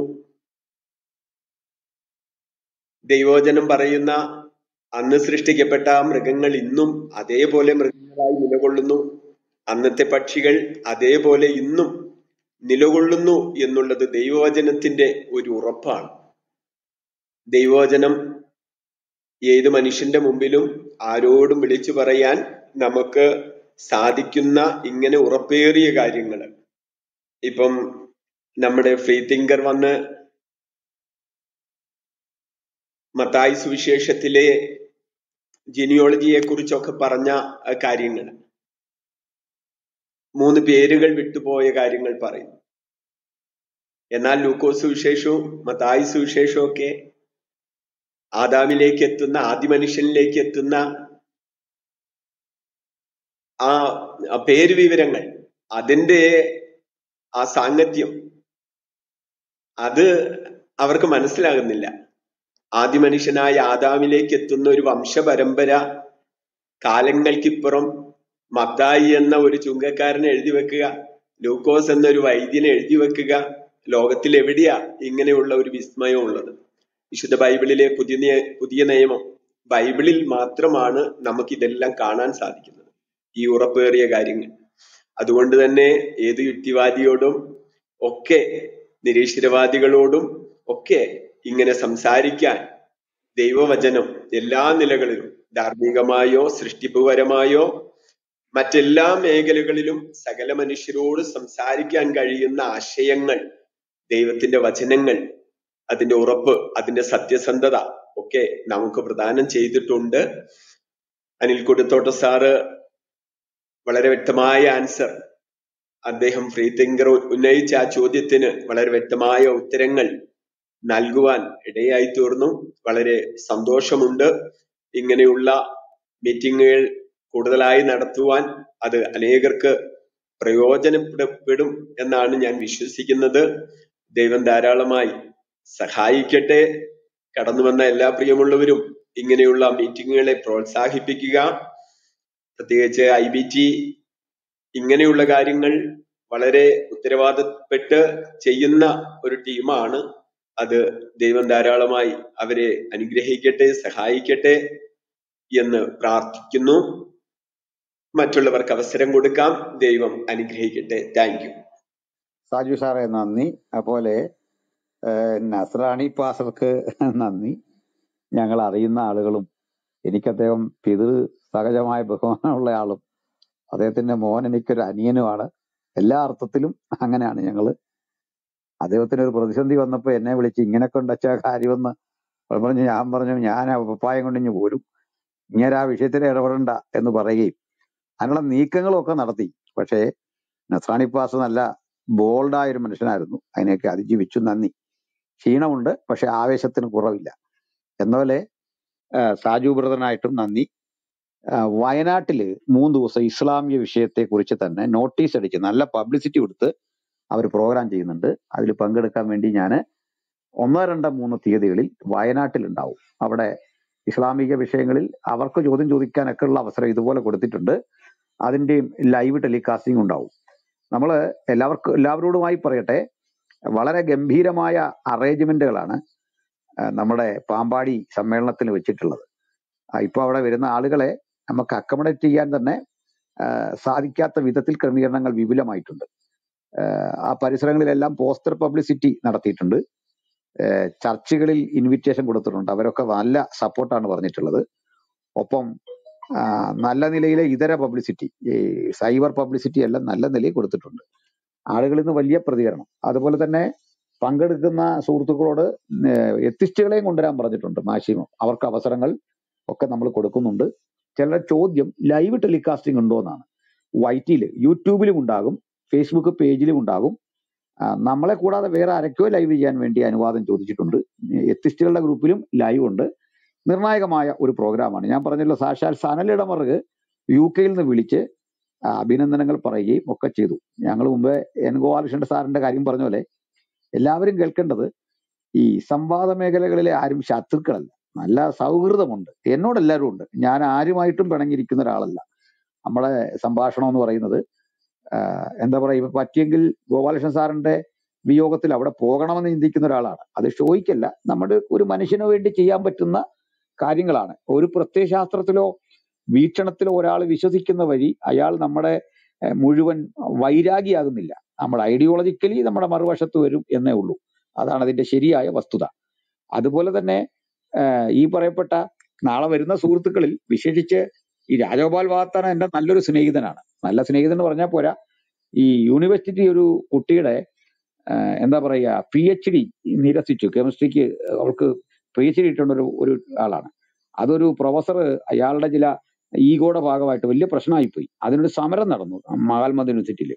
ഞാൻ അവിടെ ഓടിപ്പോയി പങ്കെടുത്തു. അതിൽ ഞാൻ അത്തരം വിഷയങ്ങളിൽ പങ്കെടുക്കുന്ന ആളുമാണ്. അവിടെ ചെന്നപ്പോൾ ഈ രാജഗോപാൽ സാർ അവിടെ ഉണ്ട്. ഞങ്ങൾ പിന്നെ വളരെ നേരം ഒരുമിച്ച് ഇത്തരം വിഷയങ്ങളുള്ള പ്രതിഷേധങ്ങൾ പറയുകയും വലിയൊരു ജനാവലി അവിടെയുണ്ട്. പ്രസംഗിക്കാൻ അവസരം കിട്ടുകയൊക്കെ ചെയ്തു അവിടെ. എന്ന് പറഞ്ഞ പോലെ വ്യക്തിബന്ധങ്ങൾ ഈ രൂപത്തിൽ നമ്മൾ സൂക്ഷിക്കുന്നുണ്ട്. അതുകൊണ്ട് ഞാൻ ഈ ഓഡിയൻസിനെ ചുരുക്കാൻ തന്നെ ആഗ്രഹിച്ചത്, നമ്മുടെ ആളുകൾ വൈകാരികമായി സംസാരിക്കാൻ പാടില്ല. നമ്മുടെ ഗസ്റ്റാണ് ഈ വരുന്നത്. അപ്പോ വേറൊരു കാര്യം, നമ്മളിലുള്ള ക്രിസ്തുവിന്റെ മഹത്വം സമൂഹം ദർശിക്കണം. ഇവിടെ നിങ്ങൾ ലൈജു ജോർജും യേശുദാസ് പാസ്റ്ററും ഒക്കെ സംസാരിക്കുന്ന ഒരു രീതി കണ്ടു കാണും. ആ, അതിന് വേണ്ട ഒരു പക്വതയും മിതത്വവും ഒക്കെ പാലിച്ച് നമുക്ക് വിയോജിപ്പ് പറയാൻ പാടുള്ളൂ. മറ്റാരെങ്കിലും മോശമായി ചെയ്യുമെന്ന് എനിക്ക് അഭിപ്രായമില്ല. ഞാൻ കഴിവതും ഈ അനാവശ്യ വിവാദങ്ങളിൽ പോയിട്ട് ഇടപെടാൻ ആഗ്രഹിക്കുന്നില്ല. ലക്ഷ്യം വേണം, നമ്മുടെ ചർച്ചകൾക്കൊക്കെ ഒരു ലക്ഷ്യം വേണം. അതുകൊണ്ട് രണ്ട് കാര്യങ്ങൾ പറഞ്ഞു നിർത്താം. അഭിനന്ദനം അറിയിച്ചവർക്ക് നന്ദി. നിങ്ങൾ ഈ പ്രോഗ്രാമിന് ചെയ്യാൻ പറ്റിയ ഏറ്റവും വലിയ സഹായം എന്നത് നിങ്ങൾ ഇതിന് വേണ്ട പ്രചരണം കൊടുക്കണം. ആളുകളെ പരമാവധി ഇതിലേക്ക് സ്പോട്ടിൽ തന്നെ പറഞ്ഞു വയ്ക്കാനായിട്ട് ശ്രദ്ധിക്കണം. കാരണം കുട്ടികൾ വിശേഷിച്ച് ഇതിൽ പങ്കെടുക്കുക വഴി അവർക്കൊരു ഊർജപ്രസരണം ഇതുവഴി ലഭിക്കുമെന്ന് തന്നെയാണ് നമ്മുടെ പ്രതീക്ഷ. നമ്മുടെ വേറൊരു കാര്യം കൂടെ, ഈ റിസോഴ്സ് പേഴ്സൺസ് എൻ്റെ കൂടെയുള്ള 2 പേര് കുട്ടികളാണ്.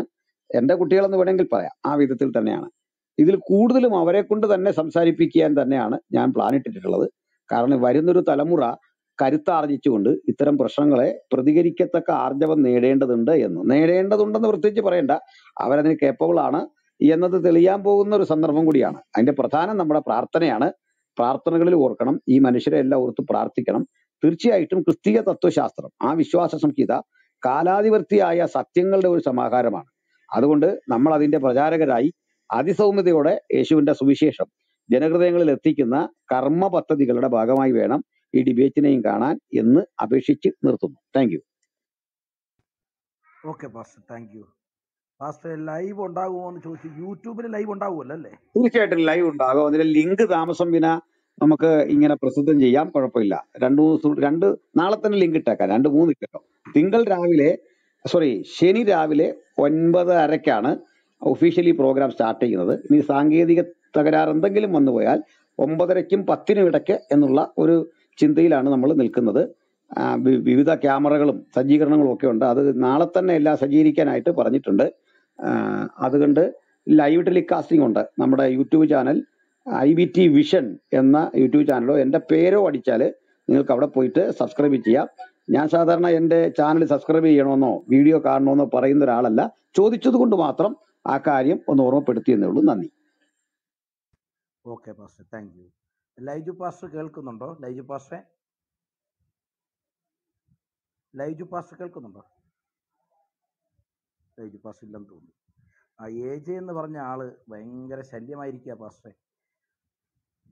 എന്ത് ചെയ്യാന്? ഞാൻ അദ്ദേഹത്തിന് 1-2 വാണിംഗ് കൊടുത്തു. ഹുസൈൻ എന്ന് പറയുന്ന സഹോദരൻ ആ ചോദ്യം വളരെ നല്ലതാണ്. ഞാനൊരു മറുപടി പറയാം. ഹുസൈന്റെ ചോദ്യം മാത്യു 23:9, ഭൂമിയിൽ ആരെയും പിതാവ് എന്ന് വിളിക്കരുത്, ഒരുവൻ മാത്രം നിങ്ങളുടെ പിതാവ്, സ്വർഗസ്ഥൻ തന്നെ. വെള്ള നൈറ്റിയിട്ട് പള്ളിയിലിരിക്കുന്ന കോമഡി പീസുകളെ അച്ഛനെന്നും പിതാവെന്നും വിളിക്കുന്നത് എന്തിനായിരിക്കും? അത് ഈ വെള്ള വസ്ത്രം ധരിച്ചവരുടെ ഒരു ചരിത്രം അങ്ങോട്ട് പറയാം. നമ്മള് ഈ പരിസരങ്ങളിൽ നോക്കിയാൽ ഈ ജേക്കബൈറ്റ് പുരോഹിതന്മാരെ, ഓർത്തഡോക്സ് പുരോഹിതന്മാരെയും കാണാം. സ്വാഭാവികമായിട്ട് ചില ആളുകൾ എന്നോട് പറയാറുണ്ട്, ഇവരെ കണ്ടില്ല, ഒരു മുസ്ലിം ലുക്ക്. തെറ്റാണത്. അവരുടെ ലുക്കാണ് മുസ്ലിങ്ങൾക്ക്. അതിന്റെ കാരണം ഓർത്തഡോക്സ് യാക്കോബായ സഭകള് കൂടുതലും കൾച്ചർ കൊണ്ട് അത് സാമ്യപ്പെട്ടിരിക്കുന്നത് ജൂതന്മാരുമായിട്ടാണ്. താടി വെക്കുന്നത്, തൊപ്പി ധരിക്കുന്നതൊക്കെ ജൂത കൾച്ചറിന്റെ ഭാഗമാണ്. ഈ ജൂത സംസ്കാരം ഏതാണ്ട് അതേപടിയൊക്കെ കോപ്പി അടിക്കാൻ ശ്രമിച്ചതാണ് ഇസ്ലാമിക സംസ്കാരം എന്ന് പറയുന്നത്. അപ്പൊ അത് ഒരു നാടിന്റെ കൾച്ചറാണ്. അപ്പൊ അവര് ഇത്തരം മരുഭൂമി വസിക്കുന്ന ആളുകൾ ലൂസായിട്ടുള്ള നീളമേറിയ വസ്ത്രം ധരിക്കും. അത് വെള്ളയുണ്ട്, പല കളറും ഉണ്ട്, ഒക്കെ ഉണ്ട്. അപ്പോ ഇത് നൈറ്റി ഇട്ടു, വെള്ളപ്പീസ് ഇട്ടു എന്നൊക്കെ പറയുമ്പോൾ ഈ ഹുസൈൻ മുസ്ലിം ആണെങ്കിൽ താങ്കളുടെ സമുദായം ക്രിസ്ത്യാനിറ്റിയെ യഹൂദന്മാരെയും കോപ്പി അടിച്ചിട്ടുണ്ട്, ഭംഗിയായിട്ട് കോപ്പി അടിച്ചിട്ടുണ്ട്. അതിനെയും നൈറ്റി എന്ന് വിളിക്കാൻ കഴിയുമ്പോഴാണ് താങ്കളുടെ ഒരു നിഷ്പക്ഷമതിയാകുന്നത്. പിന്നെ ഈ വസ്ത്രം ഒരു കമ്മ്യൂണിറ്റിയുടെ യൂണിഫോമിന്റെ ഭാഗമായിട്ട് അവർ അണിയുന്നതാണ്. ഞങ്ങൾക്ക് യൂണിഫോമുകൾ ലിഖിതമില്ല, അലിഖിത യൂണിഫോം ഉള്ള ഒരു കമ്മ്യൂണിറ്റിയാണ് ഞങ്ങൾ പെന്തക്കോസ്തൽസ്. കഴിവതും വെള്ളയാണ് ഇടുന്നത്. ഞാൻ കളറൊക്കെ ഇടുന്ന ഒരാളാണ് ഇത് പറയുമ്പോൾ തന്നെ. പക്ഷേ പൊതുരംഗങ്ങളിൽ ഗോസ്പൽ പ്രീച്ച് ചെയ്യുന്ന ഇടത്തൊക്കെ വരേണ്ട ഒരു ഡ്രസ് കോഡ് ഉണ്ട്. ആ ഡ്രസ് കോഡ് പാലിച്ചു പോരുന്നത് ഒരു കമ്മ്യൂണിറ്റിയുടെ ഐക്യതയ്ക്കും അതിന്റെ സംസ്കാരത്തിന്റെ വെളിപ്പെടുത്തലിനൊക്കെ വേണ്ടിയാണ്. ആ ഭാഗം അവിടെ നിൽക്കട്ടെ. രണ്ടാമത്, ഈ പിതാവ് എന്ന് വിളിക്കരുത് എന്ന് ഉദ്ദേശിച്ചത് ദൈവത്തെ വിളിക്കുന്ന, ദൈവപിതാവിന് കൊടുക്കുന്ന ആ വിലയും നിലയും മഹത്വവും മറ്റൊരാൾക്ക് കൊടുത്തുകൊണ്ട് ഇടപെടരുതെന്നാണ് ആ ശരിക്കുള്ള അർത്ഥം. അതുകൊണ്ട് ഒരു മനുഷ്യനെ പിതാവെന്ന് വിളിക്കണമെങ്കിൽ നമ്മൾ അതിന് 2-3 മാനദണ്ഡങ്ങളുണ്ട്. ഒന്ന്, നമ്മുടെ അപ്പനെ നമ്മൾ പിതാവെന്ന് വിളിക്കുന്നു, സ്വാഭാവികം. രണ്ട്, പിതൃസ്ഥാനത്ത് കാണുന്ന മനുഷ്യരുണ്ട്, പ്രായം കൊണ്ടും പക്വത കൊണ്ടും കടപ്പാട് കൊണ്ടും ഒക്കെ അങ്ങനെയുള്ള മനുഷ്യരില്ലേ. മൂന്ന്, ആ, ഈ പുരോഹിതന്മാര്, നമുക്ക് അതിലെടുക്കാവുന്നത് കാത്തലിക് പ്രീസ്റ്റ് ഉണ്ട്, മറ്റ് പുരോഹിതന്മാരുണ്ട്. അപ്പൊ ഇവര് സഭയുടെ എന്താ പറയുക, ഒരു ചർച്ചിന്റെ മുഴുവൻ അജഗണങ്ങളുടെ പരിപാലകൻ എന്നാണ്. അപ്പൊ ആ സമൂഹത്തിന്റെ മേലധികാരി എന്ന നിലയിൽ അച്ഛനെന്ന് വിളിക്കും, അല്ലെങ്കിൽ പിതാവ് എന്നൊക്കെ വിളിക്കാറുണ്ട്. ഇതിലെ തെറ്റാണ് അദ്ദേഹം ചൂണ്ടിക്കാണിച്ചിരിക്കുന്നത്. പക്ഷെ ഇതിൽ പറയുന്നത് ഒരു തെറ്റല്ല, അങ്ങനെ വിളിക്കുന്നതും തെറ്റല്ല. എന്താണ് കാരണം? അത് നിരോധിച്ചിട്ടുള്ള വിളി എന്ന് പറയുന്നത് സ്വർഗസ്ഥ പിതാവ് എന്ന ഏക പിതാവിനെ വിട്ട് ആ രൂപത്തിൽ നമ്മളുടെ മുഴുവൻ പൈതൃകം മറ്റൊരാൾക്ക് ഏൽപ്പിക്കരുത് എന്നാണ്. ഇനി നിങ്ങൾ പറഞ്ഞ പോലെ അല്ല എന്നുള്ളതിന് ഞാനൊരു തെളിവ് തരാം. നിങ്ങളിൽ ഒരുവന് 2 മക്കളുണ്ടെന്നിരിക്കട്ടെ, അതിലൊരുത്തൻ നന്നായിട്ട് ജീവിച്ച ഒരാൾ ധൂർത്ത പുത്രനുമായിരുന്നു എന്ന് പറയുന്ന ഇടത്ത്, അപ്പാ ഞാൻ സ്വർഗത്തോടും നിന്നോടും പാപം ചെയ്തിരിക്കുന്നു, നിന്റെ മകനെന്ന് വിളിക്കപ്പെടാൻ യോഗ്യനല്ല എന്ന് പറഞ്ഞ് കൺവേഴ്സ് ചെയ്ത് വരുന്ന ഒരു മകന്റെ ഉപമ പറഞ്ഞത് ഇതേ യേശു അല്ലേ സാർ? ഇതേ യേശുവാണ് പറഞ്ഞത്. അപ്പൊ അതിന് ആ അർത്ഥം ഇല്ലെന്നാണ് എൻ്റെ അർത്ഥം. അങ്ങനെ ഒരു അർത്ഥമേ അതിനില്ല. താങ്കൾ പറഞ്ഞ ഒരർത്ഥമേ അതിനില്ല. അപ്പൊ ഇങ്ങനെ നിങ്ങൾ വ്യാഖ്യാനിക്കുകയോ ചിന്തിക്കുകയോ ചെയ്യരുത് എന്ന് കൂടെ ഓർമ്മപ്പെടുത്തുന്നു. ഇനി ഞങ്ങളെ സംബന്ധിച്ചിടത്തോളം ഈ ദൈവത്തിന് തുല്യനായിട്ട് മറ്റൊരാളെ കാണത്തില്ല. ഞങ്ങൾക്കുള്ളത് പിതാവും പുത്രനും പരിശുദ്ധാത്മാവുമായ ത്രിയേക സത്യ ദൈവമാണ് ക്രൈസ്തവനെ സംബന്ധിച്ചോളം ദൈവം. എന്നാൽ ഇവിടെ ഒരു മനുഷ്യനെയും ഇതിന് ഈക്വൽ ആയിട്ട് ഞങ്ങൾ കാണുന്നില്ല. എന്നാൽ ഒരു ഇസ്ലാമിന്റെ അവസ്ഥ അതല്ലല്ലോ. അവർക്ക് മുഹമ്മദ് കഴിഞ്ഞാണ് ദൈവം. തൗഹീദ് നിലനിൽക്കണമെങ്കിൽ പോലും മുഹമ്മദിന്റെ പേര് ഉദ്ധരിക്കാതെ നിലനിൽക്കില്ല. അപ്പോ ഈ പാകിസ്ഥാനില് അള്ളാഹുവിനെ വിമർശിക്കുന്ന ആളിന് വധശിക്ഷ 12 വർഷത്തെ ജയിൽ ശിക്ഷയാണെങ്കിൽ മുഹമ്മദിനെ വിമർശിച്ചവന്റെ തല പോവും, അവനെ വെട്ടിക്കൊല്ലും. അപ്പൊ ദൈവം ആരാ? നിങ്ങളെത്തോളം ദൈവം മുഹമ്മദാണ്. അപ്പൊ ഇത് തന്നെ എത്രയോ നിങ്ങൾ ഇങ്ങനെ ഒരു പശ്ചാത്തലത്തിൽ നിന്ന് വന്നുകൊണ്ട് ഇത്തരം ചോദ്യം ഉന്നയിക്കുമ്പോൾ ക്രൈസ്തവരെ സംബന്ധിച്ചിടത്തോളം അതിന് കൃത്യം മറുപടി ഉണ്ട്. ഒപ്പം ബദൽ ചോദ്യങ്ങളും ഉരുത്തിരിയും എന്ന ഒരു ചിന്തയിലേ ചോദിക്കാവൂ. നമ്മുടെ ഈ വിഷയം പോലും നിങ്ങൾ എന്താണ് ഈ രൂപത്തിലാകുന്നത് ഞങ്ങളെ അത്ഭുതപ്പെടുത്തുന്നു. ഇവിടെ നിരീശ്വരന്മാർക്കെതിരെ കൊടുക്കുന്ന മറുപടിയാണ്. നിങ്ങളുടെ പല ആളുകളും പരിണാമ സിദ്ധാന്തത്തിനൊക്കെ എതിരെ ഞങ്ങളുടെ സംഭാഷണങ്ങൾ എടുത്താണ് പലപ്പോഴും നിങ്ങളുടെ ആളുകൾ പോലും ഇവരെ നേരിട്ടിട്ടുള്ളത്. ഓർക്കണം, നിങ്ങൾക്ക് കൂടി പ്രയോജനപ്പെടുന്ന ഒരു പ്രോഗ്രാം, ദൈവവിശ്വാസ സംബന്ധിയായ പ്രോഗ്രാമാണ് നമ്മൾ ചെയ്യുന്നത്. എത്തിസ്റ്റുകളാണ് അപ്പുറത്ത്. അവിടെയും വന്നിട്ട് നിങ്ങൾ ഇങ്ങനെ ഓരോ കാര്യങ്ങൾ ചോദിച്ച് ഈ പണ്ടേ തകർന്നു പോയ മുഹമ്മദിന്റെ വാദങ്ങളെ, അദ്ദേഹത്തിന്റെ അധാർമികമായ ആ ജീവിതചര്യകളെ വീണ്ടും എക്സ്പോസ് ചെയ്യുന്നതിന് നിങ്ങൾ തുനിയരുത് എന്നുകൂടെ ഓർമ്മപ്പെടുത്തി നിർത്തുന്നു. Thank you pastor. അടുത്ത് ബിനു പോൾ ബ്രദറാണ്. അദ്ദേഹം കുറച്ച് നേരമായിട്ട് അദ്ദേഹത്തിന് ഇച്ചിരി കംപ്ലൈൻറ്റും ഉണ്ട്. അദ്ദേഹം നിരീശ്വരവാദികളെ സംസാരിക്കാൻ അനുവദിക്കുന്നില്ലെന്ന്. സംസാരിച്ചു. ഓക്കെ, സംസാരിച്ചോട്ടെ. പറയൂ, കേൾക്കാം. ഓക്കെ. എന്ന് പറഞ്ഞിട്ടുണ്ടെങ്കിൽ നിങ്ങൾ ഈ പറയുന്ന ദൈവം എന്ന് പറയുന്നത് ഇസ്ലാമിന്റെ ദൈവം, അമ്മമാരുടെ ദൈവം, ഇത് മറ്റ് മതങ്ങളിലുള്ള ദൈവം എന്നൊക്കെ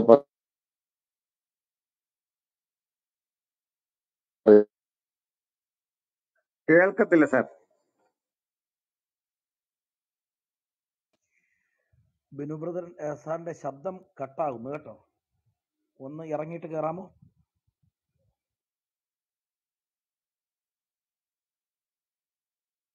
മൈക്ക് ഓണാണ് ബിനു സാർ, നിങ്ങളുടെ മൈക്ക് ഓണാണ്, പക്ഷെ ശബ്ദം വരുന്നില്ല. ഒന്ന് ഇറങ്ങിയിട്ട് കയറാമോ? ഒന്ന് ലീവായിട്ട് വരൂ.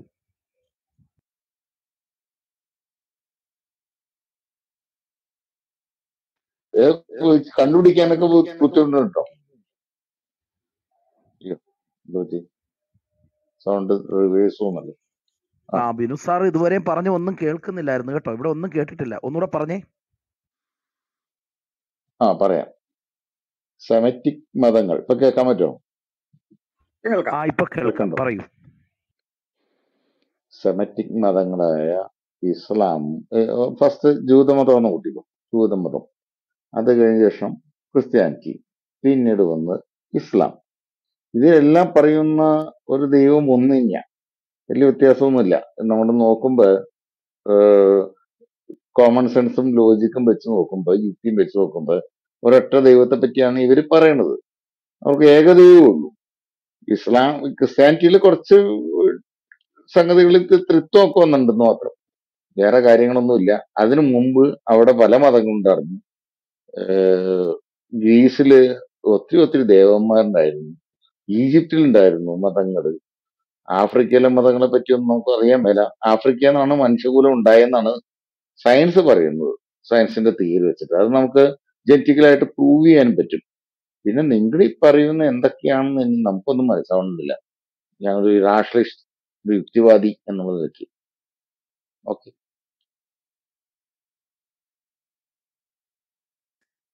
കേട്ടോ. ഓക്കെ, ശരി ശരി. ഉം.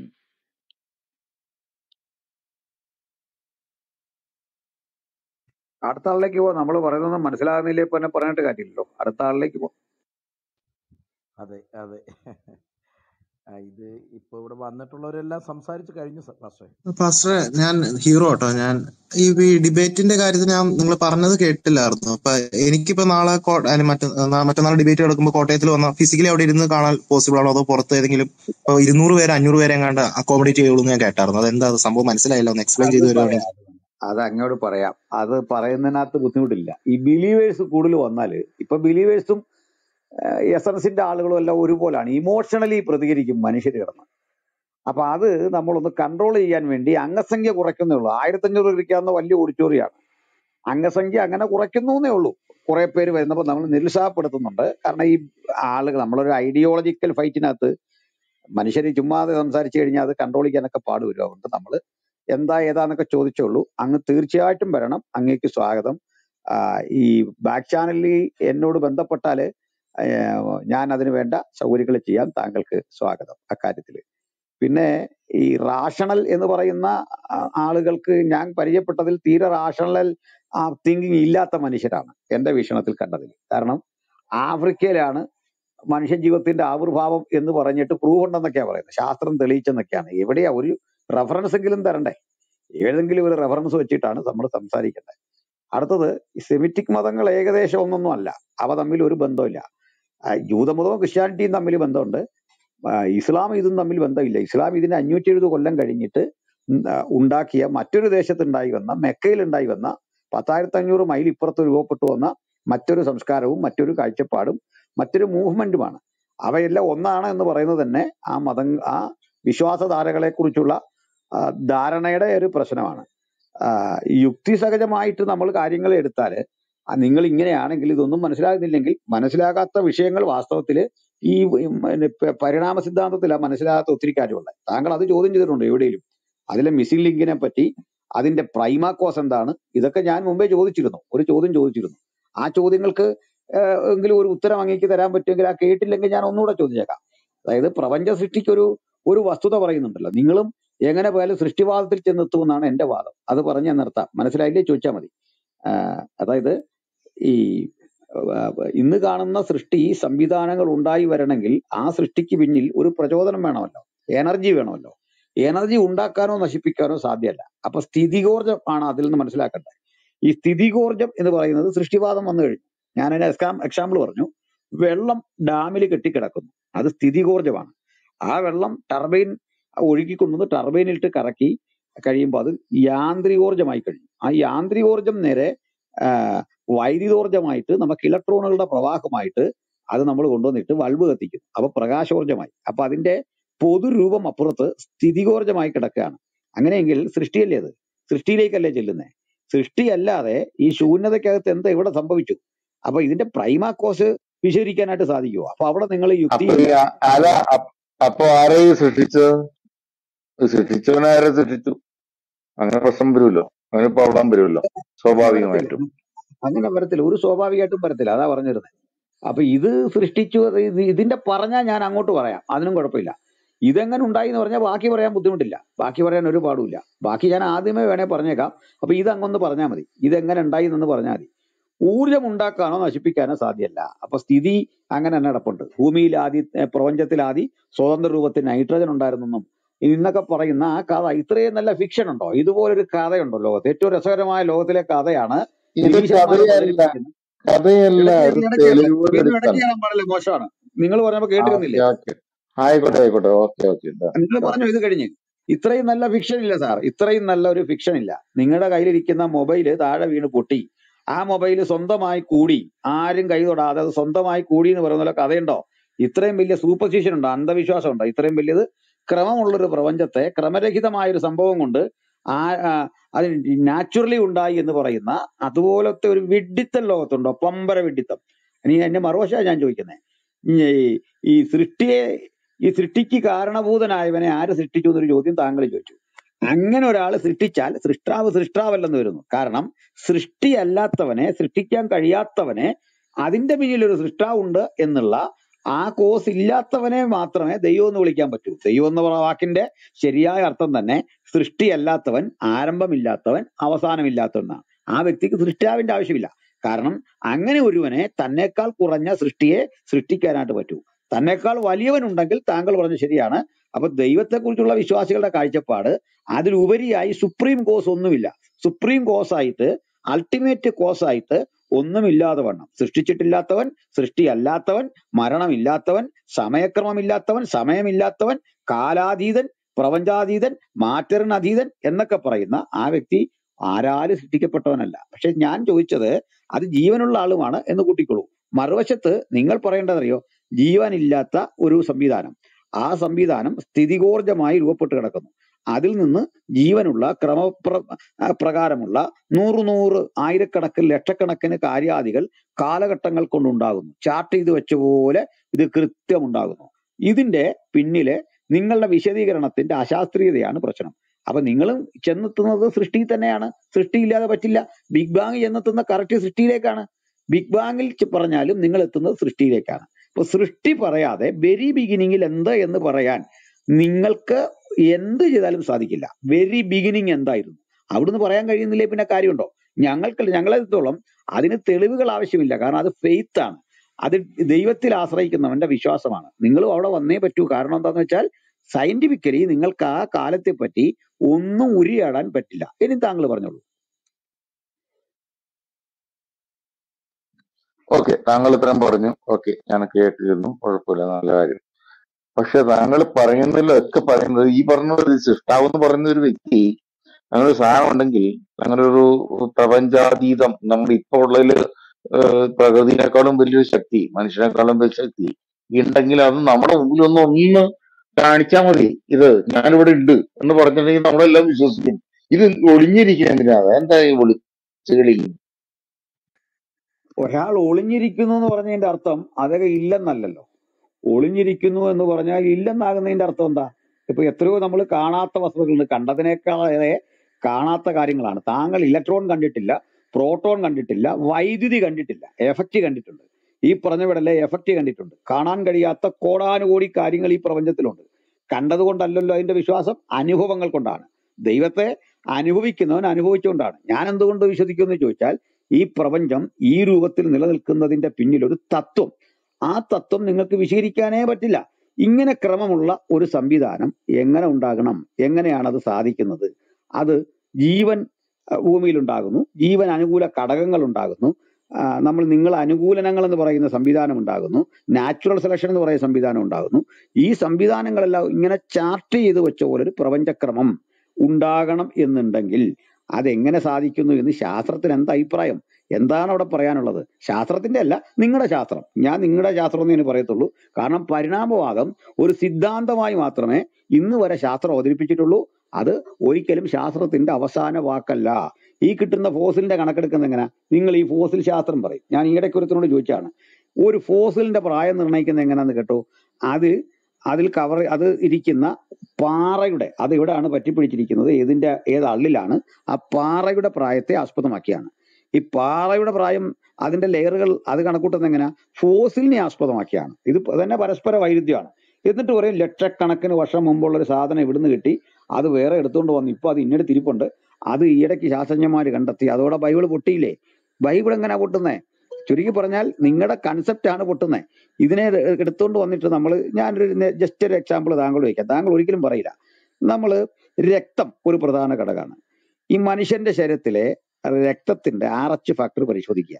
ഇതിന്റെ തൊട്ടടുത്ത് നിൽക്കുന്ന RH ഫാക്ടർ പന്നിയുടെ. നിങ്ങൾ ഈ പറഞ്ഞു വരുന്ന പരിണാമക്രമത്തിൽ മനുഷ്യൻ ഇവിടെ നിൽക്കുന്നു, പന്നി ഇവിടെ നിൽക്കുന്നത് നിങ്ങൾ ഓർക്കണം. ഇവ തമ്മിൽ ഒരു ബന്ധമില്ല. ഈ ബ്ലഡുകൾ തമ്മിലാണ് ഏറ്റവും അധികം മാച്ച് വരുന്നത് മറ്റേത് ജീവജാലങ്ങളെക്കാളും. ഇതെങ്ങനെ നിങ്ങൾ വിശദീകരിക്കും? എന്തുകൊണ്ടാണ് ഈ സംഭവിക്കുന്നത്? വല്ല ഉത്തരം പറയാൻ പറ്റുമോ? അപ്പൊ പിന്നെ അതിന്റെ കാര്യം ഇത്രേ ഉള്ളൂ. ഏതോ കുറെ ആളുകൾ ഇങ്ങനെ പരിണാമം ശരിയാണെന്ന് പറഞ്ഞു, അവിടുന്ന് ഒരു തെളിവ് കിട്ടി, ഇപ്പുറത്തുനിന്ന് ഒരു പോസിൽ കിട്ടി. ഇതിന്റെ അടിസ്ഥാനത്തിൽ പറയുന്ന ഒരു അന്ധവിശ്വാസമല്ലാതെ you cannot proof, anybody can proof. അതുകൊണ്ടാണ് ഈ പരിണാമ സിദ്ധാന്തം എവിടെയെങ്കിലും ഒരു സംവാദത്തിന് വിധേയമാക്കി കണ്ടിട്ടുണ്ടോ? ആരെങ്കിലും കേട്ടിട്ടുണ്ടോ? ഞാൻ പറയുന്നത് ജീവപരിണാമം, രാസപരിണാമമല്ല, ജീവപരിണാമമാണ്.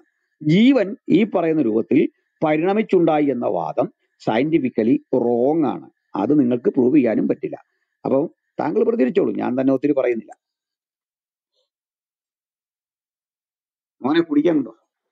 ഹലോ, പറയാമോ? പറയൂ പറയൂ. 2002 ബയോളജിക്കുള്ള നോബൽ സമ്മാനം കിട്ടിയ ആള് ഈ ജൈവ പരിണാമം എന്നുള്ള സംഗതി ഇന്നപ്പെട്ട ഈ നശിച്ചുപോയ സ്പീഷീസുകളുടെ അതിന്റെ DNA ഈ ഫോസിലുകളിൽ നിന്ന് എടുത്തിട്ട് അത് കണ്ടുപിടിച്ചാണ്. അതിനുകൊണ്ടാണ് പുള്ളിക്ക് ഇത് കിട്ടിയത്. അപ്പൊ തെളിവില്ല തെളിവില്ല തെളിവില്ല തെളിവില്ല എന്ന് പറഞ്ഞുകൊണ്ടിരുന്നിട്ട് വല്ല കാര്യമുണ്ടോ? അദ്ദേഹത്തിന്റെ പേര് ഇച്ചിരി പ്രശ്നമാണ്, പോളണ്ടുകാരനാണ്. അത് ഞാൻ പറയാം, വിക്കിപീഡിയ ഒന്ന് സെർച്ച് ചെയ്യേണ്ടി വരും, അത്രേ ഉള്ളൂ. സംഗതിക്ക് ഓക്കെയാ. അല്ല, എനിക്ക് വിക്കിപീഡിയ നോക്കേണ്ട കാര്യമില്ല. ഞാൻ എന്ത് പോയി പറഞ്ഞാ നോക്കണ്ടേ? അങ്ങക്കല്ലേ അറിയാവുന്ന, അങ്ങ് വിക്കിപീഡിയ നോക്കിയിട്ട് ആ പേരിഞ്ഞു.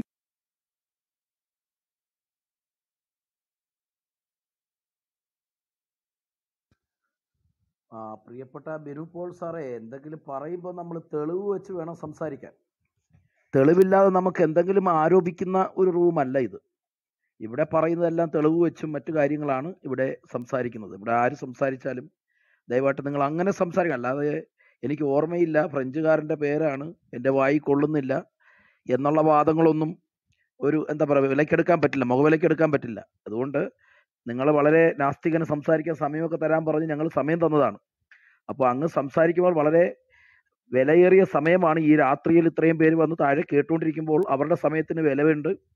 ആ വില കൽപ്പിച്ചുകൊണ്ട് തന്നെ നിങ്ങൾ എന്തെങ്കിലും പറയുമ്പോൾ അത് എന്താണ് നിങ്ങൾ പറയുന്നതെന്നുള്ള ബോധ്യവും അതിനുള്ള തെളിവോട് കൂടി സംസാരിക്കാൻ ശ്രമിക്കുക. ഇപ്പം നിങ്ങളുടെ മൈക്ക് ഓണാണ്, എന്തെങ്കിലും പ്രശ്നമുണ്ടെങ്കിൽ ഒന്ന് ഇറങ്ങിക്കയറും.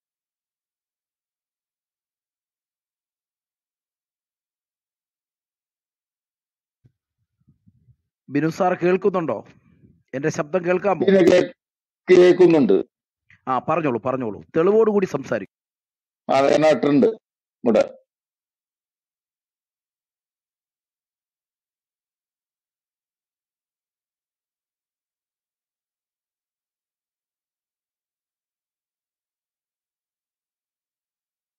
മനസ്സിലായില്ലേ?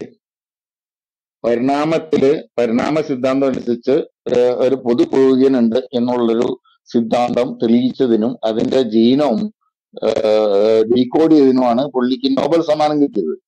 അതിന് പിടിയിട്ടോ എല്ലാം ജീനോം വരെ എന്നറിയാമോ?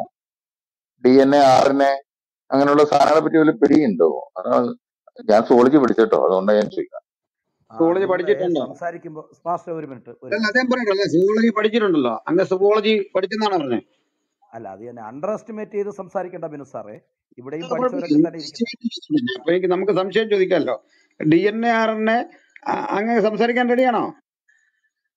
ആയിക്കോട്ടെ, എനിക്കറിയാവുന്ന ഒരു സംസാരം. RNA എന്താണ്? ഈ മതപുസ്തകങ്ങളെക്കാളും എന്തായാലും വളരെ കറക്റ്റാ. എന്തായാലും 100%, 90%.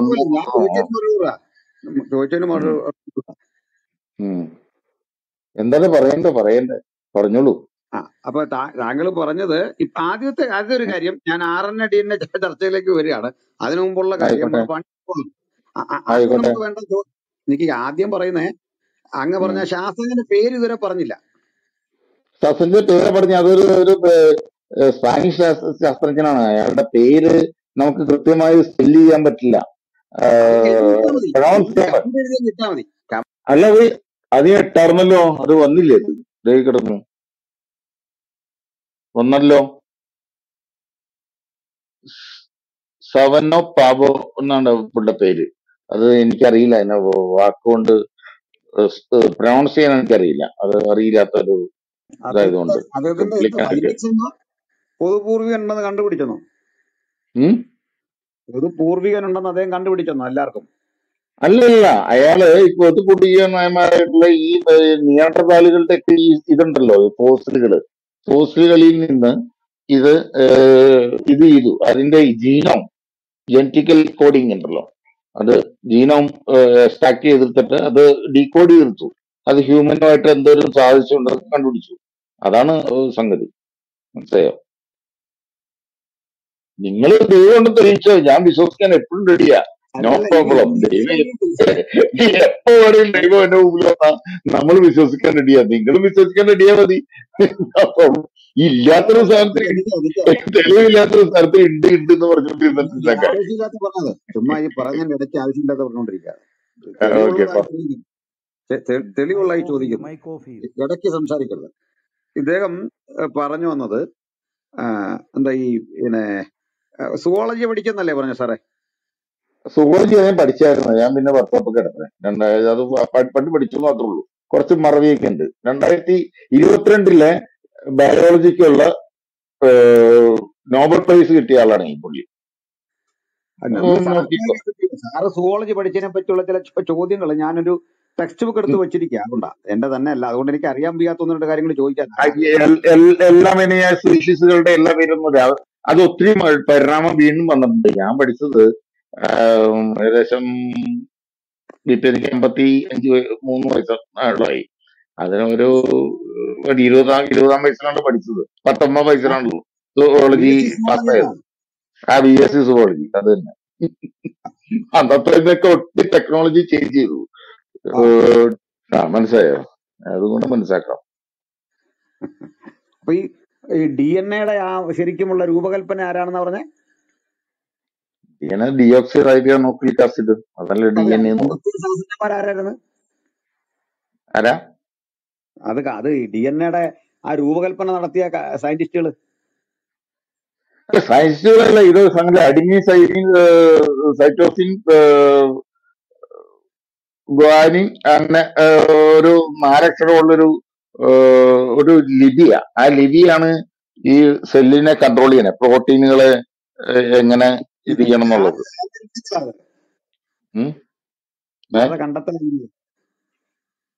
കണ്ടെത്തല് എന്നാ സംശയം? അത്ര തന്നെ അറിയാവുന്ന ഏതെങ്കിലും ഇവിടെ ഒരു നാസ്തികം പോലില്ലേ, എല്ലാരും മതവാദികളാണ്. ഞങ്ങൾ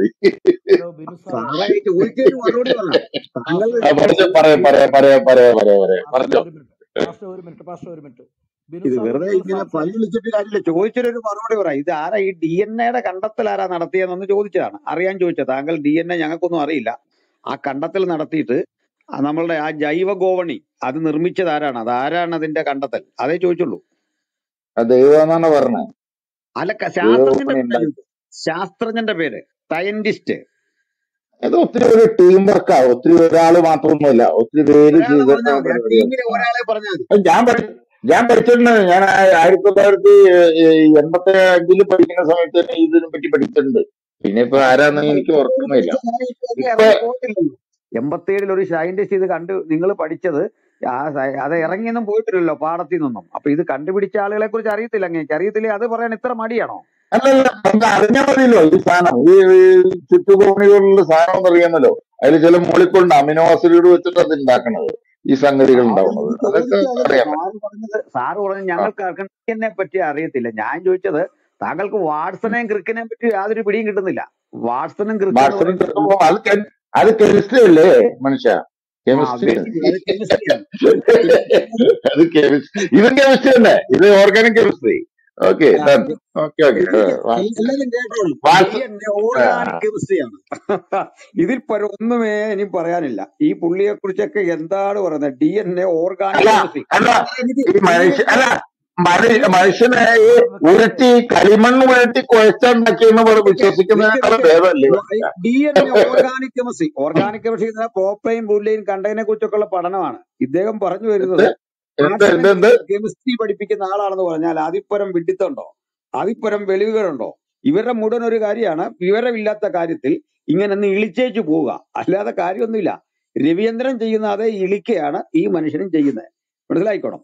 ഇവരുടെ മുഴുവൻ പാപ്പരത്ത് ഇപ്പൊ കേട്ടിരിക്കുന്നവർക്ക് മനസ്സിലാവും, വലിയൊരു സംഭവം പോലെ വന്നാണ്. ഈ ഡോക്ടർ ക്രിക്കും അതുപോലെ തന്നെ, ഞാനിത് കൃത്യം പറയാൻ കാരണം, ക്രിക്ക് നോബൽ പ്രൈസ് വിന്നറാണ്, അദ്ദേഹം ക്രിസ്ത്യനാണ്. ഇതിലേക്കാണ് ഞാൻ അദ്ദേഹത്തെ കൊണ്ടുവന്നത്. മനസ്സിലായില്ലേ? അന്തസാർന്ന വിശ്വാസിയാണ്. Professor മാൽക്കൺ ഡീസൺ was hell of the enzyme biology department, Cambridge university. He also is A convinced Christian. മനസ്സിലാക്കണം, also convinced Christian. There are many more Bible believing scientists. Dr. Crick and Nobel Prize winner which Watson discovered the structure of DNA. നിങ്ങൾ നോക്ക്, Google ചെയ്ത് നോക്ക്, മനസ്സിലായില്ലേ? ഈ D N എയുടെ structure ചെയ്ത ആളിനെ അറിയില്ല. ആ ഡി എൻ എ സ്ട്രക്ചർ ചെയ്ത ആള് കെമിസ്ട്രി ആണെന്ന് പറഞ്ഞു കഴിഞ്ഞാൽ, ഇതൊക്കെ കെമിസ്ട്രി ആണെന്ന് പറഞ്ഞു കഴിഞ്ഞാൽ ഇവരുടെ ശാസ്ത്രബോധം നിങ്ങൾ ഓർക്കണം. നമ്മൾ എന്താണ് ചെയ്യുക? അവസാനം മണ്ണ് കുഴച്ച് മനുഷ്യനെ ഉണ്ടാക്കിയെന്ന് കളിയാക്കിയിട്ട് പോവാ. ഇത്രയും വലിയ വിഡ്ഢിത്തം ഇവിടെ വന്ന് പറയാൻ വേണ്ടി ഒരു ഉളുപ്പുമില്ലാത്ത ഇവരെ തൊലിക്കട്ടിക്ക് നമോവാകുമെന്നല്ലാതെ വേറെന്താ പറയണ്ടേ? ഇതൊക്കെ തന്നെ 29-ാം തീയതി സംഭവിക്കാൻ പോകുന്നതെന്ന് ഞാൻ അഡ്വാൻസ് ആയിട്ട് ഒരു സൂചന മാത്രം തന്ന് നിർത്തുകയാണ്. Okay okay പാസ്റ്റേ, thank you പാസ്റ്റേ. ഞാനും വിചാരിച്ചു ഇപ്പൊ ഇദ്ദേഹം ഏതാണ്ടൊക്കെ ഇപ്പൊ അങ്ങ് പറഞ്ഞ് അങ്ങ് ഇവിടെ അങ്ങ് തകർക്കുമെന്നൊക്കെയാ വിചാരിച്ചത്. പ്രതീക്ഷകളെല്ലാം അസ്തമിച്ചു പോയി. 87 പുള്ളി പഠിച്ച പേടിച്ചിരിക്കായിരുന്നു സാർ. പറയും. ഇത് എനിക്ക് തോന്നുന്ന ഈ ഡൈജസ്റ്റ് പഠിച്ച ബോധം പോലും ഇല്ല.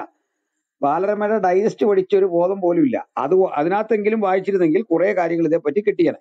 ഡി എൻ എ പറ്റി വല്ലതും അറിയോ, ആർ എൻ എ പറ്റി വല്ലതും അറിയോ എന്ന് ചോദിച്ചാൽ അത് കണ്ടുപിടിച്ചവനെ കുറിച്ച് അറിയത്തില്ല. പലരും ഉണ്ടെന്ന്, ഇത് കണ്ടുപിടിച്ച പലരും ഉണ്ട്. ഇവരൊക്കെ ഗോസ്പിൾ ബ്രീച്ച് ചെയ്യുന്ന ആളുകളാണ്. മനസ്സിലായില്ലേ? മൈക്കൽ വാരുടെ വൈദ്യുതിയുടെ പിതാവ് ഗോസ്പിൾ ബ്രീച്ച് ചെയ്യുന്ന ആളാണ്. ദന്തക്കാരുടെ മാത്തമാറ്റീഷ്യൻ, യുക്തിബോധത്തിന്റെ പിതാവാണ്. യുക്തി വിചാരധാര സമൂഹത്തിന് കൊടുത്ത ആധുനിക യുക്തിചിന്തയുടെ പിതാവാണ്. അദ്ദേഹം കൺവിൻസ്ഡ് ക്രിസ്ത്യനാണ്. അന്നേരമാണ് ഇവിടുന്നോട് ചോദിക്കുന്നത്, നിരീശ്വരനാണ്, റാഷണലാന്നൊക്കെ ചുമ്മാ അടിച്ചു വിടുക. വല്ല ബോധമുണ്ടോ, വല്ല വിവരമുണ്ടോ? ആദ്യം സംസാരിക്കാൻ വരുമ്പോ ആളും തരവും കണ്ട് സ്ഥലം കണ്ടേ സംസാരിക്കാൻ പാവുള്ളൂ. അതുകൂടെ ഓർമ്മപ്പെടുത്താം, അല്ലെങ്കിൽ അവസ്ഥ ഇതായിരിക്കുമെന്ന് ശേഷം യുക്തന്മാരോടെ പഠിക്കുന്നത് നല്ലതാണ്. ഡി എൻ എ കെമിസ്ട്രിയായിട്ട് ബന്ധപ്പെട്ട വിഷയമാണെന്ന് പറഞ്ഞവരുടെ ബോധം നിങ്ങളൊന്ന് ഓർത്താൽ മതി. അതിപ്പരൊക്കെ എന്താ പറയണ്ടേ? ഇത് മൊത്തത്തിലുള്ള പ്രശ്നമാണ്. ഇനിയും ഇത്തരം വിഡ്ഢിത്തങ്ങൾ നമ്മൾ കേൾക്കാണ്ടിരിക്കുന്നുള്ളൂ.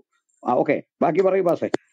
അല്ല അത് പറഞ്ഞത് കാരണം ഞാൻ പറഞ്ഞത് ഇവരുടെയൊക്കെ ഒരു തെറ്റായ ധാരണ എന്ന് പറയുന്നത്, ഈ പെന്തക്കോസ്തിലെ പാസ്റ്റർമാരും പെന്തക്കോസ്തുകാരെന്നൊക്കെ പറഞ്ഞാൽ ഇവർക്കാർക്കും വിദ്യാഭ്യാസമില്ല, വിവരമില്ല, ഇവർ പഠിച്ചിട്ടില്ല. ഇവരേതാണ്ട് ഇങ്ങോട്ട് ജനിച്ചു വീണപ്പോൾ കുറച്ച് ദിവസം കഴിഞ്ഞപ്പോൾ മലയാളം വായിക്കാൻ പഠിച്ചിട്ട് ഈ ബൈബിളും എടുത്തുകൊണ്ട് നടക്കുന്നെന്നാണ് ഇവരുടെയൊക്കെ ചിന്ത. അതുകൊണ്ടാണ് ഇങ്ങനെ ഈ റൂമിൽ വന്നിട്ട് അദ്ദേഹം വിചാരിച്ചു ഇങ്ങനെ ഡയലോഗും അടിച്ച് 4 ചിരിയും ചിരിക്കുമ്പോൾ അദ്ദേഹം ജയിച്ചു പോകാമെന്ന് വിചാരിച്ചു. വിജയശ്രീലാളിതനായി കരങ്ങൾ ഉയർത്തി മുദ്രാവാക്യം വിളിച്ച് പോകാമെന്ന് വിചാരിച്ചു. അതാ പറ്റിയത്. ഒരു കാര്യം കൂടെ, അദ്ദേഹം പറഞ്ഞ ഔട്ട്, പുള്ളിയെ പുറത്താക്കിയത് ഈ പല്ലിളിച്ചോണ്ട് വെറുതെ ഇരുന്നോണ്ടാണ്. മനസ്സിലായില്ലേ? നമ്മളിവിടെ ചർച്ചയ്ക്ക് കൂടുന്നതാണ്. മനസ്സിലായില്ലേ? ഒരാൾ ചർച്ച ചെയ്യുമ്പോഴേക്ക് നിങ്ങളോട് ചോദിച്ച ചോദ്യത്തിന് ഉത്തരവില്ല. നിങ്ങളുടെ ഇളിക്ക കേൾക്കാനിരിക്കുകയല്ലേ ഇവിടെ ആരും. രാത്രിക്ക് മനുഷ്യൻ കാര്യങ്ങൾ പഠിക്കാനും ചർച്ച ചെയ്യാനും ഇരിക്കുകയാണ്. അവിടെ വരുമ്പോഴേക്ക് സംസാരിക്കുന്നതിന്റെ ഇടയ്ക്ക് നിങ്ങൾക്ക് ഉത്തരവില്ല. നിങ്ങൾ കെമിസ്ട്രി പറഞ്ഞിട്ട് ഫിസിക്സിലേക്ക് പോകും, അത് പറഞ്ഞിട്ട് ബയോളജിയിലേക്ക് പോകും. നിങ്ങൾ പണ്ഡിതനെ പോലെ ഇവിടെ വന്നേ. എന്നാൽ ഇവിടെ സാധാരണ വരുന്ന മനുഷ്യരൊക്കെ അവർ പറയാറുണ്ട്, എന്റെ അഭിപ്രായം തന്നെ ഇങ്ങനെയാണെന്ന് തോന്നുന്നു, ഞാൻ വന്ന് കണ്ടുപിടിച്ച് പറയാം. താങ്കൾ വന്നിട്ട് ഇപ്പൊ നോബൽ സമ്മാനം കിട്ടിയ കഥയും പറഞ്ഞുകൊണ്ട് വരിക. യുക്തന്മാർക്ക് നൊബേൽ സമ്മാനമോ ശാസ്ത്രത്തിന്? നിങ്ങൾ ഇത് ആരോടാ സംസാരിക്കുന്നത്? വിവരദോഷികൾ ആയിട്ടുള്ള യുക്തന്മാർക്ക് ഇവിടെ സമ്മാനം കിട്ടുന്നത്. നിങ്ങൾക്ക് കിട്ടിയിരിക്കുന്നതിനൊക്കെ നൊബേൽ പ്രൈസ് കിട്ടിയിട്ടുള്ളത് വാസ്തവത്തിൽ ഈ സാഹിത്യത്തിനാ. പോയി കഥ എഴുത്, അതിനകത്ത് കിട്ടും. മനസ്സിലായില്ലേ? ലോകത്തിൽ ഇന്ന് വരെ കിട്ടിയ നോബൽ പ്രൈസ് സമ്മാനങ്ങളിൽ 69% ക്രൈസ്തവർക്ക് കിട്ടിയാണ്. ക്രൈസ്തവർക്കും ജൂതന്മാർക്കുമാണ്. ഈ നിരീശ്വരന്മാരുടെ ആകപ്പാടെ കിട്ടിയ സംഭാവന 9%. ആ 9% നോവലിനാ കൂടുതലും. അപൂർവം കുറെ സയന്റിസ്റ്റുകൾ അവർക്കിടയിലുണ്ട്. അതുപോലെ തന്നെ ഒരേ സമയത്ത് ഈ ശാസ്ത്രജ്ഞനായിരുന്നു കൊണ്ടും സുവിശേഷകനായിരുന്നു കൊണ്ടും ഇത്തരം വിഷയങ്ങളെ കണ്ണിച്ചൊരു മനുഷ്യനാണ് ഡോക്ടർ വിക്ടർ പിയേഴ്സ്. വിക്ടർ പിയേഴ്സിന്റെ പുസ്തകം OM ഇന്ത്യയിൽ കിട്ടും. വലിയ വിലയില്ല, 170 രൂപ കൊടുത്താൽ കിട്ടും.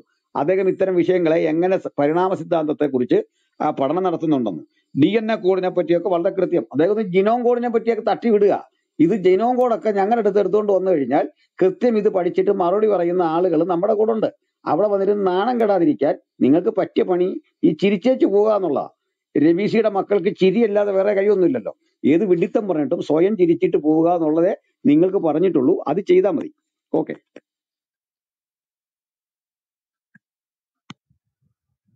Okay pastor, thank you.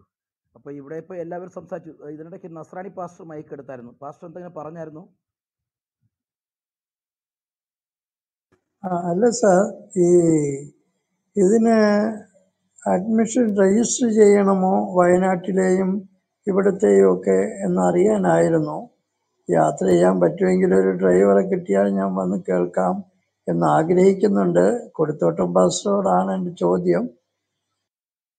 അച്ഛൻ ധൈര്യമായിട്ട് ഇങ്ങ് പോരെ, എന്നെ വിളിച്ചിട്ട് ഇങ്ങ് പോന്നാ മതി. നമ്പർ അറിയാമല്ലോ, നമ്പർ ഞാൻ അറിയാം. അങ്ങോട്ട് തരാം.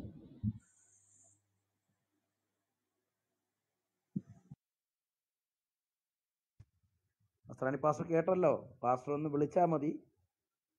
പാസ്റ്റർക്ക് സ്പെഷ്യൽ കൺസിഡറേഷൻ. താങ്ക് യു, സ്തോത്രം. Okay okay okay. ഇപ്പൊ വന്നിരിക്കുന്ന ബിനു, ഈ നേരത്തെ വന്നിട്ട് പോയ ബിനു പേര് മാറി വന്നേ അല്ലല്ലോ, അല്ലെങ്കിൽ സംസാരിക്കും. DP ഒന്ന് മാറിയതാ, ഞാൻ താഴോട്ട് ഇറങ്ങുക. ഓ Binu brother, okay okay okay. ഓ നമ്മുടെ ബിനു ബ്രദർ, ഓക്കെ. അല്ല നേരത്തെ ഇപ്പൊ സംസാരിച്ചു പോയ ബിനു പോളാണോന്ന് അറിയാം. ലൈജു പാസ്റ്റർ ഉണ്ടോ? ലൈജു പാസ്റ്റർ സംസാരിച്ചുകൊണ്ടിരുന്നപ്പോൾ അദ്ദേഹം ഇടപെട്ടപ്പോൾ ലൈജു പാസ്റ്റർ ഇടയ്ക്കങ്ങ് നിർത്തി. എന്തെങ്കിലും പറയാനുണ്ടോ ലൈജു പാസ്റ്ററെ? ലൈജു പാസ്റ്റർ കേൾക്കുന്നുണ്ടോ? ലൈജു പാസ്റ്റർ, ലൈജു പാസ്റ്റർ ഇല്ലെന്ന് തോന്നുന്നു. ഓക്കെ പാസ്റ്റർ, അപ്പൊ ഇവിടെ ഇപ്പോൾ ഏകദേശം വന്നവരെല്ലാം സംസാരിച്ചു കഴിഞ്ഞു. ഇനി പാസ്റ്റർ ആ വിഷയങ്ങൾ ഒന്നുകൂടി ഒന്ന് ചുരുക്കി ഒന്ന് പറഞ്ഞു നിർത്താം. സഹോദരന്മാരെ, ഞാന് ഈ അവസാന ഘട്ടമാകുമ്പോ എനിക്ക് വലിയൊരു സന്തോഷവും ആവേശമൊക്കെ ഉണ്ട്. ഇത് ഇവരുടെ നിരീശ്വരന്മാരുടെ ഒരു പൊതു സ്വഭാവമാണ് ഈ കണ്ടത്. ഇവരുടെ ഏറ്റവും വലിയ കഴിവ്, ഇപ്പം ചള്ള കുഴച്ച് മനുഷ്യനെ സൃഷ്ടിച്ചു. നമ്മളെ ബൈബിളിൽ അങ്ങനെ ഇല്ല, ഇല്ലാത്തൊരു കാര്യം പറഞ്ഞ് കളിയാക്കുക. അപ്പൊ ഇനി ഇനി അങ്ങനെ അങ്ങ് കൂട്ടിക്കോ. അപ്പൊ ഒരു ഓൾമൈറ്റി ഉള്ളത് കൊണ്ടാണ്, സർവശക്തൻ ഉള്ളത് കൊണ്ടാണ് നമ്മൾ അങ്ങനെ ചിന്തിക്കുന്നത്. സർവശക്തൻ ഒരാളില്ലേ, അപ്പൊ ഓക്കെ, അതിനകത്ത് അർത്ഥമില്ല. സർവശക്തന് മണ്ണിൽ നിന്നല്ല, ഒരു പുൽക്കൊടിയുടെ തുമ്പിൽ നിന്നോ ഉച്ചാരണം കൊണ്ടോ ഒക്കെ സൃഷ്ടിക്കാൻ പറ്റുന്നവനാണ് ഓൾമൈറ്റി എന്ന് പറയുന്നത്. അത് വിശ്വാസമാണ്. അപ്പോ ഇനി അത് തെറ്റാണ് എന്ന വാദത്തിലാണ് ഇവർ ഈ പരിണാമവാദം കൊണ്ട് വരുന്നത്. അവരതല്ലേ തെളിയിക്കണ്ടേ? അതിന് ഇവിടെ കിടന്ന് കളിയാക്കിയിട്ട് കാര്യമില്ല. അതെ, നിങ്ങൾക്കെല്ലാം അബദ്ധം പറ്റിയതേ, ഞങ്ങൾ ശരിയായ ഒരു കാര്യം പറയാൻ പോവാണ്. എന്താ പറയുന്നത്? ആഫ്രിക്കയിൽ നിന്നെങ്ങാണ്ട് ഒരു അസ്ഥികൂടം കിട്ടി, അതും മനുഷ്യന്റെ അത് വെച്ച് പഠിച്ചിട്ട് ഒരുത്തിന് നോബൽ പ്രൈസ് കിട്ടി. പൊതുപൂർവികനുണ്ടെന്ന് പുള്ളി തെളിയിച്ചു. സുഹൃത്തെ, പൊതുപൂർവികനുണ്ടെന്ന് ഇന്നല്ല തെളിഞ്ഞ, മനുഷ്യരാശിക്ക് പൊതുപൂർവികനുണ്ടെന്ന് വിശ്വസിക്കുന്ന ആൾക്കാരാണ് ഞങ്ങള്. മനസ്സിലായില്ലേ? പൊതുപൂർവികൻ മനുഷ്യർക്കുണ്ടെന്ന് പണ്ടേ വിശ്വസിക്കുന്ന, ഇന്നും വിശ്വസിക്കുന്ന ഞങ്ങളെടുത്ത് ഇത് വന്ന് പറയുക. ആരാണ് എന്താണെന്ന കാര്യത്തിലാണ് സംശയവും തർക്കവും ഉള്ളത്. പിന്നെ എല്ലാരും കേൾക്കുക, ഈ നിയാണ്ടർത്താൽ മനുഷ്യൻ, ക്രോമാക്ടൻ മനുഷ്യൻ, ഹോമോ ഇറക്ടിക്സ് മനുഷ്യൻ, ജാവ മനുഷ്യൻ, പീക്കിംഗ് മനുഷ്യൻ, ഇങ്ങനെയൊക്കെയുള്ള ജീവജാലങ്ങളുടെ ഫോസിലുകൾ, അതിഭീകരന്മാരായ അതികായന്മാരായ മനുഷ്യരുടെ ഫോസിൽ കിട്ടുന്നുണ്ട്. അത് ആഫ്രിക്കയിൽ നിന്ന് കിട്ടി, വേറെടുത്തുനിന്ന് കിട്ടി. ഇതിനെന്ത് കുഴപ്പം? ഇത് നമുക്കൊന്ന് പഠിച്ചിട്ട്, ഇങ്ങനെയുള്ള ഈ രീതികളെ കുറിച്ച് പഠിച്ചിട്ട് നിങ്ങൾ ബൈബിളിലേക്ക് തിരിയും. അക്കാലത്ത് ഭൂമിയിൽ മല്ലന്മാരുണ്ടായിരുന്നു, അവരായിരുന്നു പുരാതന കാലത്തെ കീർത്തിപ്പെട്ട മനുഷ്യർ. ഉൽപ്പത്തി 6 നിങ്ങൾ പഠിക്കണം. ഈ പറയപ്പെട്ട സംഭവങ്ങളുമായി ഏതെങ്കിലും തരത്തിൽ കണക്റ്റഡ് ആകുന്ന ഒരേ ഒരു ആധ്യാത്മിക കൃതി വിശുദ്ധ ബൈബിളാണ്. ഇനി ഇവര് പറയുന്ന പോലെയാണോ അതിന്റെ വിശദീകരണം എന്നുള്ള കാര്യത്തിൽ നമുക്ക് വിയോജിപ്പുണ്ട്.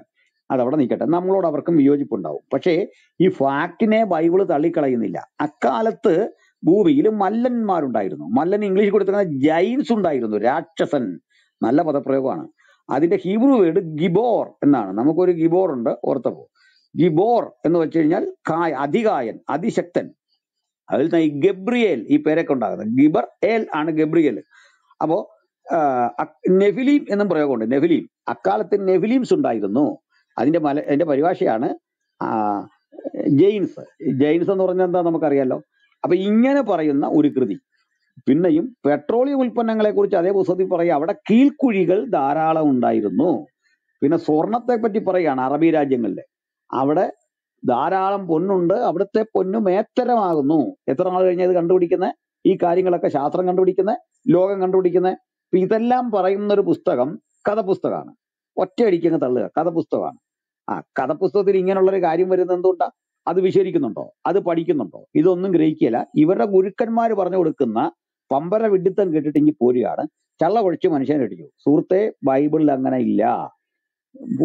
കുഴച്ചു എന്നൊരു പ്രയോഗം പോലും ഇല്ല. ഇവരുടെ വീക്ഷണം, ഇവരുടെ മനസ്സിരിക്കുന്നതെന്ന് വെച്ചാൽ ദൈവം ഈ ഭൂമിയിൽ നിന്ന് കുറെ മണ്ണെടുത്ത് ചവിട്ടി കുഴച്ച് ഇഷ്ടിയെ പിടിക്കുന്ന പോലെ പിടിച്ച്, അങ്ങനെ ഒരു സംഭവമേ ഇല്ല. ഞാൻ ഉൽപ്പത്തിയുടെ ക്ലാസ് എടുത്തപ്പോൾ പറഞ്ഞ കാര്യമുണ്ട്. പല വിശ്വാസിയുടെ മനസ്സിൽ ഇതിരിപ്പുണ്ട്. അവരുടെ മനസ്സിലെ ഒരു ഓർമ്മയാണ്. യഹോവയായ ദൈവം നിലത്തെ പൊടിയിൽ നിന്ന് വിഗ്രഹം ഉണ്ടാക്കിയെന്നല്ല, പ്രതിമ ഉണ്ടാക്കിയെന്നല്ല, യഹോവയായ ദൈവം നിലത്തെപ്പൊടിയിൽ നിന്ന് മനുഷ്യനെ എടുത്തു, അവന്റെ മൂക്കില് ജീവശ്വാസമൂതി, അവൻ ജീവനുള്ള ദേഹിയായി തീർന്നു. ഇനി നമുക്ക് ഈ പരിണാമവാദികളോട് ചോദിക്കാം, കൃത്യമായിട്ട് ഒരു ജീവിയിൽ നിന്ന് അതിന്റെ ഇണ ഉണ്ടാകണം. ഈ ഇണ എങ്ങനെ ഉണ്ടാകുന്നു? ആ ഇണ ഉണ്ടാകുന്നതിന്റെ മറ്റേ ഈ സംഭവം പറയുന്നത് എന്താ, കാലങ്ങൾ ഇങ്ങനെ ഒത്തിരി കഴിയുമ്പോഴേക്ക് അതിന് പ്രകൃതിക്ക് അനുകൂലമായ അനുകൂലനങ്ങൾ സൃഷ്ടിക്കപ്പെട്ട് രീതികൾ മാറി വരുന്നു. വാല് നീണ്ടത് പതുക്കെ മുറിഞ്ഞു പോകുന്നു. അത് കാലക്രമേണ ഉപയോഗമില്ലാതെ വരുന്നു. അങ്ങനെ വെസ്റ്റീജിയസ് ഓർഗൻ മനുഷ്യന്റെ ശരീരത്തിൽ ഇപ്പോഴും ഉണ്ട് എന്നൊക്കെയുള്ള രൂപേണയായി കഥകൾ പറഞ്ഞുകൊണ്ടിരിക്കുന്നത്. പൊട്ടന്മാരായ ആളുകൾ ഇത് കേൾക്കാനുള്ളത് കൊണ്ട് വിളിക്കുന്നിടം പറയാതെ ഇങ്ങനെ കേട്ടിരിക്കും. നേരാണ് എന്ന് പറയുന്നത് സയന്റിഫിക് ടിമ്പർ. ഇനിയും അടുത്ത കേസ് കേട്ട് നമ്മൾ ചോദിക്കും, ഇതിൽ നിന്ന് എങ്ങനെയാണ് ഈ ഫീമെയിൽ ആ ജനുസ് ഉണ്ടാകുന്നത്, എങ്ങനെയാ അതിന്റെ ഈ കാര്യം എന്താ? എന്നിട്ട് ഇവർ തമ്മിൽ ഇണ ചേർന്നാൽ തലമുറകൾ ഉണ്ടാകണം എന്നുള്ളൊരു പ്രോഗ്രാം ചാർട്ട് ചെയ്യപ്പെട്ട് വെട്ടതിന്റെ പിന്നിലെ മനസ്സിലായിക്കോണം, ഫെർട്ടിലൈസേഷൻ നടക്കണം, അല്ലെങ്കിൽ ഇന്റർകോഴ്സ് നടക്കണം, ഫെർട്ടിലൈസേഷൻ നടക്കണം, സൈഗോട്ട് ഉണ്ടാകണം, അവിടുന്ന് അല്ലെ പോളിഗ്ലോട്ടോ മോണോഗ്ലോട്ടോ ഒക്കെ ഉണ്ടാകണം, അവിടുന്ന് ജനറേഷൻ ഉണ്ടാകണം. ഈ പ്രോഗ്രാം എവിടെ എങ്ങനെ ചാർട്ട് ചെയ്ത് വെച്ചു? ജിനോം കോഡ് എന്നൊക്കെ ഇവർ പറഞ്ഞല്ലോ, ഇത് എങ്ങനെ ചാർട്ട് ചെയ്ത് വെച്ചു? അപ്പൊ ഇത് കൃത്യമായ പ്രോസസ്സിങ്ങിലൂടെ ഇങ്ങനെ തുടരുന്നു. ഇവർ പറഞ്ഞതനുസരിച്ച് കോടാനുകോടി വർഷമായിട്ട് അതിനനുകൂലമായ രീതിയിൽ ഭൂമിയിൽ ഓക്സിജൻ ഉണ്ടാകുന്നു. മറ്റൊരു ഇത് ഗ്രഹങ്ങളിലും അത് കാണുന്നില്ല. അതിന് വേണ്ട വിധത്തിൽ ഭക്ഷ്യവസ്തുക്കൾ ഉണ്ടാകുന്നു. ഇത്തരത്തിലെ സംവിധാനങ്ങളെല്ലാം ചാർട്ട് ചെയ്ത് വെച്ചിരിക്കുന്ന അതിന്റെ യൂണിഫോമിറ്റി എന്താണ്, അതിന്റെ ആ ക്രമം എന്താണ്, ആ ഓർഡർ എന്താണ്, ഇതുവഴിയാണ് ദൈവത്തെക്കുറിച്ചുള്ള ഒരു യുക്തിബോധത്തിലേക്ക് നമ്മൾ എത്തുന്നത്, നമ്മൾ എത്തി വിശദീകരിക്കുന്നത്. നമ്മളെ സംബന്ധിച്ചോളം അത് രണ്ടാമത്തെ കാര്യമാണ്. അതായത് ആകാശം ദൈവത്തിന്റെ മഹത്വത്തെ വർണ്ണിക്കുന്നു, അവന്റെ ആകാശവിധാനം അവന്റെ കൈവേലയെ പ്രസിദ്ധമാക്കുന്നു. അപ്പൊ ഈ പ്രപഞ്ചത്തിൽ നമ്മൾ കണ്ട ക്രമം, പ്രപഞ്ചത്തിൽ കാണുന്ന അതിന്റെ സന്തുലിതാവസ്ഥ, ഇതെല്ലാം നോക്കിയിട്ടാണ് ഇതിന്റെ പിന്നിൽ ഒരു ഡിസൈനർ വേണമെന്നുള്ള വാദത്തിന് നമ്മൾ പ്രാധാന്യം കൊടുക്കുന്നത്. വെറും അന്ധവിശ്വാസത്തിൽ അധിഷ്ഠിതമല്ല ആ കാഴ്ചപ്പാട്. അപ്പൊ ആ കാഴ്ചപ്പാടിൽ അധിഷ്ഠിതമായി നമ്മളാണ് യുക്തിഭദ്രമായി ജീവിതത്തെ കാണുന്നത്. ഇവർക്ക് ഇടയ്ക്ക് വെച്ച് യുക്തി നഷ്ടപ്പെടുന്നു. അവർക്ക് ബൈബിളിനെ കണ്ണിക്കാൻ കിട്ടുന്ന യുക്തി സ്വന്തം വിഷയത്തിൽ വരുമ്പോ ഇല്ല. ഞാന് വീണ്ടും പറഞ്ഞ് അവസാനിപ്പിക്കാം. ഈ നമ്മുടെ കരുനാഗപ്പള്ളിയിൽ കൂടിയ യുക്തിവാദി സമ്മേളനത്തിൽ ഞാൻ ആരിഫ് ഹുസൈന്റെ അടുത്തല്ല, ഈ വാകത്താനത്തിന്റെ അടുത്ത് തന്നെ ചോദിച്ചാണ്, സാർ ബൈബിളിൽ പറയുന്ന സ്ത്രീയും പുരുഷനും തമ്മിൽ സമത്വമൊന്നുമില്ല, അതിനി ഞാൻ പറഞ്ഞല്ലോ, എനിക്കത് സമ്മതിക്കാൻ ഒരു മടിയില്ല. തീർച്ചയായിട്ടും അതൊരു ഹൈറാർക്കിലാണ്. ഞാനത് പറഞ്ഞു, എന്റെ വീട്ടില് അവസാന ഉത്തരം ഞാൻ തന്നെയാ, ഭാര്യയും മക്കളും അല്ല, അവസാന ഉത്തരം ഞാനാണ്. അങ്ങനെ തന്നെയാ. അതിന്റെ അർത്ഥം ഞാൻ ഇവിടെ ഏകാധിപതിയെ പോലെ കഴിയുന്നൊന്നുമല്ല. അവരുടെ കൂടി അഭിപ്രായങ്ങൾ കണക്കിലെടുത്തും അവരുടെ കൂടി താല്പര്യങ്ങളെ കണക്കിലെടുത്തും അവർക്കത് അനുസരിക്കാനോ അങ്ങനെ പോകുന്നതാണ് കുടുംബത്തിന്റെ സന്തോഷം എന്ന് സ്വീകരിക്കാനോ യാതൊരു മടിയില്ല. ഇവിടെ ഈക്വാലിറ്റി ഒന്നുമില്ല, ഞാൻ സമ്മതിക്കുന്നത്. പക്ഷെ അവരെന്റെ അടിമകളല്ല. ആ വിധത്തിലും എല്ലാ കാര്യങ്ങളുടെ കിടപ്പ്. ബൈബിളിന്റെ ആ കൺസെപ്റ്റ് അങ്ങനെ തന്നെയാണ്, അതിന് മാറ്റമൊന്നുമില്ല. ഹൈറാർക്കി അത് അംഗീകരിക്കുന്നു. ഇനി ഹൈറാർക്കിയെ നേരിടുന്ന ആളുകൾ പറഞ്ഞുകൊണ്ട് വരുന്ന എന്താണ്? ശാസ്ത്രം. ഓക്കെ, ആ ശാസ്ത്രത്തിലെ വീക്ഷണം അനുസരിച്ച് സ്ത്രീക്കോ പുരുഷനോ മേധാവിത്വം, അതോ അവർ ഈക്വൽ ആണോ? ആ ഈക്വാലിറ്റി തെളിയിക്കണം. ആ ഈക്വാലിറ്റി തെളിയിക്കാൻ പ്രപഞ്ചത്തിലേക്ക് നോക്ക്. അതിനാ പറഞ്ഞത്, അവിടെ കാളക്കൂറ്റനാണോ പശുവിനാണോ ആധിപത്യം, ഇവരിൽ ആർക്കാണ് ആധിപത്യം?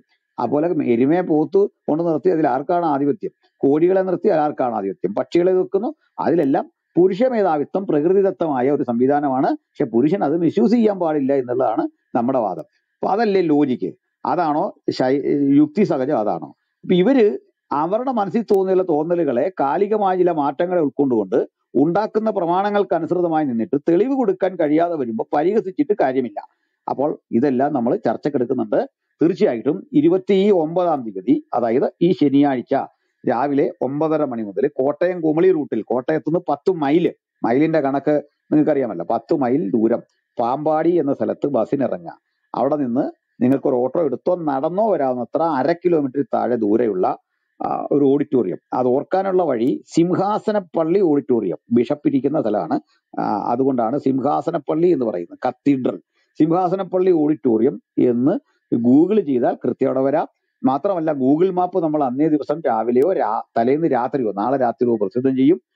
അവിടെ ചെന്നിട്ട് വേണം ചെയ്യാൻ എന്നുള്ളതാണ് കാര്യം. അപ്പൊ അവിടെ നടക്കുന്ന പ്രോഗ്രാമുകൾ ശ്രീ ജോസ് കണ്ടത്തിൽ, അതുപോലെ തന്നെ അനൂപ് ഐസക്, യുക്തിവാദി സംഘം സംസ്ഥാന പ്രസിഡന്റ് അഡ്വക്കേറ്റ് രാജഗോപാൽ വാകത്താനം, അവരും എന്നോടൊപ്പം ശ്രീ സിജോ, അതുപോലെ ആശിഷ് ജോൺ, ഈ സുഹൃത്തുക്കളും ചേർന്ന് രണ്ടു വശത്ത് നിന്നുകൊണ്ട് നാസ്തിക ക്രൈസ്തവ വിഷയങ്ങളെ കുറിച്ചുള്ള തുറന്ന സംവാദം അവിടെ നടക്കുകയാണ്. ഇനി അത് കഴിഞ്ഞ് ഉച്ച കഴിഞ്ഞുള്ള വേളയിൽ മതന്യൂനപക്ഷങ്ങളിലെ സംഘപരിവാർ സിൻഡ്രോം എന്നൊരു വിഷയത്തെക്കുറിച്ച് സാമൂഹ്യ നിരീക്ഷകനും രാഷ്ട്രീയ വീക്ഷകനുമായ നിരൂപകനുമായ ആ, മാധ്യമങ്ങളിലെ സ്ഥിര സാന്നിധ്യമായ ശ്രീ സണ്ണി എം കവിക്കാട് പ്രസംഗിക്കുന്നു. അങ്ങനെ ഒരു പ്രോഗ്രാമും വച്ചിട്ടുണ്ട്. ഈ പ്രോഗ്രാമിൽ നിങ്ങൾക്ക് എല്ലാവർക്കും വന്ന് സംബന്ധിക്കാം. അതിന് കഴിയാത്തവർക്ക് യൂട്യൂബിലൂടെ കാണാം. തത്സമയ സംപ്രേഷണമുണ്ട്. അവിടെ വരുന്നവർക്ക് അതിയായ സ്വാഗതം. ഈ ലിമിറ്റേഷൻ അവിടെ ഉണ്ടെങ്കിൽ കൂടി നിങ്ങളെല്ലാം അക്കോമഡേറ്റ് ചെയ്യാൻ വേണ്ട ആഡിറ്റോറിയത്തിൽ സൗകര്യമുണ്ട്, വാഹന സൗകര്യമുണ്ട്, അവിടെ മറ്റ് ഫുഡ് നമ്മൾ അറേഞ്ച് ചെയ്തിട്ടുണ്ട്. സ്നാക്സോട് കൂടി 4 മണിക്ക് വിരിയത്തക്ക വിധമാണ് കാര്യങ്ങളുടെ ക്രമീകരണം. ഇനി ഇതേപ്പറ്റി മാത്രം എന്തെങ്കിലും ചോദിക്കാനുണ്ടെങ്കിൽ നിങ്ങൾക്ക് ചോദിക്കാൻ ഒരു അവസരം കൂടി തന്നിട്ട് നമ്മൾ ക്ലോസ് ചെയ്യാൻ പോവുകയാണ്. റിലേറ്റഡ് ടു പ്രോഗ്രാം ആ വശം മാത്രം ചോദിച്ച് നമുക്ക് നിർത്താം. ഓക്കെ, ഹീറോ എന്തെങ്കിലും ചോദിക്കാനുണ്ടോ? ഇനി താങ്കളുടെ ചോദ്യത്തിന് ഉത്തരം പറഞ്ഞു കഴിഞ്ഞു പാസ്റ്റർ. എന്തെങ്കിലും ചോദിക്കാനുണ്ടോ വേറെ ഈ പ്രോഗ്രാമിനെ കുറിച്ച്? എന്റെ അടുത്താണോ ചോദിച്ചത്? ഹലോ, അതെ അതെ, പ്രോഗ്രാമിനെ കുറിച്ച് നിങ്ങളുടെ കാര്യം ഓഡിയോ മനസ്സിലായോ? ക്ലിയർ അല്ല കേട്ടോ, ഭയങ്കര ലോ ആയിട്ടായിരുന്നു, അതുകൊണ്ട് ഞാൻ ശ്രദ്ധിച്ചില്ല. മനസ്സിലായി. ഇത് എത്ര മണിക്കൂർ ഡിബേറ്റ് ആയിരിക്കും ആക്ച്വലി? അത് പറഞ്ഞില്ലല്ലോ. 9 o'clock തുടങ്ങി. 9 o'clock തുടങ്ങൂല. അങ്ങനെ യൂട്യൂബിൽ കിടന്നിട്ടോ നിങ്ങളുടെ യൂട്യൂബിൽ? സോറി, പറഞ്ഞു. ഒരു കാര്യത്തിന് മറുപടി പറയാം. അത് നമ്മുടെ ബിനു ആകപ്പാടെ അങ്ങ് നിരാശനായിട്ട് ഉദരം നിമിത്തം എന്നൊക്കെ എഴുതുന്നു. നമ്മൾ ഉദരം നിമിത്തം ബിനുവിന്റെ വീട്ടിലേക്ക് ഒരു ദിവസം പോലും വന്നിട്ടില്ല. ബിനു ഒന്ന്. രണ്ട്, എന്റെ കൂടെ ഡിബേറ്റ് ചെയ്യുന്ന ഒരു പയ്യൻ PhD കാരനാ ഫിസിക്സിൽ. അല്ലാതെ താങ്കളുടെ കൂട്ട് DNA കെമിസ്ട്രി എന്ന് പറയുന്ന ആൾക്കാരൊന്നും ഇല്ല. ഫിസിക്സിൽ ഒരുത്തൻ ഗവേഷണം ചെയ്യാണ്. അയാളുടെ കൂടെയുള്ള പാർട്ടി എക്കണോമിക്സിലും ബിരുദധാരിയാണ്. മനസ്സിലാക്കിയിട്ട് എനിക്കൊരു 2 PG ഉണ്ട്, തൽക്കാലം 3 PG ഉണ്ട് കണക്ക് പറഞ്ഞ. ഈ വർഷം ഒരു മൂന്നാമത്തെ PG തീരും. മനസ്സിലായില്ലേ? അപ്പോ അത് താങ്കൾ പഠിപ്പിക്കാൻ വന്നതുകൊണ്ടാണ് ഞാൻ അത്രയും സംസാരിച്ചത്. അങ്ങേന്ന് പഠിക്കാൻ ഞാൻ ശ്രമിച്ചതാ, അതാ വേറൊരു കാര്യം. അതുകൊണ്ട് ഈ സംസാരിക്കുമ്പോൾ ആളും തരവും ഇടവും കണ്ടേ സംസാരിക്കുക. നിങ്ങളുടെ ഏറ്റവും വലിയ കുഴപ്പം അവിടെയല്ലേ, ഏറ്റവും വലിയ പ്രശ്നം അവിടെയാണ്. ഇതെല്ലാവരും ഒന്ന് കേൾക്കണം, ഇവരുടെ ഒരു പരിമിതി.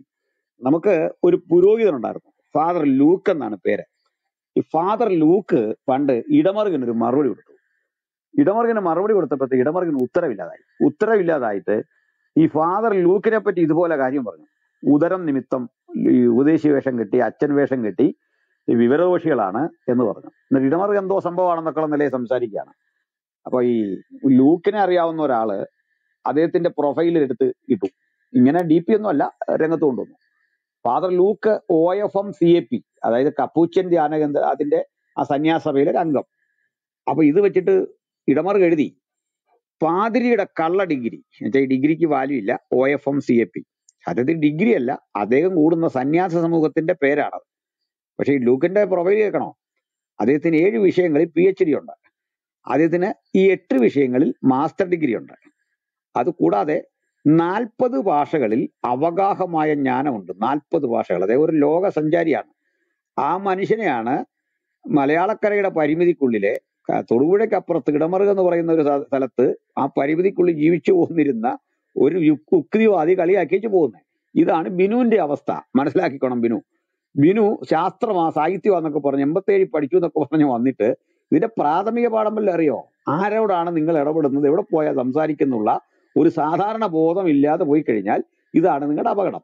പിന്നെ ഒരു യുക്തിവാദിയുടെയും ചെലവിലല്ല ഞങ്ങൾ ആരും കഴിയുന്നത്, ഒന്നിന്റെയും ചെലവിലല്ല. ഞാൻ നിങ്ങളുടെ സമ്മേളനങ്ങളിൽ പങ്കെടുത്തിട്ടുണ്ട്. ഇന്നും ഒരു TA വാങ്ങിയിട്ടില്ല. ഇന്ന് ഈ നിമിഷം വരെ നിങ്ങൾ നീട്ടിത്തരുന്ന TA വാങ്ങിയിട്ടില്ല. സംശയമുള്ളൊരു രവിചന്ദ്രന്റെ എസൻസിൽ സ്വന്തം കാർ ഓടിച്ച് സ്വന്തം നിലയിൽ പോയി പങ്കെടുത്തിട്ട് പോരുമായിരുന്നു. മനസ്സിലായില്ലേ? കടയിൽ നിന്ന് കഴിക്കാനുള്ള ബുദ്ധിമുട്ട് കൊണ്ട് ഞങ്ങൾ ഊണ് റെഡിയാക്കി വണ്ടിയെ വെച്ചിട്ട് വഴി വെച്ച് കഴിക്കാറുണ്ട്, ഞാനും ഭാര്യയും പിള്ളേരും. മനസ്സിലായിട്ടില്ലേ? നിങ്ങളോടൊന്നും നമുക്ക് ഒരു കടപ്പാടും ഇല്ല ഇക്കാര്യത്തില്. മനസ്സിലാക്കിക്കോണം ആ കാര്യം. പിന്നെ ഈ സംസാരിക്കുമ്പോൾ വായ എന്നൊക്കെ പറയുന്നത് നിങ്ങൾ നിരാശ ബാധിക്കുന്നവന്റെ ഒരു ലക്ഷണമാണത്. ഇപ്പൊ നമ്മൾ അതിൽ എന്താണ് ചെയ്യേണ്ടതെന്നൊന്നുമില്ല.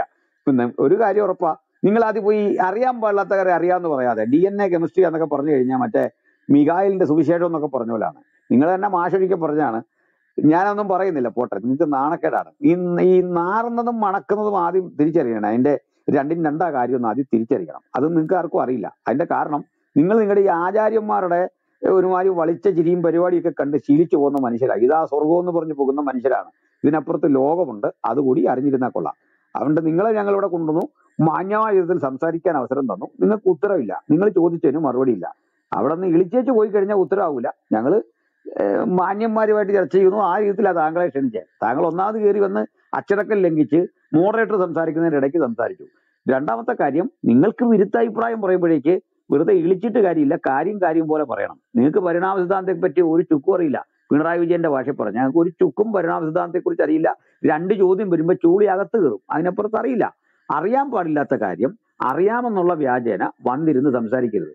വാട്സൺ ക്രിക്ക് എന്ന് പറഞ്ഞ് ഈ 2 ലോകോത്തര സയന്റിസ്റ്റുകളെ കുറിച്ച് അവരുടെ പേരറിയില്ല, DNA കണ്ടുപിടിച്ച്, എന്നിട്ടാണ് ഇന്ന് തകർക്കുന്നത് മറിച്ചാണ്. അപ്പൊ ഏതായാലും ഞാൻ നീട്ടണില്ല. വഴിവിവരം ആവശ്യമുള്ളവർക്ക് വേണ്ടി പറഞ്ഞു. ഇനി എന്തെങ്കിലും ഉണ്ടെങ്കിൽ എൻ്റെ നമ്പർ നിങ്ങൾക്കറിയാമല്ലോ, നിങ്ങൾ വിളിക്കുക. നിങ്ങൾക്ക് എല്ലാവർക്കും സ്വാഗതം. വരാൻ കഴിയാത്ത ആളുകൾ DP ഇട്ടും ഫേസ്ബുക്കിലൂടെ നമ്മുടെ പോസ്റ്ററുകൾ പ്രചരിപ്പിച്ചും പരമാവധി ആളുകളിലേക്ക് എത്തിക്കണം. ഏതായാലും അടുത്ത് നമുക്ക് ആ ഗോതയിൽ കാണാം. നമ്മുടെ സഹോദരന്മാരെ എല്ലാം ദൈവം അനുഗ്രഹിക്കട്ടെ. യേശാസം പാസ്റ്ററിലേക്ക് കൈമാറുന്നു. യഥോചിതം നമുക്ക് ക്ലോസ് ചെയ്യാം. Thank you. ഓക്കെ പാസ്റ്ററെ, വളരെ സന്തോഷം. ഇവിടെ ഇനിയിപ്പോൾ മറ്റാർക്കും ഒരു സംശയം ഉണ്ടെന്ന് എനിക്ക് തോന്നുന്നില്ല. എല്ലാവരും പാസ്റ്റർ പറഞ്ഞ എല്ലാവർക്കും മനസ്സിലായി. യേശുദാസ് ബ്രദറെ, ടൈം സ്ട്രക്ചർ പറഞ്ഞില്ലായിരുന്നു. എന്റെ നേരെ ബിനുവിലോട്ട് പോയത് ഞാൻ ചോദ്യം ചോദിച്ചപ്പോൾ.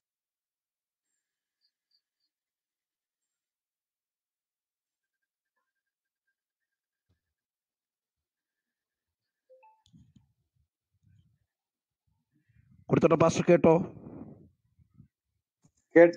താങ്കൾ പറഞ്ഞോളൂ. അല്ല, ആര് പറഞ്ഞാലും എനിക്ക് ഓക്കെയാണ്. സമയം എത്ര മണിവരെയാണ് ഈ നമ്മുടെ സംവാദം? ഓ സാറ് ചോദിച്ചു, sorry brother hero, mistake is mine. അതായത് 9:30 നമ്മൾ ഒരു സ്റ്റാർട്ട് ചെയ്യാൻ ഉദ്ദേശിക്കുന്ന സമയം. എന്നാൽ മാക്സിമം അത് 10 വരെ പോയേക്കാം, ടെക്നിക്കൽ ആയിട്ട് പ്രശ്നങ്ങളൊന്നും ഇല്ലെങ്കിൽ. അവിടുന്ന് തുടർച്ചയായ ഒരു 2.5-3 മണിക്കൂറാണ് ആദ്യ സെക്ഷൻ ഡിബേറ്റ്. അതിനുശേഷം 1 മണിയോടുകൂടി ഉച്ചയ്ക്ക് ഫുഡ്, ദെൻ 2 മണിക്ക് കൂടി അടുത്ത സെമിനാർ. ഇതാണ് നമ്മുടെ ഡിബേറ്റിന്റെ മൊത്തത്തിലുള്ള സ്ട്രക്ചർ, ടൈമിന്റെ അറേഞ്ച്മെന്റ് അങ്ങനെയാണ്. ഷെഡ്യൂൾ. ക്ലിയർ ആട്ടോ, ക്ലിയർ ആണ്. Thank you. പിന്നെ നേരത്തെ തന്നെ ആൾക്കാർക്ക് നേരത്തെ കയറി ഇരിക്കാം. 200 അല്ലെങ്കിൽ 500 മെമ്പേഴ്സിന്റെ ആ ഒരു പേജിലോട്ട് കയറാൻ പറ്റും. അതൊക്കെ ചെയ്യാം. അല്ല, ഇത്ര സ്പേസ് ഉണ്ട്. ഇത് 1500 പേർക്ക് ഇരിക്കാവുന്ന ഓഡിറ്റോറിയമാണ്. നമ്മൾ ആളിനെ കുറയ്ക്കുന്നത് ഇങ്ങനെയുള്ളൊരു ബഹളം വന്നൊരു രീതിയിലേക്ക് പോകാനായിട്ട്. കാരണം എത്തിസ്റ്റുകളും ഉണ്ട്, അത് വേറെ രീതിയിൽ ആകാൻ പാടില്ല. അങ്ങനെ വരാതിരിക്കാനുള്ള എല്ലാ സംവിധാനവും ചെയ്തിട്ടുണ്ട്. അഭിപ്രായ സ്വാതന്ത്ര്യം ബഹുമാനിക്കാനും ഈ മൈക്ക് പെട്ടെന്ന് ആളുകൾക്കിടയിലേക്ക് എത്തിക്കേണ്ടി വന്ന അതിനുമൊക്കെ ഉള്ള സംവിധാനം ചെയ്തിട്ടുണ്ട്. എന്നാലും വരൂ, ധൈര്യമായിട്ട് വരൂ. എന്നെ ഒന്ന് അവിടെ വരുമ്പോൾ വിളിച്ചാൽ മതി. ഞാൻ നമ്പർ അങ്ങേക്ക് ഇട്ടുതരാം, ഇതിനകത്തേക്ക് ഇട്ടുതരാം. അപ്പൊ നമ്മൾ നിങ്ങളിൽ ഇടപെട്ട് കഴിഞ്ഞാൽ പിന്നെ പ്രശ്നമില്ലല്ലോ. നിങ്ങൾ എന്റെ ഗസ്റ്റാണ്, ഞാൻ ഇട്ടുതരാം. ഞാൻ എന്തായാലും വരും, അതുകൊണ്ട് ഞാൻ ജസ്റ്റ് ചോദിച്ചു എന്നേ ഉള്ളൂ. എനിവേ, എന്റെ വീട് മൂവാറ്റുപുഴയാണോ? മൂവാറ്റുപുഴ എവിടെയാണ്? മൂവാറ്റുപുഴ കീച്ചിരിപ്പടി ലൊറേറ്റോ ആശ്രമത്തിന്റെ താഴെ. നിങ്ങൾക്ക് ഇവിടെ വന്നിട്ടുണ്ട് ഈ സ്ഥലത്ത്? പിന്നെ ഞാൻ അവിടെ വിദ്യാ വനിതാ കോളേജിലൊക്കെ പഠിപ്പിച്ചിട്ടുണ്ട്. പ്രായപ്രദമനന്റെ വിദ്യാ വനിതാ കോളേജ് അറിയുമോ? അത് ഇല്ല, അറിയില്ല. ആദ്യമായിട്ടാണ്, ഫസ്റ്റ് ടൈം ആയിട്ടാണ്. ആ തൊട്ടു താഴെ കച്ചേരിപ്പടി. ഞാൻ കീച്ചേരിപ്പടി ആട്ടോ. കച്ചേരിപ്പടി വേറെ, കീച്ചേരിപ്പടി വേറെ. കീച്ചേരിപ്പടിയിലും അല്ല, ഞാൻ അവിടുന്ന് കുറച്ച് പോകണം. പെരുമ്പാവൂര്. അത് അവിടെ എന്റെ വീട്ടിൽ നിന്ന് 32 കിലോമീറ്റർ സംതിങ് ഉണ്ട്. എന്റെ അച്ഛനെ കൃത്യം ഓർക്കുന്നില്ല. Thank you. ക്ലിയർ ആണ്, താങ്ക് യു. എന്റെ നമ്പർ ഇട്ടിട്ടുണ്ട് സാറിന്. എന്റെ നമ്പർ ഞാനിപ്പം അങ്ങോട്ട്. ഓക്കെ. അവിടെ ചെന്നിട്ട് എന്തെങ്കിലും ബുദ്ധിമുട്ടുണ്ടെങ്കിൽ സാറിനെ വിളിച്ചോളൂ. ആ നമ്പറിൽ ഒരു വാട്സാപ്പ് മെസ്സേജ് ഇട്ടാൽ ഞാൻ ഈ ലൊക്കേഷൻ മാപ്പ് ഇട്ടു. ആണോ? ഓക്കെ. അപ്പോൾ എല്ലാവരുടെയും സംശയങ്ങളും എല്ലാം നിവാരണം ചെയ്തു. വളരെ അനുഗ്രഹകരമായിരുന്നു. ഇന്ന് ഈ സംവാദത്തെക്കുറിച്ചൊക്കെ നല്ല അറിവ് ലഭിച്ചു. അതിനിടയ്ക്ക് അല്ലാതെ തന്നെ നമുക്ക് അറിവ് പകരുന്ന പല ചർച്ചകൾ ഇതിനകത്ത് നടത്തുവാൻ ഇടയായി. എല്ലാറ്റിനുമായിട്ട് പാസ്റ്റർക്ക് പ്രത്യേകിച്ച് നന്ദി പറയുന്നു. കാരണം ചോദിക്കുന്നവർ പലരും ഉത്തരം പറയുന്ന ഒരാളുമാണ്. ഇത്രയും സമയമൊക്കെ എടുത്ത് പാസ്റ്റർ ചെയ്ത ആ എഫേർട്ടിനെ ഓർത്ത് ദൈവത്തെ സ്തുതിക്കുകയും നന്ദി പറയുകയും ചെയ്യുന്നു. ഇനി നമുക്ക് ദയവായിട്ട് എല്ലാവരും ഈ DP ഒന്ന് ചേഞ്ച് ചെയ്ത്, ഈ അടുത്ത ദിവസമൊക്കെ നമ്മൾ മറ്റുള്ള റൂമുകളിൽ കയറുമ്പോൾ DP ഒക്കെ ഒന്ന് ചേഞ്ച് ചെയ്തിട്ടാൽ, ഈ പാസ്റ്റർ കൊടുത്തിരിക്കുന്ന DP ഇട്ടാൽ അത് നമ്മുടെ ഈ സംവാദത്തെക്കുറിച്ചുള്ള അറിവ് മറ്റുള്ളവർക്ക് പകരാൻ വളരെ സഹായകമാകും. അതുപോലെ തന്നെ എല്ലാവരുടെയും പ്രാർത്ഥന ചോദിക്കുന്നു. നമ്മുടെ ദൈവദാസന്മാർ ഈ ചർച്ചയിൽ പങ്കെടുക്കുമ്പോൾ അവർക്ക് ശക്തമായിട്ട് ആ ദൈവവചനത്തിലൂടെയുള്ള ആ ആശയത്തെ മുൻനിർത്തിക്കൊണ്ട് ആ സംവാദത്തിൽ അവർക്ക് വിജയം വരിക്കുവാൻ തക്കവണ്ണം നമുക്ക് പ്രാർത്ഥിക്കാം. ഒപ്പം എതിർ സംവാദകരെ ഓർത്തും പ്രാർത്ഥിക്കാം. അവർക്കും ദൈവം ബുദ്ധി കൊടുക്കട്ടെ. ഇതിലൂടെ ഒരു ചേഞ്ച് അവർക്കും വരുവാൻ ഇടയാകട്ടെ എന്ന് നമുക്ക് പ്രാർത്ഥിക്കാം.